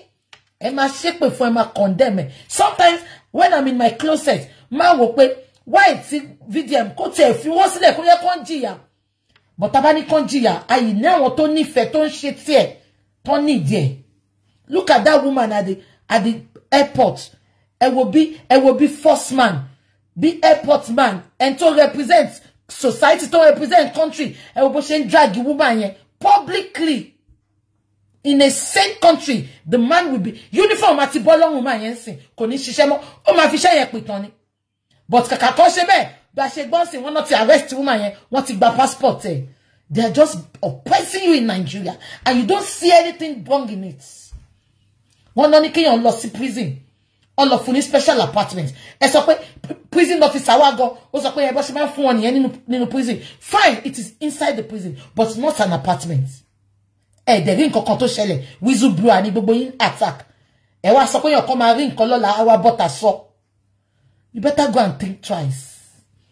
Tinubu máa fi lo 8 years ẹ̀. Ọlọ́run jẹ́ kó kó èèyàn gidi kan nínú Nàìjíríà yẹn mọ́.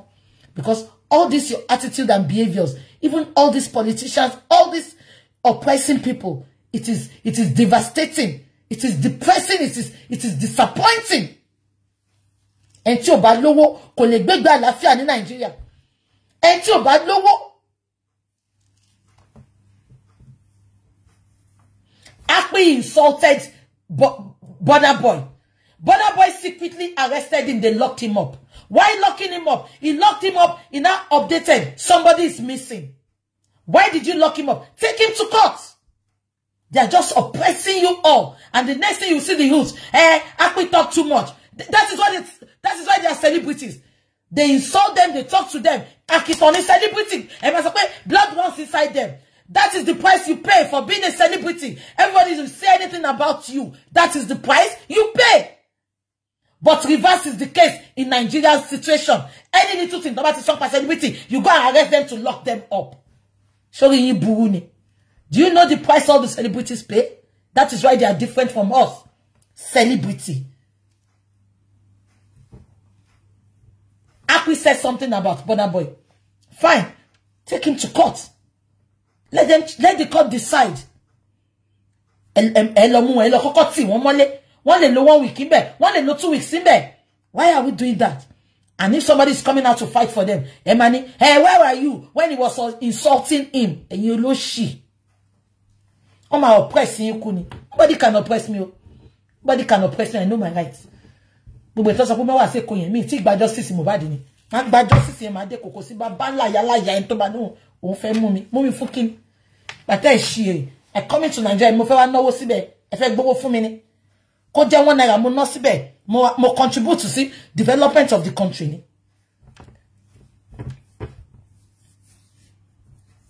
Ọba ni kí má deko. Ṣọba ò ya wèrè, ṣáyé ọba ò fẹ́ bàjẹ́. Abolórí burúkú lọba ni. Wọ́n ní orúkọ ẹ̀ wà no petition ní kó má deko. Ṣó ya wèrè ni. Kí lorúkọ ẹ̀ wà ńbẹ̀? Tani ò bá need the justice for Mohbad. Gbogbo bí pàdé lọ́wọ́ ẹ̀ wà. And I will prove it to you. Let's go there. Thank you so much for joining this chat. TikTok. I'm not gonna be for people asking me why you remember? Shall you remember Burna Boy came to the country few years ago. In the pub, in the club. Shall you remember? When he was asking one lady out, the lady came with her boyfriend. So Burna Boy was sending his men to go and call the guy. The lady told him that, no, I'm not interested. I came with my boyfriend. And the next thing, Burna Boy shoots. Shangoti to shoot Boboy and to salo. The next available flight, the Burna Boy take Los London joy. Nobody talked about that case up to today. But our fenu bulason, owanti wonmole, and you can't then support it. Ohun to shoot eyan tori, lady yen sọ pé boyfriend òun ò dá lóhùn. Olon to si eyan ní club. Omo yo de die no. The lady said I came with my boyfriend. The next thing Burna Boy shoots boyfriend yen o salo. Shagbo nípa case yen mo leni. I'm sorry for you all. I am sorry. Exactly. If not for Very Dark Man, Akpi will still be in prison today. Hello, the Very Dark Man only. Little to only lo fin sanwó fún lawyer to fin jà fáwọn people. kàkà kẹ́ máa celebrate kẹ́ máa support ẹ tún máa bu ẹ máa ṣépè fún ni mélòó náà àwọn yẹ̀yẹ́ British olórí burúkú yín èwo ló lè sọ pé lọ sí prison yín àbí ó lè sọ pé ní problem tó máa lọ dúró fún yín they don't even know you they don't know you they don't. When they want to put out their film, they come to you. They will be like, they love you, they like you. No, they are doing that just because you are the ones watching their films. Show more, tell us if you're about film. But yes, they cannot fight for you. They cannot be there for you when you need them. They cannot be a voice for you. Because once in dodo, one is sododo, and to one sododo, and to one castigated just because of your favorite. Favorite in email, no to say that for him won't be. Sometimes, one of my friends will tell me, BJ, please, when I'm talking to her about Nigeria, she will say, BJ, please, don't talk to me about Nigeria. It's always giving me bad vibes. It's always giving, oh no, man, depressed on Nigeria. They don't even know them. That is it. They don't know them. They don't. All what this celebrity are fighting for is their pocket. Continue.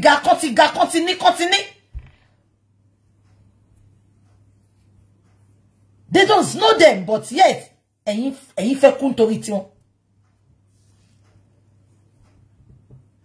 will never, I don't, I can never watch them, because their life is not worthy of emulation. It is not. I will fall in sin. One day, I will Bobrisky.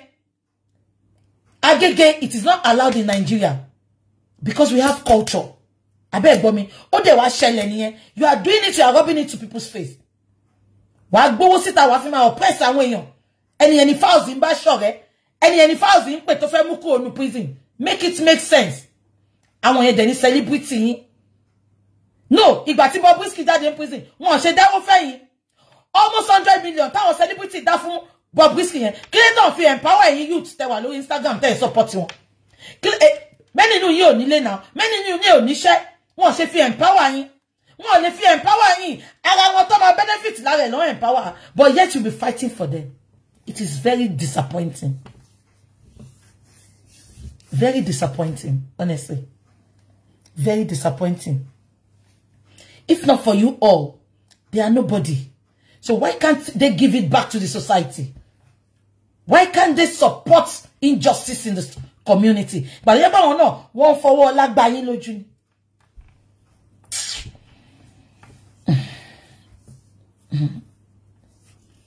Eje Kamalo. Ṣé mo ti máa ń ronú nípa Naija ngba mi, ó máa ń bà mí lọ́kàn jẹ́ gan. Ó máa ń bà mí lọ́kàn jẹ́. The fact that I'm not there. I don't have a family there. I don't have any family there, but I still feel sorry for them. Ipe ṣe bọ́n ṣe fẹ́ máa gbégbé ayé Nàìjíríà lónìí ṣá. Ṣé bí nǹkan dẹ̀ ṣe máa rí lónìí. Wọ́n lè po wọ́n protest ẹ̀. Àpò rice ti di 120,000 naira protest ẹ̀. Ẹ wá bọ́ sórí internet ẹ máa tọrọ owó kiri èpè ní máa gbé yín ṣẹ́. Yàtọ̀ sáwọn tèmi gidi gangan àwọn èèyàn gidi mi. Àwọn followers mi tí mo mọ̀ dáadáa tó kì í jà kiri. Ẹ̀yin ọmọ Instagram yẹn. Ẹ wá máa tọrọ kiri olórí burúkú yín ṣọ̀pọ̀ ṣe kú yín. Ẹ máa tọrọ owó kiri. Protest epo on epo ma di 1,001 àbí 1,002 very soon. Protest ní society tó jẹ́ pé minimum wage tó pé ní 70,000 naira fún yín go. Wọ́n tí máa fún yín. Kí lẹ fi ń kún?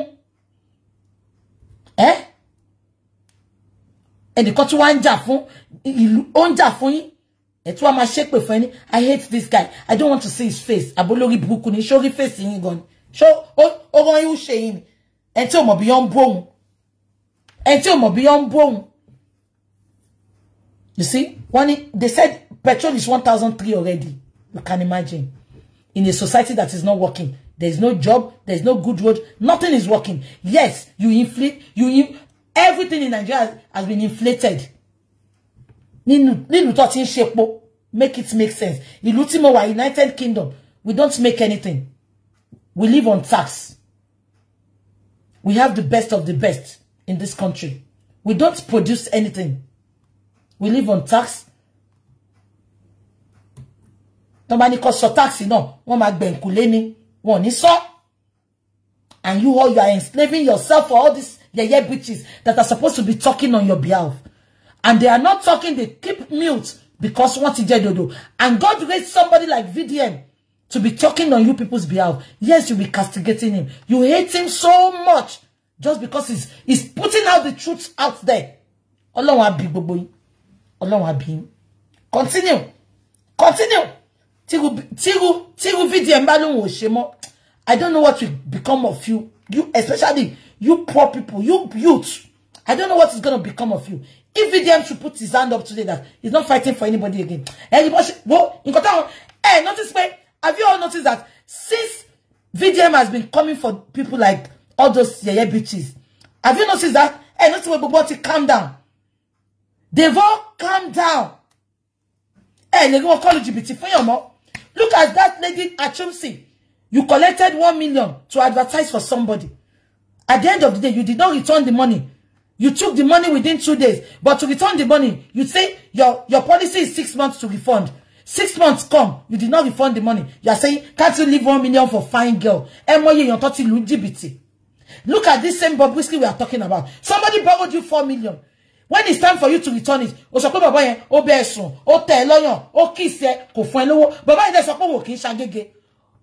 you started blackmailing him. Bobrisky to blackmail. And imagine in a same country, a one beja Bobrisky towards Senton Sorrow as a jealousy Bobrisky. Make it make sense. In your exposing, you know, exploitation and everything in Nigeria. You are saying on jealous Bobrisky. Sholori Brukuni.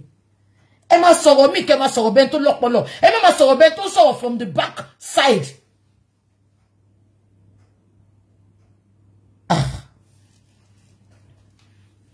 It's so sad, honestly. It is very, very sad. It is very, very sad. Very, very sad. But my children don't show tonle. Timani, Mufema will come against her. I don't do it. I will never do it. I will never. Mare don't show to madeni. It don't people more dislike any more ni support. More the man support her directly, but mama supporting kotonche. Eya ma gbe sepe e ma se epe nla ni ko ma gbon ri olórí burúkú shop mo sepe Bobrisky a ma rob owo síwájú yin báyìí ni my boyfriend baba ọkọ ohun sugar daddy ohun ó fún ohun ní 10 million sin sugar daddy ohun wọ́n béèrè question kan lọ́wọ́ ní FCC wọ́n ní what do you do for you to own a home of 450 million owó tó jẹ́ kan fi tọ́jú gbogbo yín kan fi tún lu ṣe wọ́n kó fún èyàn kan tó jẹ́ agege on serve sexual pleasure wọn. It will support. It is so disappointing. And it's your Nisha don't believe 450 million. Only it will support Lembu whistleblower. And yet, Falana, can relationship or what Tom Wek, Bobrisky, in your Lafebo, come out, Pajalo, come out, one threatening, oh, VDM lost prison, oh, be lost Cotton. Let's go there. Falana, what?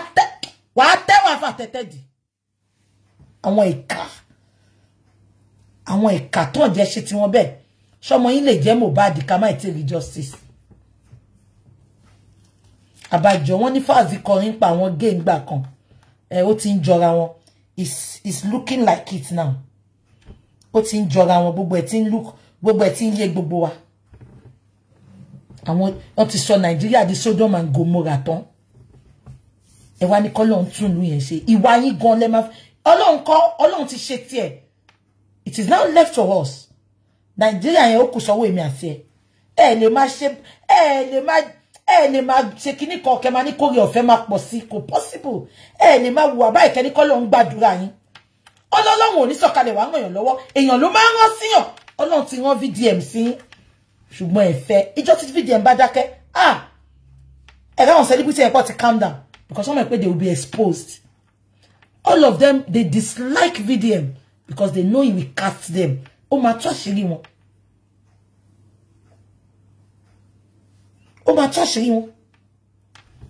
and those are the ones you are celebrating.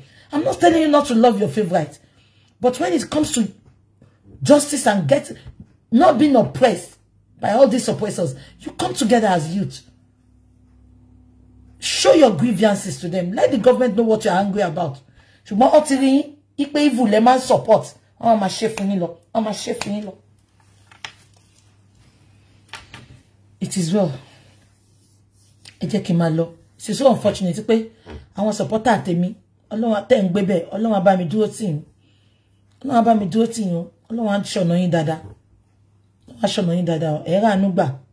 Àbí kò yín because I don't even know what to say. I don't know. You left the whistleblower. You left the accuser.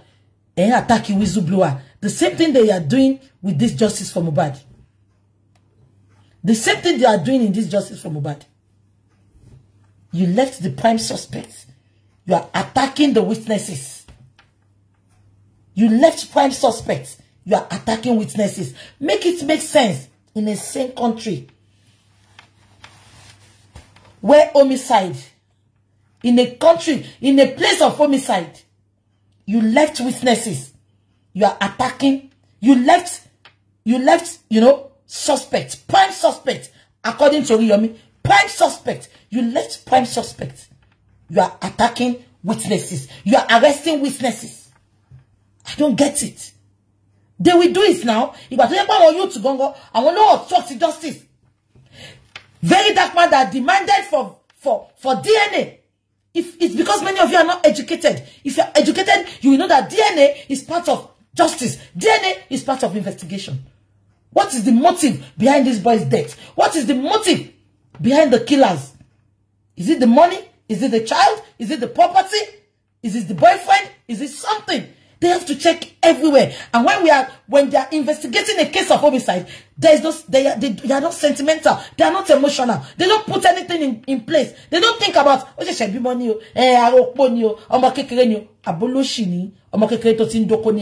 10.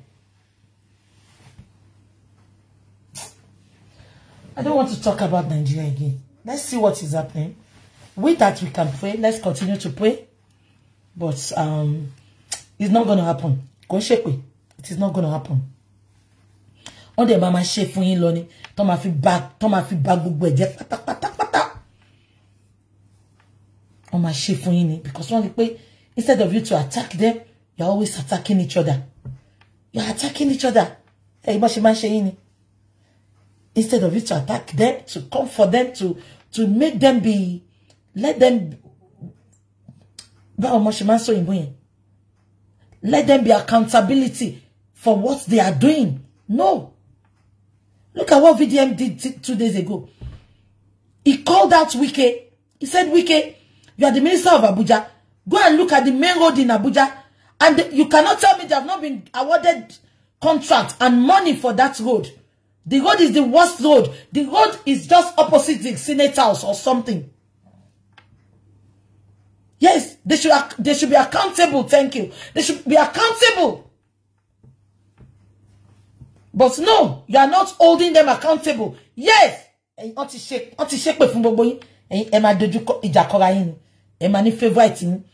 at last week. Davido and Wizkid. They were fighting. Look at them celebrating. And what will they? Yeah, I'm team Davido. I'm team Omokekere Medinda. Omokekere toti shori toti lalubarika. Wonja. Te ba le dasi. Ekpetu si wonu komaja. Ebesni e wa gbagbe ibi to pa yin. E gbagbe epo. E gbagbe gbogbo nkan to sele. E wa nka scores fún Wizkid àti Davido toti shori re. Tí wọ́n di wọ́n ò lè jìyà mọ́. En ronu ni. En youth. Abajo Buhari tiri yin ton to fi pe yin lazy youth. O tiri yin to fi pe yin lazy youth. When I just go on that IG sometimes and I read comments, I'm like, Ibolafi, humanity wasi. But it's okay. Oni tó bá kọ wájú sí yín kepa, tó bá kẹ́yìn sí yín kepa, tó bá kọ ẹ̀yìn nìkan kẹ́ tí ó gbàrà yín pa. Mo dúpẹ́, èmi ti kúrò ní òṣì, mo ti kúrò ní ìyà. Kò lè worst títí nílùú ìmọ̀. Kò lè worst. And this is the place all these politicians will run to when everything happens. Wọ́n fi ẹ̀yìn sílẹ̀ nú ìyà yẹn. Ẹ bá mi náwó sọ́mọ wọn kan tó ń school Nigeria. No. gbogbo epo tí gbogbo ń sọ pé wọ́n yìí gbogbo wọn ní storage nínú ilé wọn tepo yẹn wà ní àtàwọn olówó àtàwọn celebrity tá ń sọ yìí ẹ̀yin lẹ ń sunkún pé wọ́n dẹ̀ sọ fún yín pé kẹjọ pọwọ́pọ̀ ẹ máa attack àwọn tó ń gbèjà yín gbogbo wọn lọmọ wọn kàwé lóyìnbó gbogbo wọn lọmọ wọn ṣe nílùú òyìnbó ẹ̀yin yóò tán wá kọjú yín síra yín ẹ máa attack ẹni tó fẹ́ sọ̀rọ̀ ẹni tó fẹ́ jà fún yín ìjọ lẹ fẹ́ ṣe dà we need to sit down and think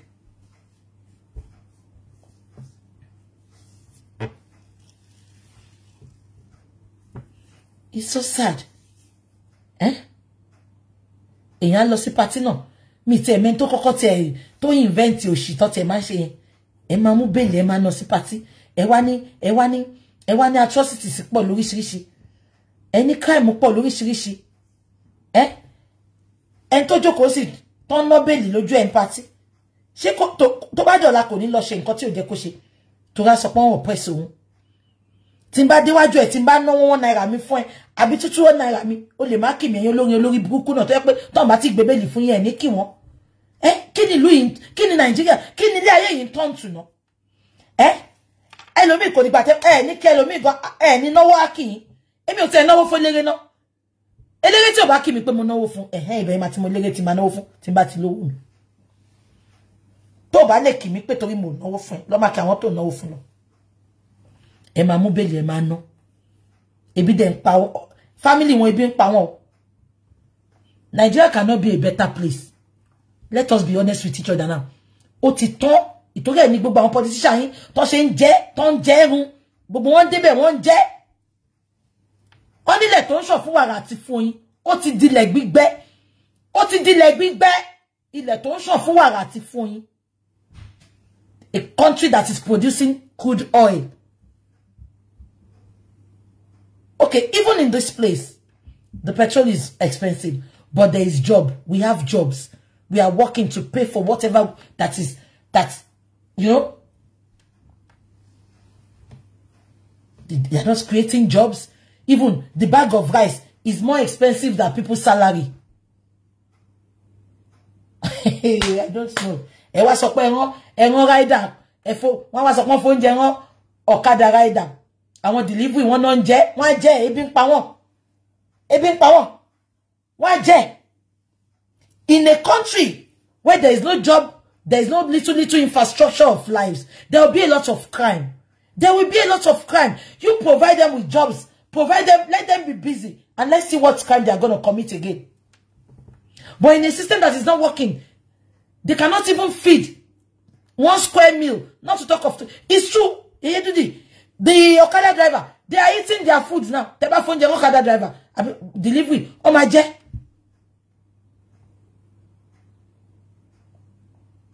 Oh my God. I watched a testimony on what God cannot do altar today. The lady said he entered the car. A lot of what we hear with those kidnappers on every day now. From government, show more kidnappers. One more now, but because some people are feeding from those kidnappers, they cannot attack them.